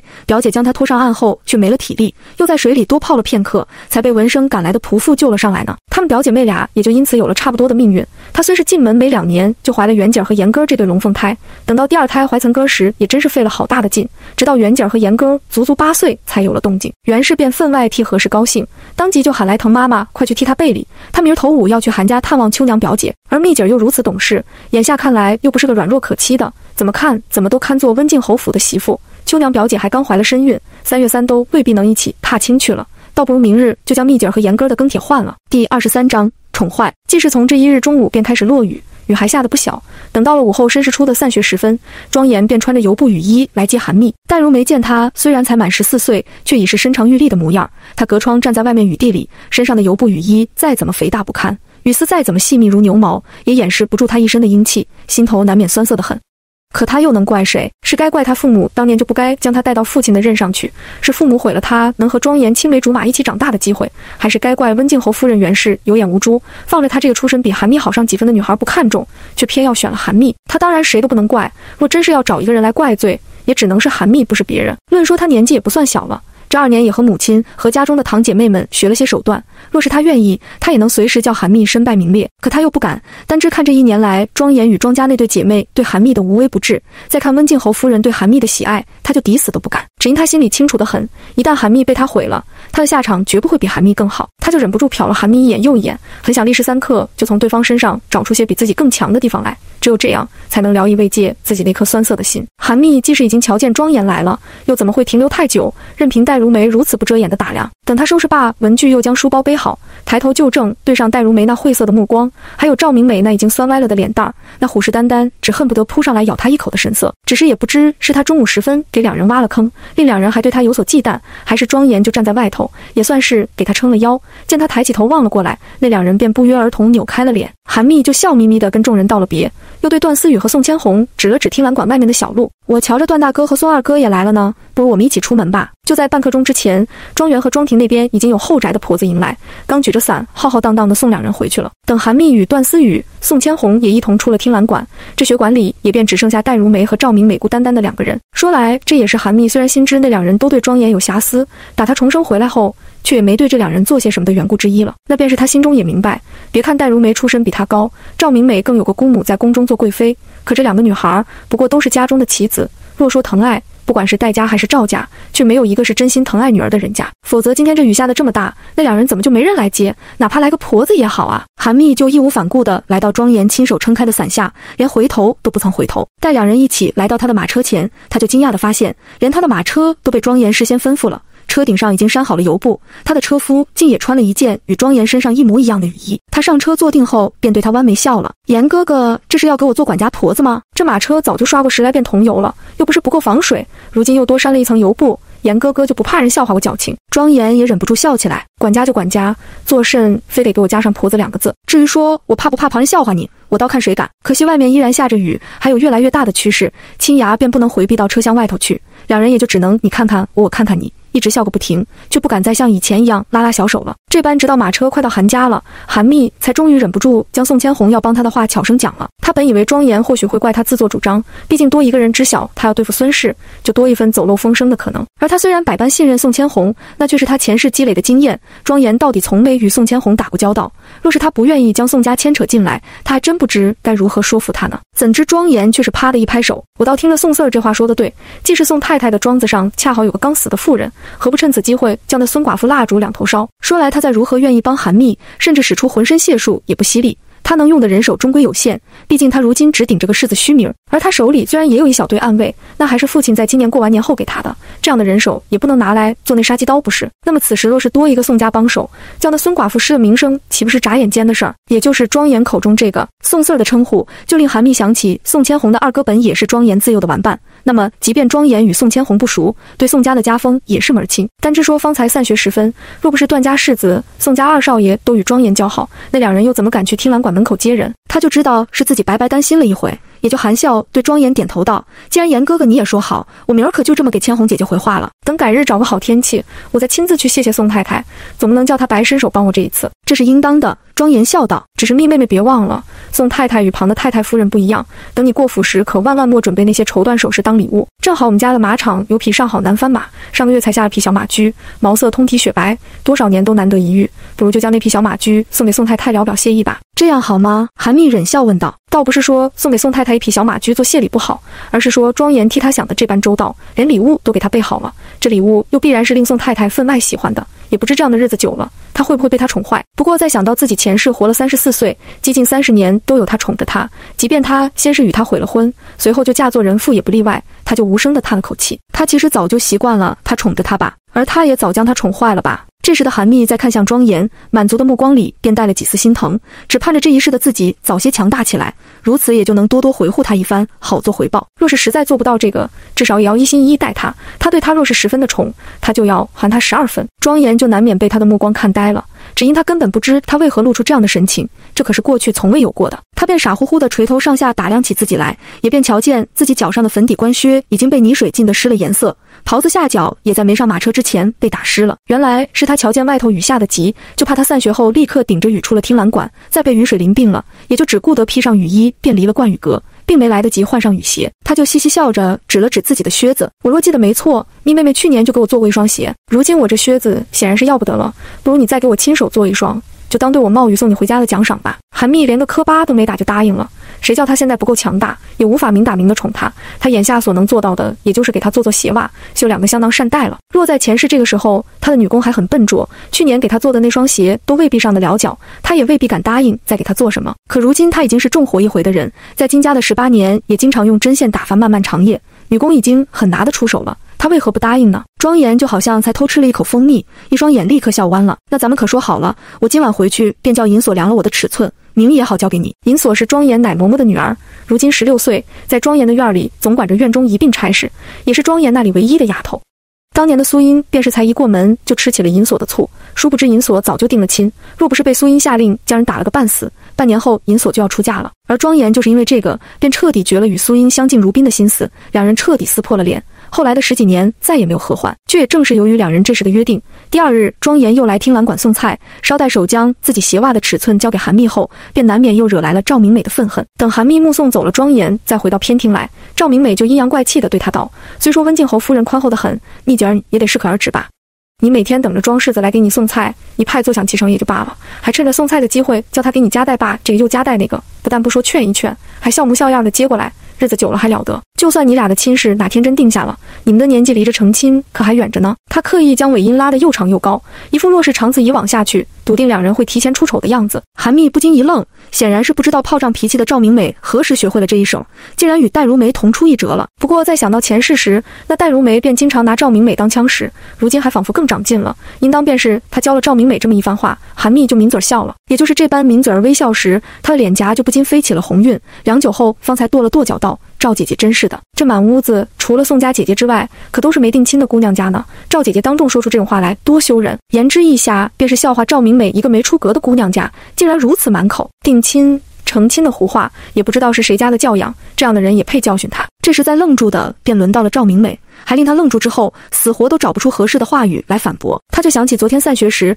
戴如梅只教了他怎么挤兑韩密，却没教他等韩密反驳时，他又该如何与人打太极。他便狠狠地瞪了戴如梅一眼，既憎恨这丫头挖坑给他跳，又憎恨这丫头如今还站在一边看笑话，竟然一点援手也不施。这时的赵明美就偏偏忘了有那么一句老话说得好，那便是苍蝇不叮无缝的蛋。他怨怪戴如梅挖坑给他跳，却怎么偏偏忘了自己本就不该动那歪心思。第24章哭闹。别看袁氏打定了主意后，这一日便真去韩家与何氏将庄严、韩密的亲事定下了。不但请宝山出面替两家换了更帖，还给何氏留下了温靖侯府的信物。韩密却是等到放学归家后才得知消息。到底他今年才满12岁，庄严也才14岁，谁家也没有和儿女商议婚事的道理。两家长辈瞒着他俩，便将事情定下了，也不为过。韩密虽不知道这是庄园给他帮了大忙，若不是庄园不绝口的夸赞他，袁氏也不会这么早下定决心。想到这一日比上一世还来得早了好些天，却到底大大松了一口气。只因他虽然带着前世的记忆，可这日子但凡早定一天，他也就能早一天更好的替他娘替自己撑腰了。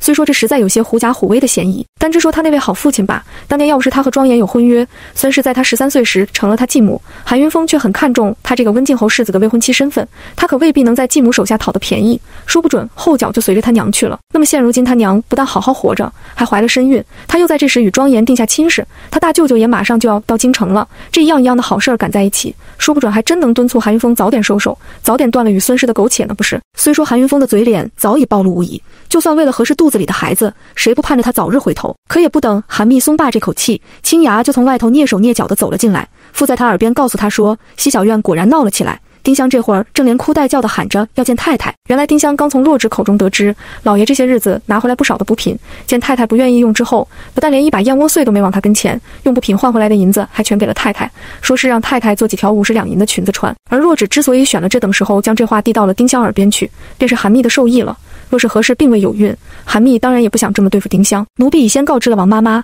王妈妈此刻已经赶到了西小院，正将丁香堵在了院门里。青牙低声道，若是王妈妈处置不了，待会儿肯定还要来找姑娘，姑娘心里可得有个数，万万别叫太太知晓了。韩密就笑着点了点头，直到青牙姐姐有心了，我昨儿不过是那么一提，说是西小院的事儿从此都由我，叫他们莫要再去麻烦太太，你就牢记在心了呀。青牙腼腆地笑起来，乔姑娘说的这话，太太既然有了身孕，总不能再叫太太为些小事烦忧吧，何况姑娘早有交代。想当年青牙被老太太带着来了京城时，正是何氏才怀了那第二胎的8个月，她也便没等彻底熟悉这个宅子，就亲眼目睹了那才生下来的根儿没过满月就夭折了。而她亲娘也是因为生最小的弟弟时大出血而亡，这一桩又一桩的，怎么不叫她害怕？深知妇人怀孕生产就是个鬼门关，好在自家姑娘年岁虽小，却是个明白的，太太才怀上身孕，姑娘已经知道护着太太了，那么她一个做丫头的不帮着姑娘，还能去帮到忙不成？这也正是连青牙这个一贯大大咧咧的丫头都这么懂事，就叫韩密越发放了心，令他深信这一回再不会走老路。他就巧声告诉青牙，叫这丫头好好盯着西小院的消息，万一王妈妈挡不住丁香，你就回来喊我，我倒要瞧瞧她究竟想怎么做。丁香嫌弃大厨房做出来的饭菜不合她口味，西小院便为她单开了小厨房。丁香怕从厨房调人过去会给她下药，韩密便做主给她新买了厨娘。若是这样，还不能叫那贱婢老实些，反而才得了。他故意叫人透露给西小院的消息，便为了些补品吃醋，还想跟正房太太较劲，岂不是作死都嫌慢？这倒是正应了各家后宅惯用的捧杀手段了。想当初金朝德那几个不成器的庶子，个顶个全都比不上金桥一个小脚趾头，不就正是中了他韩密的捧杀之计？只是韩密到底也清楚，对待已经落地的庶子，那些捧杀手段终归与捧杀丁香不一样。丁香虽然怀着孩子，何氏既然也有了身孕，丁香肚里那个不论是男是女，便再也不该生下来养大，更别论若叫丁香带了个坏头，真叫他顺顺当当将孩子生下来，谁知道韩云峰会不会又与前世一样，过不了多久便开始往后宅里抬人。因此还不等青牙得了话转身出去，韩密突然又生了新主意，连忙将这丫头换了回来，贴着青牙的耳朵又叮嘱了几句话。随后也不过2刻左右的功夫，就瞧见王妈妈一脸笑容的回转了，身后还跟着笑成小狐狸似的青牙。姑娘这主意真是好得很。王妈妈脚步匆匆地来到韩密跟前回禀道，老奴不过是跟那丁香说了句，如今太太有了身孕，后宅从今往后都归姑娘管，在老爷面前也是过了明路的，还真将她哄得连个夹棉披风都没穿，就跑到院门外头等着老爷去了。要知道韩云峰昨夜前往西小院下榻去，丁香已经因为带着身孕容易困倦，早早就睡了，也就没亲耳听到他的吩咐。那么现如今不过是从王妈妈口中得知此事，丁香哪里能信？他本就满肚子的气呢，经了这么一番撺掇，又哪里能服气？等他方才真去了西小院的门口，等着韩云峰，才一瞧见老爷回来了，便飞也似的扑上去哭诉起来，又忍不住口口声声都是怨怪。老爷也实在太偏心了些，太太是怀了身孕不假，奴婢肚子里的孩子就不是老爷的孩子了。太太的正房里可有好些个仆妇照料呢？奴婢这里除了个不懂事的小丫头，还有什么？奴婢只不过是想叫太太拨出银子给奴婢买些补品来用，再请太太给奴婢添个老道的妈妈来服侍身孕，这怎么就过分了？谁知奴婢却连太太的面都见不到了，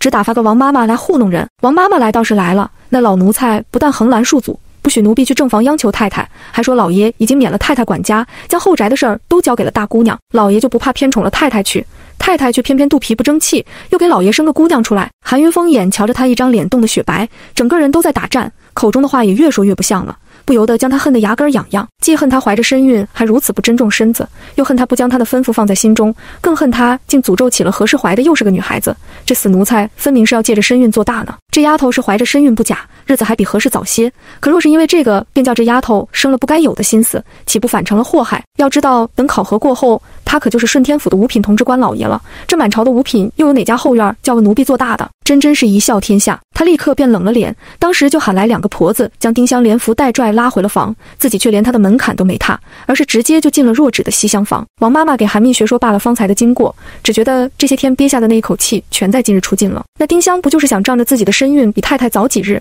就想来太太面前招摇吗？最好再将太太气坏了，她生个庶子出来也就能当成嫡子养活了。可惜通房丫头终归是通房丫头，想仗着身怀有孕就上天，殊不知正房太太刚巧也有了身孕，那丫头在男主人眼里不过是个跳梁小丑。谁知这时就听见外头来报，说是老爷差人来问太太歇下没有，若是还没歇下，老爷要过来探望太太呢。韩密闻言便皱起了眉头，他是叫亲牙变着法子将他定亲的消息走漏给了若恒和若芷听不假，如此也好叫那俩丫头学聪明些，最好乖乖听从他的吩咐之余，也别在他娘有孕时来找事儿。可若是韩云峰也从这2个丫头口中得知了此事，那可就不美了。说到底，韩云峰终归还是这个家的男主人呢，又是他亲爹，他定了亲的消息却不是他娘亲口告诉他的，这算怎么回事？只不过韩密随后便有了计较，就招呼王妈妈去迎老爷，将老爷先领进东屋，我有话和老爷说。韩云峰的确是从弱芷口中得知，今儿温靖侯府来人了。可惜那丫头却只说了这么一句，并不曾说出温靖侯夫人是带着宝山来定亲的。她如今出了西小院来到正房，也就想仔细跟何氏问问温靖侯府的来意。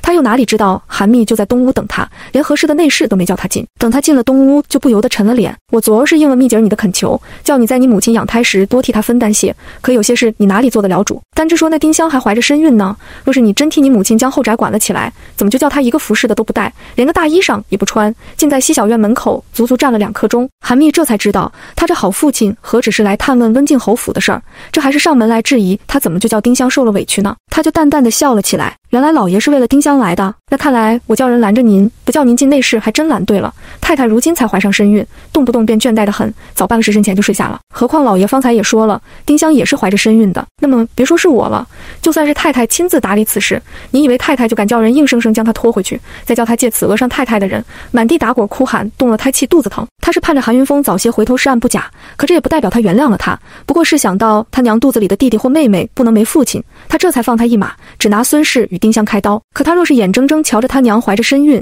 心思却还收不回来，不但一心惦记着与外人合伙搅散这个家，还捧得西小院一个通房丫头也比他娘大，他又有什么可顾忌的？他韩密已经不是当年那个傻乎乎的小姑娘了，让丁香一个奴才替韩云峰和孙氏背黑锅这等事，倒看谁还能哄骗得住他。第25章再宠。韩云峰顿时被韩密的反问给问愣了，他明明只是想来问问何事，温靖侯夫人今日上门来所谓何事，怎么到了女儿口中，却成了他是为丁香来要说法的。小姑娘还振振有词，连动了胎气肚子疼的话都敢说。只是韩云峰略一回想，立刻就想到确实是他先提起丁香来的，他先是有些尴尬，按道今日晚宴上的酒还真醉人，就索性转而问起温靖侯府的来意。韩密将他的尴尬看在眼里，就笑着将袁氏来换庚帖的事儿说了。我请老爷来东屋也是正想跟您商量，既是女儿与温靖侯世子的亲事已经定下了，太太又怀了身孕，我看那听兰馆我就不用再去了吧。说实话，韩密并舍不得这会儿就停了去听兰馆的复学。且不论他与庄严一日不见如隔三秋，单只说庄园与庄婷还有宋千红，那就是他放不下的人。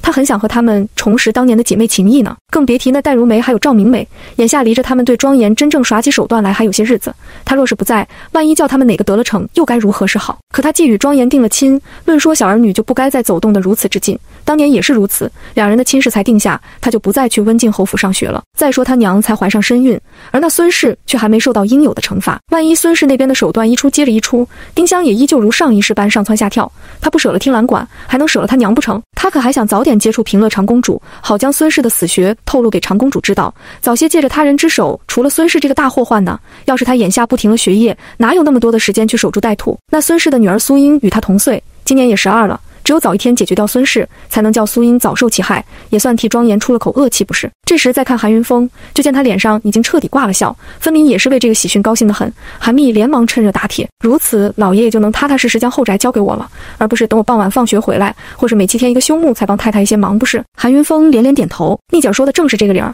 就算你太太身边很有些得力人手，这后宅也不需你日日盯着，你既与严哥定了亲，再每日往温靖侯府去也不像样了。再说你太太身边若有你作伴，心情也会好得多，说不准连饭也能多用半碗。话说到此时，他几乎都忘了自己方才还要替丁香讨个说法了，甚至还有些赞赏自己之前的决定。即使连蜜姐都知道怀着身孕的丁香动不得，何氏当然也知道，那方才要不是他果断喊了2个婆子将丁香送回房里，岂不是还得惊动何氏？要知道丁香虽然怀着孕，哪怕真生下儿子来，也不过是个上不得台面的婢生子罢了。这也是多亏何氏争气，竟也在此时有了身孕，否则等他韩云峰不得不将一个婢生子当成嫡子承继家业，岂不成了这京城的天大笑话了？这么比较起来，可不还是何氏这一胎更重要些，根本不是一个有孕的通房便能比下去的。至于将来这2个孩子快要瓜熟蒂落，为了防备何氏没生出儿子来，早早想方设法将丁香去母瘤子，再以树作敌也不迟吗？他就不禁又给女儿做了保证，说是西小院的事情，但凡蜜姐儿你处置不了的，尽管等我下牙回来。丁香不就想要个老道的妈妈贴身伺候她，又嫌弃小丫头们不懂事吗？韩云峰故意忽略了丁香还眼馋那些补品的事实，再换句话说，他宁可这一辈子都不再从他口中说出燕窝和阿胶来，就连那该死的孙氏，他也宁愿自己这辈子都不曾认识他。太太身边的人自是不能动的，太太可比丁香更需要人手呢。我看你也别插手了，等回头我叫人出去买个婆子来只给丁香使唤就是，如此也省得他又闹腾起来时，身边连个敢挟制他的人都没有。这便正糊了韩密的意，想当初连西小院的小厨房里他都不屑塞人，还叫丁香亲自买了厨娘，何况一个贴身伺候身孕的婆子，那更是他不想沾的。如此等丁香有一天真出了事，他和他娘才好彻底责清责任。这时的韩密又哪里知道，他这位好父亲其实已经打定了主意，既知道丁香的身孕只比何氏早不过1个多月，也是打算等丁香生了儿子便弃了这个棋子了，否则他也不会对天的妈妈的事儿大包大揽，只有这样才好叫那位妈妈在丁香生产时按着他的意思动手。而这一切还要感谢丁香之前在西小院门口那番胡言乱语，说是何氏这一胎也未必生得出儿子来。虽说这也是韩密变着法子将丁香撺掇起来的结果，他的初衷也只是想叫丁香失了韩云峰的心，却到底没想要他的命，说来也算是无心插柳。之后等韩密又将韩云峰送走后，再离开正房回到他自己的东小院，他就连忙叮嘱青芽和绿萼好好替他归这些礼物出来。他既然不能去听兰馆复学了，总得给同窗送些手信不是？还有温先生与娇女宫的高姑姑，他也得感谢2人这几年对他的教导和照顾。可这一切虽然都是韩密心甘情愿的决定，待他夜里歇下后，他还是忍不住悄无声息哽咽起来，只因他才回来拢共也没10天呢，如今却又要和庄严暂别。好在如今的韩密已经不是真正12岁的娇女了，她既然经历过那么多次的失去，眼下的暂别也真的只是暂别。她很快就将眼泪收了起来，她本就是要多为自己与庄严的将来努力，好叫2人将来永远生活在一起，这才停了前往温靖侯府复学不是吗？这有什么好哭的？可韩密还是没想到，等他第2日到了温靖侯府，又趁着中午的休息时间前去与温靖侯夫人袁氏告别，袁氏却笑着摇了摇头，分明是并不赞成他这个决定。这是怎么回事？这可与前世不一样了呀！韩密不由得有些心惊。不过眼见着袁氏虽是不赞成他停学，却也还没将理由说出口，他便强压下心惊，面上也摆出一副晚辈洗耳恭听的样子来。这时他便听袁氏慢声道：“表姨母知道蜜姐儿是担忧你娘的身孕，你如今又和你严表哥定了亲，正好可以留在家里，不再抛头露面，更多了时间照顾你娘。可那孙氏算得上个什么东西？若是早之前并不知道有这么个祸害还则罢了，或许还真就叫他将黑手伸进了你们家后宅，令他得逞了。现如今他都成了秃子头上的虱子明摆着了，还用顾忌他什么？”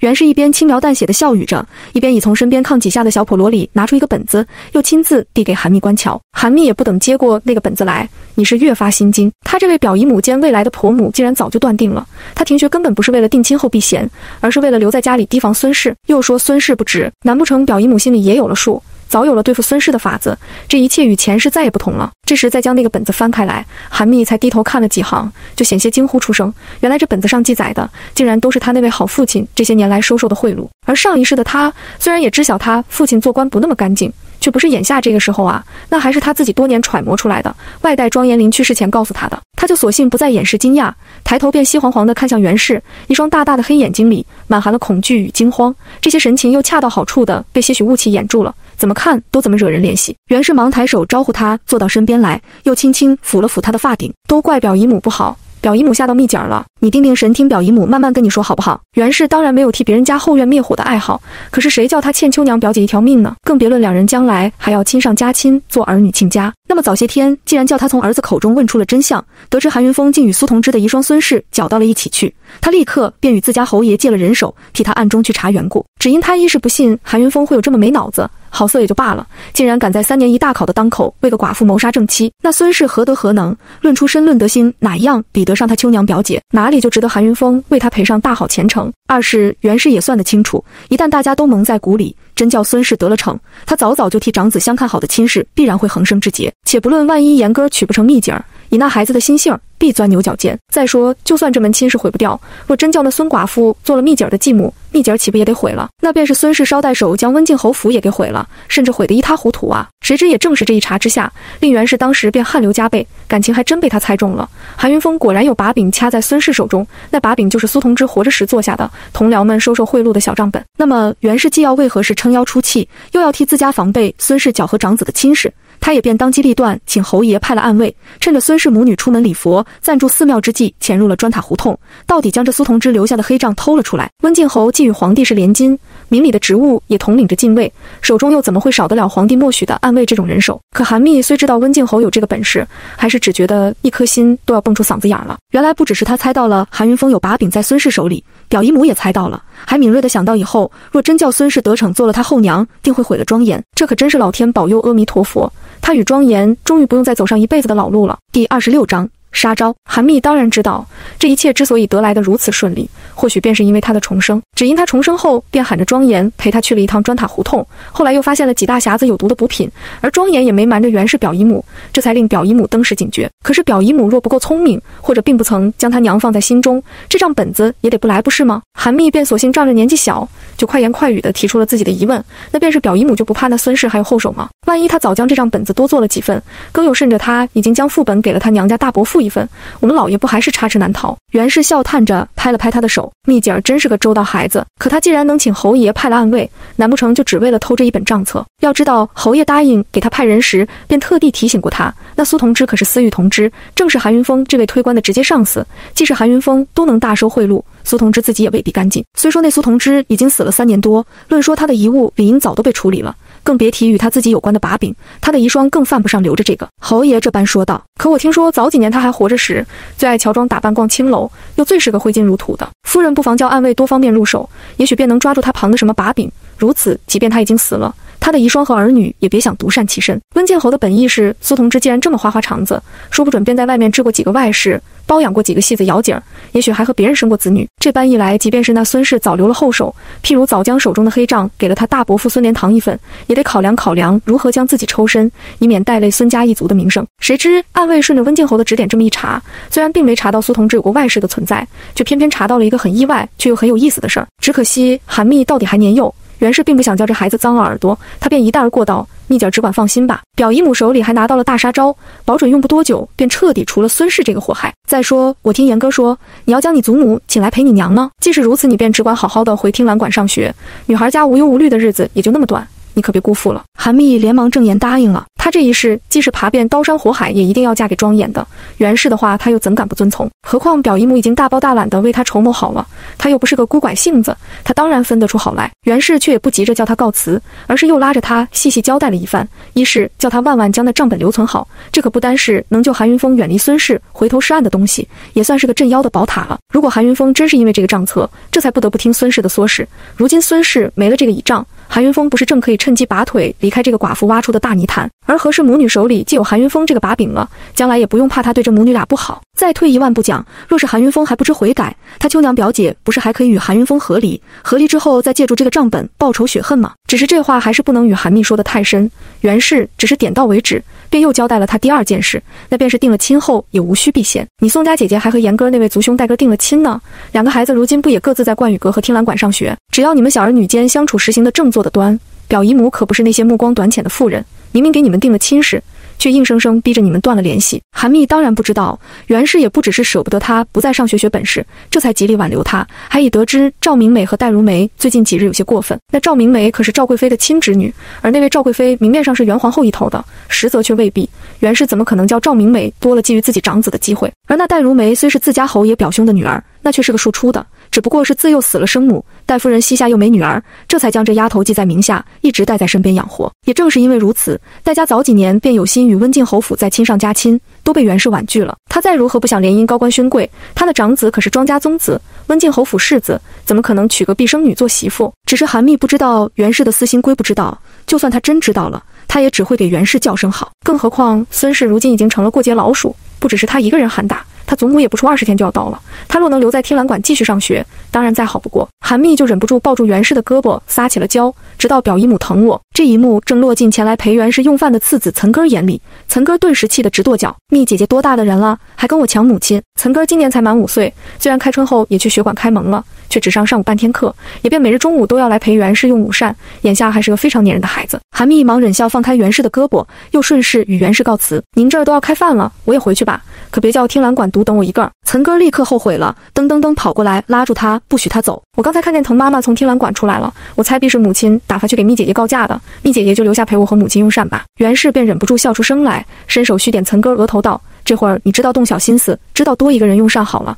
不是你方才怒喝你密姐姐的时候了。那你还不赶紧给你密姐姐赔个礼？岑根非常听话的摇了摇韩密的手：密姐姐别生气，我给你赔礼了，我刚才和你是逗你玩的，你就留下来陪我和母亲一起用膳吧。韩密就觉得自己真不厚道，竟仗着对岑根的了解假作告辞。他明知岑根很愿意用膳时足够热闹，还偏要逗他，这可真是不应该。要知道前世时岑根可也没少帮他，每在庄严公务繁忙时，都是打发这个弟弟去替他办事，替他斡旋关系的。只不过等韩密终于从袁氏的正院告辞离开后，他也原谅了自己。谁叫他这还是重生，回来后头一回见到岑根，便忍不住又犯了小时候那个心性，总爱逗着岑根吃他的醋，而岑根也愿意黏他，未必不是他爱逗他的缘故呢。这也正是韩密本就说好了再不来上学，令赵明梅与戴如梅好似又看见了几分亲近庄严的机会，甚至继而嫁给庄严的希望。等他去后宅与袁氏告辞回来，两人便都满脸是笑的抬头看过来，分明是盼着韩密这便真与他们告辞，从此再也不来了。谁知韩密却看都不看他俩，便将青牙唤了进来，叫青牙又将备好的礼物都拿走了。倒不是他有多抠门，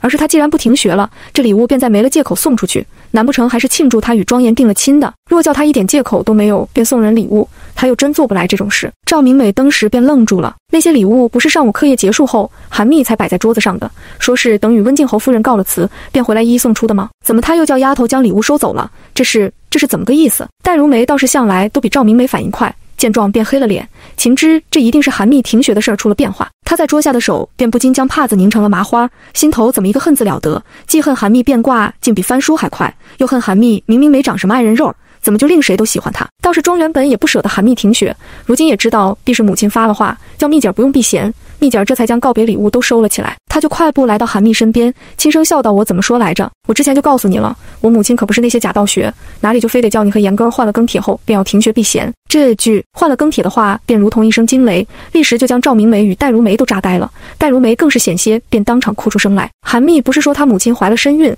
他才要停学回家照料母亲吗？怎么原来却是和严表哥换了更帖？亏他还当等韩密停学后，他便多了些在严表哥面前露脸的机会，还在心底暗自欣喜呢。如果他一直被蒙在鼓里，果然去严表哥那儿献殷勤，人家却是已经定了亲的，他岂不是将名声彻底毁了？戴如梅越想越怒，怒火一时便压过了心底的失望与伤心，更压过了他的理智。他就一把推开椅子，站起身来，指着韩密骂道：“我过去真是看错了你，亏我整天蜜姐姐的唤你，你竟如此骗我，还想诱着我出丑，你究竟安的什么心？”戴如梅又哪里知道，庄园虽是爽朗性子，却也知道什么该说，什么不该说。庄园方才刻意提起韩密与庄严换了更帖，根本就是想叫觊觎庄严的人早些死心。如果有人不想死心也没关系啊，这听兰馆可是温靖侯府的地盘，随时都可以对那不懂事之人下达逐客令。那么现如今见得自己一句话果然将戴如梅炸了出来，竟与母亲的揣测丝毫没差，庄园也不等韩密接话，便转过头来直视戴如梅，冷冷地笑了起来。梅姐儿这话还真是好笑啊，可我怎么没听懂呢？那我倒要问问你了，如果蜜姐儿真停了学，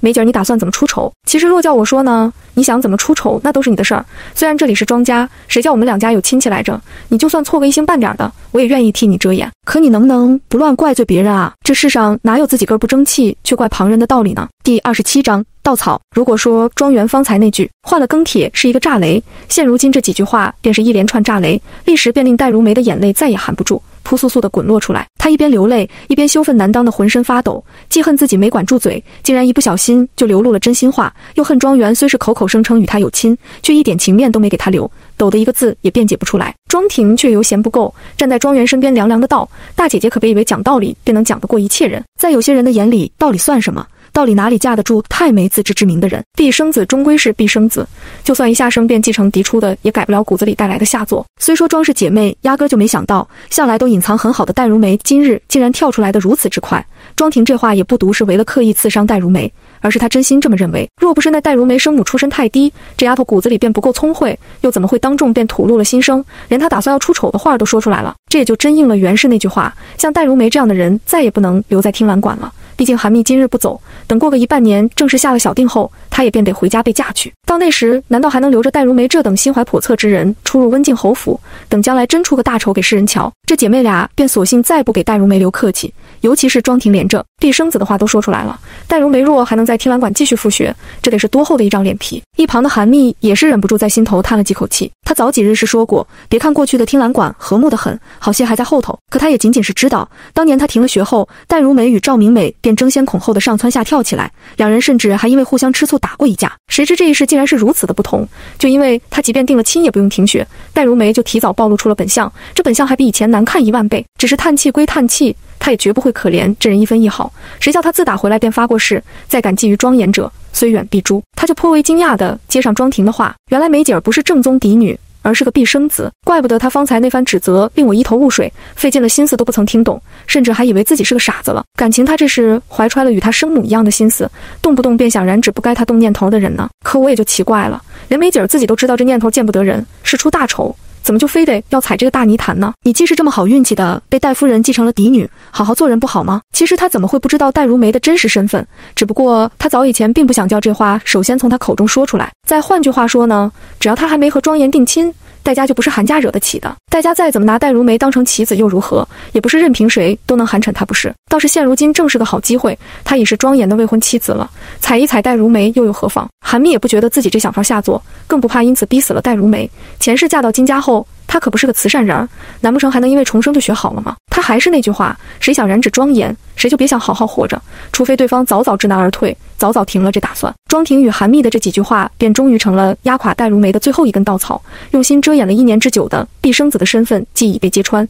他哪里还有脸在这里啼哭？就算他将天哭塌了，落在旁人眼里，也不过是个天大的笑话罢了。他便泪也不抹，书本笔墨也不收拾，扭身就奔出了听兰馆，飞也似的上了自家马车离开了。赵明美虽然憎恨戴如梅这丫头，竟然也惦记上了庄严，更憎恨戴如梅前2天拿她当了枪使，见状却也不由得生了惺惺相惜之情。她喜欢庄严有错吗？戴如梅喜欢庄严有错吗？怎么喜欢一个人就成了出大丑，要受这样的恶毒言语挤兑？还有那韩密究竟有多大本事？不但勾得庄严爱他护他，连庄家这一大家子也拿他当宝，甚至不惜为他得罪人。赵明美便收回望向门外的目光，转而恶狠狠地看向韩密。韩密，你如此口下无德，就不怕遭报应吗？韩密扑哧笑了，那厢明明已经跑了一个戴如梅，竟然又有一个不知死活的撞上来，看来情爱还真是个容易叫人迷失心智的东西呢。他就轻轻撇了撇嘴，瞧赵姐姐说的，我说的明明都是大实话，怎么就成口下无德了？赵明美顿时语结，你狡辩，我若记得没错，你去年还说过，有时候实话才最伤人。韩密索性摆出一副无赖架势，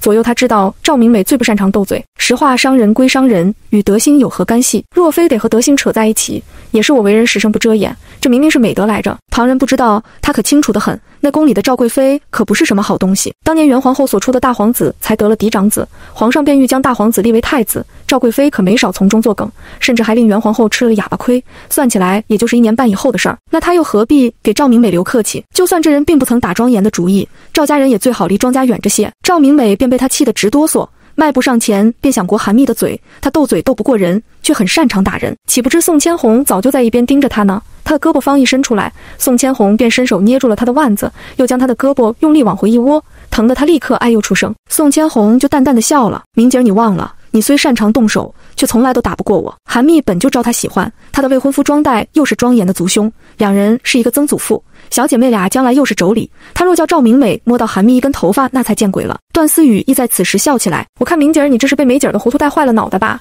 这里可不是你们肃宁伯府，这是温静侯府里的听兰馆，在学馆里还敢伸手打人，你这是吃了雄心豹子胆了不成？言之意下便是若滚蛋了一个戴如梅，还不能令赵明美惊醒些，别再犯傻，接下来该滚蛋的便轮到这位赵家姑娘了。赵明美本来还抱着手腕血血呼痛，看向宋千红的眼神里也像要咬人，闻言登时住了口，眼帘也匆匆垂了下来。是啊，那戴如梅本就是自己个儿犯傻才被挤兑成那样，她何必不戴如梅后尘？我只是想把蜜姐儿的头发葫芦乱了气她罢了，我哪里就是要打人了？赵明美慌忙辩解，宋姐姐也真是的，就说你和蜜姐儿好吧，你也多少手下留些情，你瞧瞧你将我这手腕子掐的眨眼就青紫了，真疼死人了。庄氏姐妹在赵明美接茬跳出来后，之所以并没说话，也是两人不想在同一天里赶走2个同窗。何况赵明美本就是个傻带点性子，他们早就知晓这人也对庄严有念头，一直都盯着他呢，并不愁他能做出什么不得体的事儿来，也不是非撵走他不可。如今见这傻带姐竟然如此行事，自己个儿便垫了个坡下了驴，庄氏姐妹就笑了。庄园更是忙喊着自己的丫鬟快去取药油来。等药油拿来了，庄园便一边亲自替赵明美抹上揉起来，一边敲打起他来。你也别怪宋姐姐捏你胳膊，若是我身手够快，我也捏你。你既是要葫芦蜜姐的头发，做甚摆出一副凶神恶煞的样子来？搁在谁眼里，谁不以为你要撒泼打人？再说你以为宋姐姐只是和蜜姐好，和你就不好了？她若不是为了你好，她才不拦你呢。你尽管去打蜜姐好了，等你真将人打了，倒看最后是谁哭。庄园这连揉带打的手段实在是高明，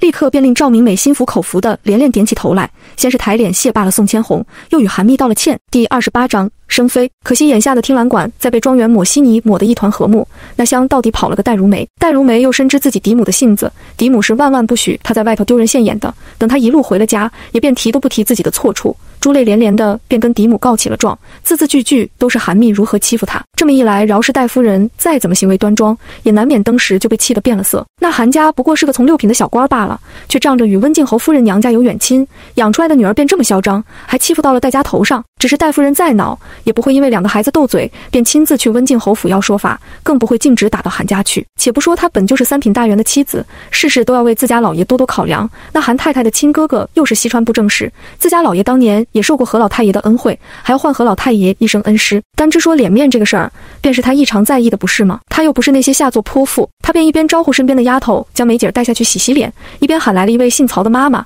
叮嘱曹妈妈立刻往温静侯府去一趟。我们家既是要脸面的，你去了也不要随便大呼小叫，只要将韩家那位大姑娘的所作所为回禀给温静侯夫人知道便够了。只不过那位曹妈妈才刚答应了，便要转身离去。戴夫人又后悔了，连连喊住她道：“你索性连温静侯夫人那里也别去了，你只管去听兰馆见见姑娘的先生罢了。听兰馆在是温静侯府的学馆，学馆里却不都是庄家的孩子，如今不过是复学的韩家大姑娘惹了祸，告到温静侯夫人那里，算个怎么回事？倒是听兰馆的温先生，这几年来一直教着这一群女孩们哪里错了，也自该先生出面惩罚教导。”曹妈妈连忙答应了。谁知等她来到温静侯府，到了听兰馆，却没见到温先生，只因为温先生的课都在上午，午后却是高姑姑的女工针指课。温先生此时便出门访友去了，说是得傍晚才能回来。曹妈妈也便犹豫了片刻，就擅自改了主意。那温先生既然不在，她今儿也不能白白来一回不是？她就一边立在听兰馆外面等待下课，一边隔着窗打量起学馆里坐着的女学生来。虽不认识哪个是韩密，却总听得戴如梅学说女孩们的模样，还真一眼就将韩密分辨出来。再瞧那女孩如今正认真地捧着绣花绷子，仔细的一针一线绣着花，看起来倒不像个泼辣的。曹妈妈就忍不住撇嘴笑起来，她可不管这韩家大姑娘究竟是什么人品，总之欺负到了戴家头上就不成。谁知也不等曹妈妈嘴角的嘲笑落下，身后便响起了一声厉喝：“你这婆子是哪里来的？鬼鬼祟祟地站在这里做什么？”曹妈妈慌忙转身望去，来人正是庄严与他的小厮关山。方才那声喝问便是发自关山之口。原来庄严也得知韩密意欲停学，却不知他母亲早将此事摆平，心里顿时就慌了起来。等他下了午后的骑射课，也便连脸上身上的汗都顾不得清洗了，更是连衣装都没换，就带着关山匆匆赶来听兰馆，想要尽早说服韩密不要停学。却也正是庄严还穿着一身骑射课上的衣服，此时额头上还满满是汗。那曹妈妈又从未见过他，便将他当成了这温靖侯府的武师，也没想堂堂温靖侯府哪里会用一个10几岁的少年看家护院。曹妈妈便连个理都没施，嘴角的嘲笑反而更浓了。他还当时谁敢在他身后大呼小叫呢？原来不过是2个小厮罢了。这里可是温靖侯府的女学馆，还请2位小哥别在这里停留了。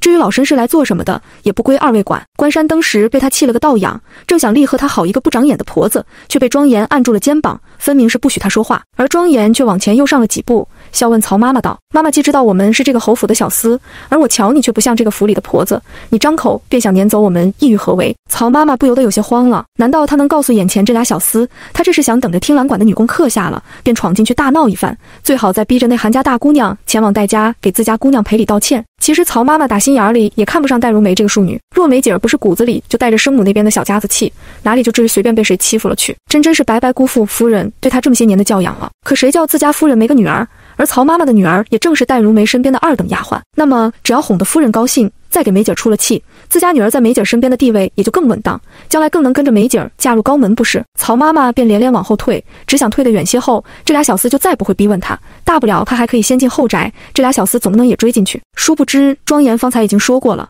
这里可是温靖侯府的地盘，只需庄严一个眼色，关山已经将曹妈妈的退路堵死，哪里还会叫她退入后宅？曹妈妈见状就更慌了，情知再不解释不行了，立时便色厉内荏地喝道：“我可是戴夫人身边的管事妈妈，我们大姑娘就在听兰馆被欺负了，我奉夫人之命前来问问缘故不成吗？2位小哥若是不信，尽管去问门房。”庄严听罢这话就笑了：“妈妈倒是早说呀，若是你早说了，我不就替妈妈喊个人来领你进内宅见侯爷夫人去了。”话说到这会儿，庄严还不知道究竟发生了什么，他又哪里猜得到曹妈妈这是想闯进听兰馆为难韩密去？只是这位戴家的妈妈也太不懂事了些，若说戴如梅真在学馆里受了委屈，她一个婆子就该进后宅找夫人身边的妈妈说话，而不是站在这里贼眉鼠眼不是？庄严便想招呼关山去给曹妈妈找个婆子来，也好领她去后宅。谁知曹妈妈顿时就恼了，直道：“小哥这是什么话？虽说这听兰馆是温靖侯府开的，到底冤有头债有主，之前是谁欺负的我们大姑娘，我便找谁说话，叫我闹到侯爷夫人面前去告状，算得怎么回事？那韩家不过是个小小从6品，凭他们家的姑娘也敢欺负我们家姑娘，我若不给她一个好看，我们姑娘将来也甭来听兰馆上学了。”这话音也不等落下，曹妈妈便眼瞧着庄严已经变了脸，她额头上虽然还挂着汗，一直都未来得及擦拭，目光却无比锐利起来，整张脸也立时便杀气腾腾，令人不敢直视。更不待曹妈妈想明缘故，庄严便冷声道：“原来这位妈妈是来我们府上无事生非的，既是大夫嫌弃我们温靖侯府的学馆什么人都收，没得带累了你们家大姑娘，还请妈妈给我那位表伯母戴夫人带句话，请她替你们大姑娘另寻高明吧。温靖侯府不伺候了。”庄严既是要叫戴夫人一声表伯母，他当然知晓戴夫人并不是那种没形状的当家夫人，更不是那等一位溺爱自家孩子的假慈母，论理说她也不该迁怒戴家。只是戴夫人今日派了这婆子来，这个婆子又如此不懂事，难不成反叫自家吃这个亏，甚至叫蜜姐受这个委屈？就说这婆子满口的小小从6品吧，明里瞧着只是看不起韩家而已，实则还不是埋怨上温靖侯府，嫌弃这听兰馆收学生时没睁眼。曹妈妈当时呆愣住了，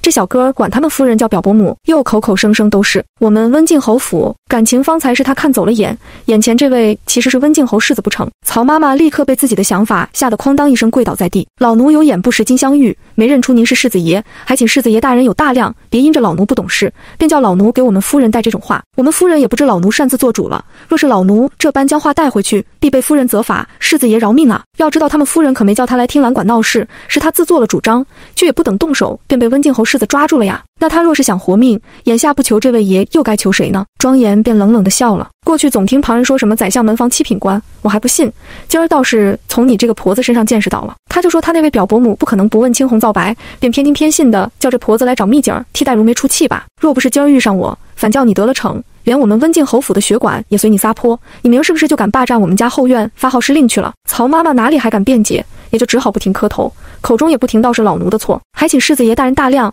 饶了老奴这一回，老奴再也不敢了。也就在曹妈妈拼命磕头求饶之际，听兰馆里也散了课，高姑姑才一出门就瞧见这一幕，便匆匆走上前来问缘由，只因她也怕是哪个学生家里的婆子来生事，正被世子爷责罚呢。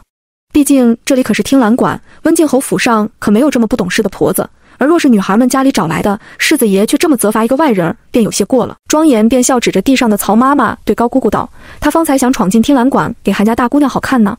说是蜜姐儿欺负了他们戴家的大姑娘，这若不是恰巧被我碰到了她，谁知道这婆子会生出什么事来。”第29章挽留。50出头的高姑姑如今虽然只是个教女工的师傅，早以前却是袁氏娘家母亲身边颇为得力的仆妇。陪袁氏出嫁后，又替袁氏打理了7、8年的陪嫁绣庄。后来发现高姑姑绣花多年已经伤了眼睛，袁氏便叫她回来容养。还是高姑姑主动提出，不如由她每日午后在听兰馆给女学生们上女工课，既不是什么吃力事儿，也算替自个儿打发闲暇时间了。既然高姑姑的精力摆在这儿，也就不是个糊涂人。他就说戴家那位大姑娘怎么突然缺了课，原来是同窗之间起了争执，便连告假也不告一声，亦不请先生们出面做决断，就跑回家去找元首去了。那也怪不得戴家这个婆子如此无礼了，连戴家大姑娘都这么不懂事，一个下人又会如何懂事呢？高姑姑想通了个中缘由，难免轻笑出声。我就说世子爷向来宽厚，今儿为何却突然惩治起个婆子来？这婆子还不是温靖侯府的下人，感情这婆子是将我们听兰馆当成菜园子了。别看高姑姑并未责备曹妈妈在温靖侯府横冲直撞，而是只提了提听兰馆，听起来又只是嘲笑了曹妈妈本人，这话还是将曹妈妈臊了个老脸通红。高姑姑实则还不是在笑话大夫没规矩，否则也不会惯出她这么个不知天高地厚的婆子来，连血管都相闯。曹妈妈便在悔恨难当中再也不敢辩解半个字，只因她也明白多说便是多错，心里却难免将戴如梅恨得咬牙切齿。要不是梅姐不省事，自家夫人也不会叫她走这一趟，不但自己受了一回屈辱，还连累了自家夫人。这时的曹妈妈又怎么会怪到自己身上来？若不是她真将温靖侯府当成菜园子了，又颇有一副私心，她怎么会被庄严捉了个正着？却也就是曹妈妈的毫不辩解，外加上之前她便已经磕了无数个头求饶，令庄严突然觉得索然无趣了。这婆子终归只是个下人，又是旁人家的下人，也没真叫蜜妹妹吃了亏不是？那她又何苦再不依不饶？何况她此时也瞧见听兰馆里又出来人了，走在中间的正是韩蜜，她便沉声招呼关山，快将这位妈妈扶起来送出去吧。蜜妹妹是没被曹妈妈如何不假，可若不赶紧将人打发了，之前的事儿也就瞒不住了。想当年何家表姨母本就不大情愿送蜜姐儿来听兰馆复学，还不就是明知韩家地位低微，生怕蜜姐儿受了委屈，那她就不能再牢牢护了蜜妹妹4年后，却偏在两人的亲事定下来时，反叫她被人轻视啊！殊不知韩蜜却是个眼尖的，她才一出了听兰馆的门，不但早就瞧见了庄严与关山主仆，还一眼就认出了地上跪着的那个婆子，分明就是戴府的曹妈妈。她心头难免冷笑起来。按道他重活了这一次，还真是提前引发了不少的事。想当年这曹妈妈虽然也跳了出来，不遗余力的在他韩蜜面前造起了庄严的谣，只为了叫他厌恶庄严，再与庄严退婚，也好叫戴如梅捡个漏，却不像这一世这么早，这么迫不及待啊！只可惜那时的戴如梅在与这曹妈妈上蹿下跳的不亦乐乎，到底也没得到想要的，反叫利用他们的孙氏娘俩捡了个大便宜，说起来也算是报应了。而庄园与庄婷姐妹俩既是还走在韩蜜前头，眼神也不比韩蜜差，两人又怎么会对不远处的一群人视若无睹？庄园也便在关山才一伸手去拽曹妈妈之际，就要开口喊停。谁叫他今年已经14岁了，从2年前便开始跟着袁氏学管家。虽然他并不知道曹妈妈是哪家的下人，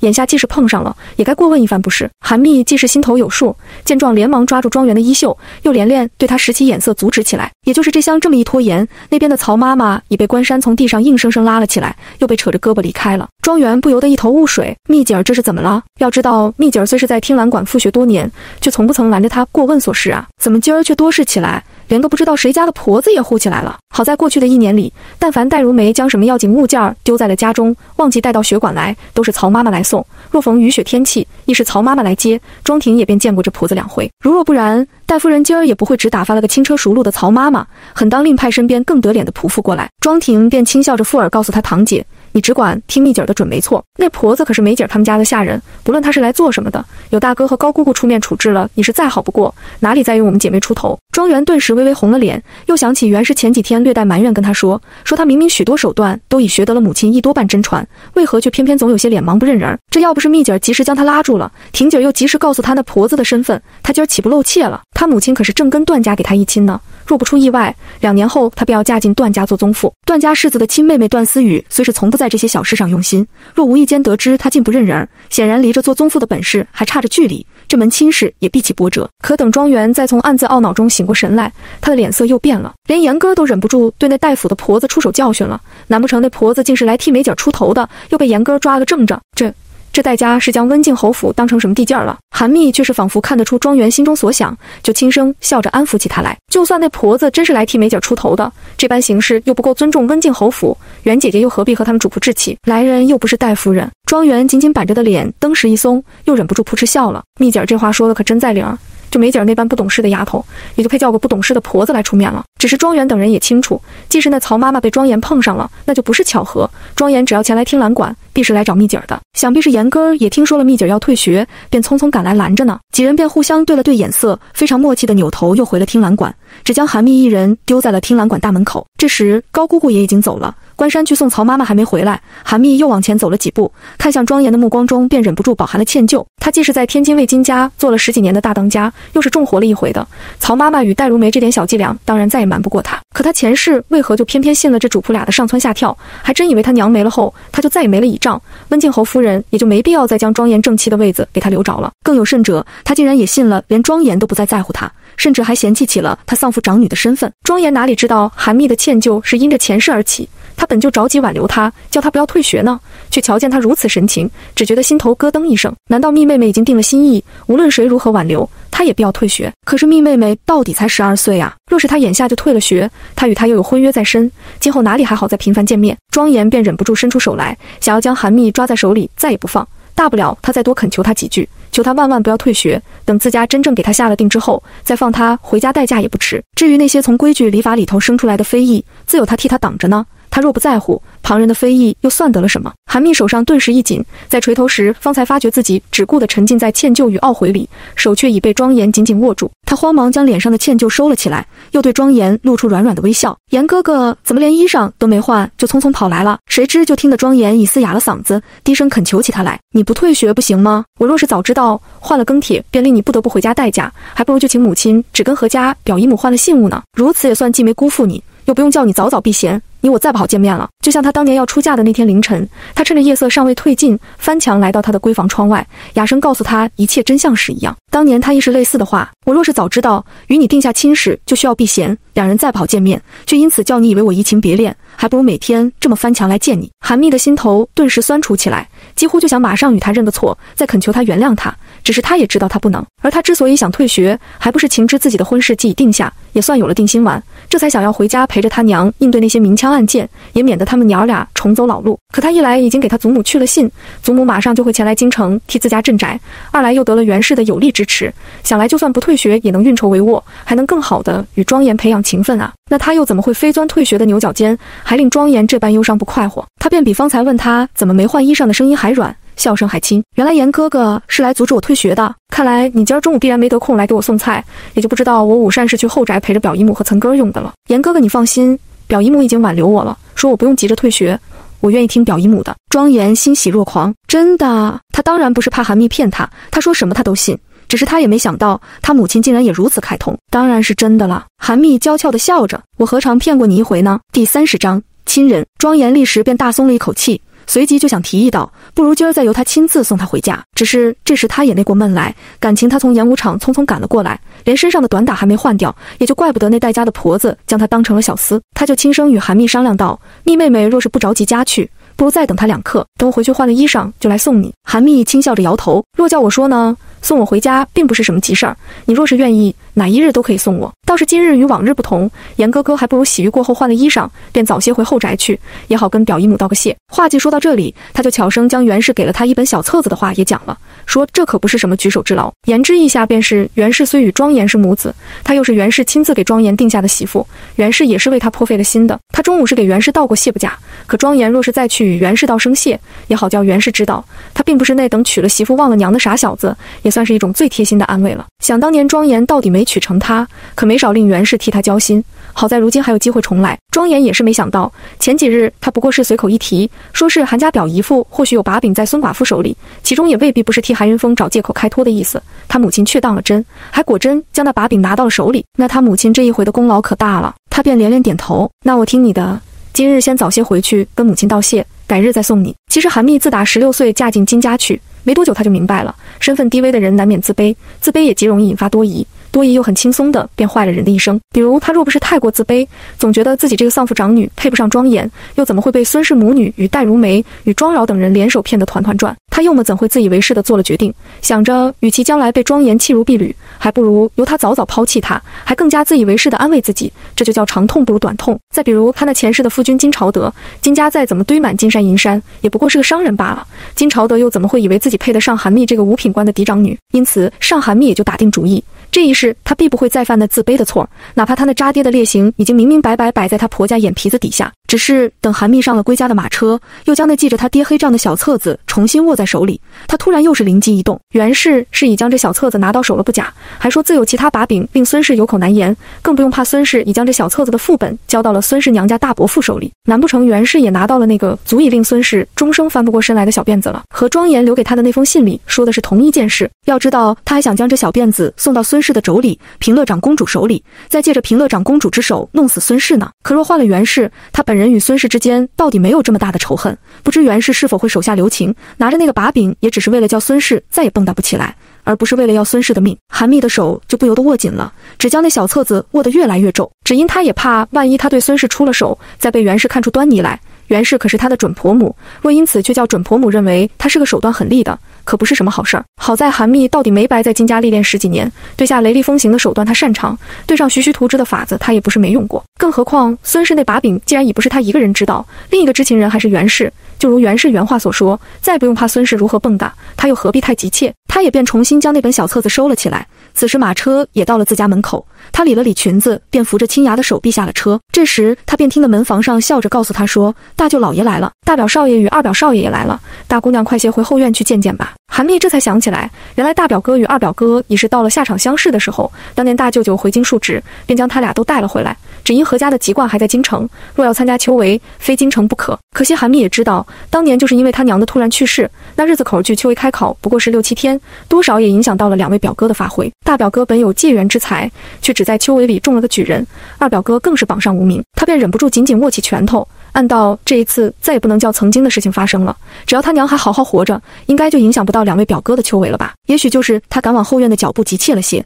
等他迈进正房，又上前给他大舅舅与2位表哥施礼时，那本被他藏在袖笼中的小册子突然就滑落出来。他二表哥和盛又偏偏是个跳脱性子，快步上前便将那小册子拾在手中。韩密当时被吓了一跳，心跳得如同擂鼓，他是会好好护住他娘不假，也必然不会再叫他娘的去世乱了2位表哥的心。可若是叫2位表哥也知道了韩云峰的作为，岂不是另外一种影响？他就慌忙伸手欲夺，脸色也涨得通红，却架不住和盛躲得比他还快。好在他大舅父何凤亭本就是个疏朗性子，见状便笑斥和盛，女孩家贴身带着的小玩意儿，你也好意思捡来看，还不快还给你表妹。此时的何凤亭以为那小册子里不过是些花样子罢了，再不然便是些伤春悲秋的诗词或者小话本，而和盛也不过是为了逗逗表妹，虽将那册子捡到手中，也并不曾翻看一眼。如今听到父亲斥责，他便慌忙将他递还给韩密，口中却忍不住笑道，表妹可真是越大越不识逗了。韩密顿时对他翻了个白眼儿，二表哥倒是越大越爱逗人了，心中却因为他大舅舅的到来，突然对那小册子有了新的计较。袁氏是叮嘱他将这本小册子留着，也好替他娘甚至替他傍身不假，如此也算是给韩云峰加了个紧箍咒，这一辈子也不怕他跳出什么大天去。可是他娘到底又怀了身孕啊，那若是还将这本册子交到他娘手里，或令他娘思虑过重，或令他娘与韩云峰再难重归和睦，哪怕那和睦只是面子事儿，单只为他没出生的弟弟着想，这样真的好吗？与其如此，还不如索性将这册子交给大舅舅，再叫大舅舅与韩云峰深谈一次呢。他那好父亲为此对孙氏都言听计从了，连些个毒燕窝毒阿胶都敢往后摘送。如今孙氏已是失去了这本账册，失去了对韩云峰的拿捏，倒看他还会不会继续对他假以辞色。再说这本账册从今后可是握在大舅舅手里了，如果这真是韩云峰的软肋，他不也得心甘情愿维护他们娘们，更得心甘情愿地与大舅舅站在一起了。韩密这般打定了主意后，便笑着与他娘和大舅舅2位表哥告了声暂退，说是要去厨房看看菜色，这可是给大舅舅和2位表哥的接风洗尘宴，不亲自去盯着总是不放心。何凤亭既是已从何氏口中得知自家外甥女已经与温靖侯世子换了更帖，此时也当然不会拦着，她也是有女儿的，还比韩密大1岁，半年前已定下了婆家，顶多2年后便要发嫁。女孩家既然总要出嫁的，到了年纪便都该将钟馗学起来，也省得到了婆家一问三不知，那才较真成了面团，随便婆家怎么拿捏了呢？何凤婷便笑着对韩密摆手，如此，大舅舅就等着坐享其成了。论说何氏本就不是善于诉苦的人，当年又是他自己选中的韩云峰，外加上娘家哥哥虽然来了，却还带来了2个侄子，当着小辈面前跟兄长哭天抹泪要撑腰，再不是他的性格。只是他这一胎到底年龄大了些，与怀着韩密时的轻松再不一样。如今见得女儿乐意为他分忧，他也便笑着对女儿点头，分明是分外赞成女儿出面打理宴席。不过等韩密重新带着丫鬟婆子陆陆续续离开正院，何氏的笑容还是渐渐消失了，只因他也有些犹豫要不要派个小厮去衙门里给韩云峰送个信儿。若是依着他的本心，他当然很不愿意在自家人团聚时的桌上多出韩云峰这么一个杀风景的货色。可是自家兄长今日到京，若是韩云峰这个做妹夫的却偏偏缺了席，岂不更是一种失礼？也就在何氏犹豫间，亲衙去而复返，轻声回禀道：大姑娘让他来回太太。大姑娘刚回来时就遣了小厮去跑腿儿，告诉老爷下衙后务必径直回家，也好给舅老爷和2位表少爷接风。大姑娘怕太太又差人差重复了，便叫奴婢来禀报太太一声，太太不用再派人去衙门了。等亲衙离开后，何氏抬头便瞧见他兄长投来疑惑的目光，也不待他开口解释，何凤婷便打发2个儿子：你们去前院你姑父的书房坐一会儿，我有话单独与你们姑母说。何凤婷是什么人？西川布政使已算得上是封疆大吏，那他若是看不出自家妹妹的一点小心思，外加上他和2个儿子已经到了1个多时辰，也不曾听到何氏吩咐下人去给韩云峰送信儿，想来多半是妹妹与妹夫起了隔阂，他这些年的仕途也白混了。再说了，他们爷儿仨可是被何氏派出去的下人从通州码头接回来的，那些下人又全是何家陪嫁来的家仆，这一路上他就多少也从下人们口中得知了一些事。譬如这正房西边不远处的西小院，不但住了一位身比何氏还早1个多月的通房，还住着2个何氏新买回来的官奴，那俩官奴又一个比一个长得美貌。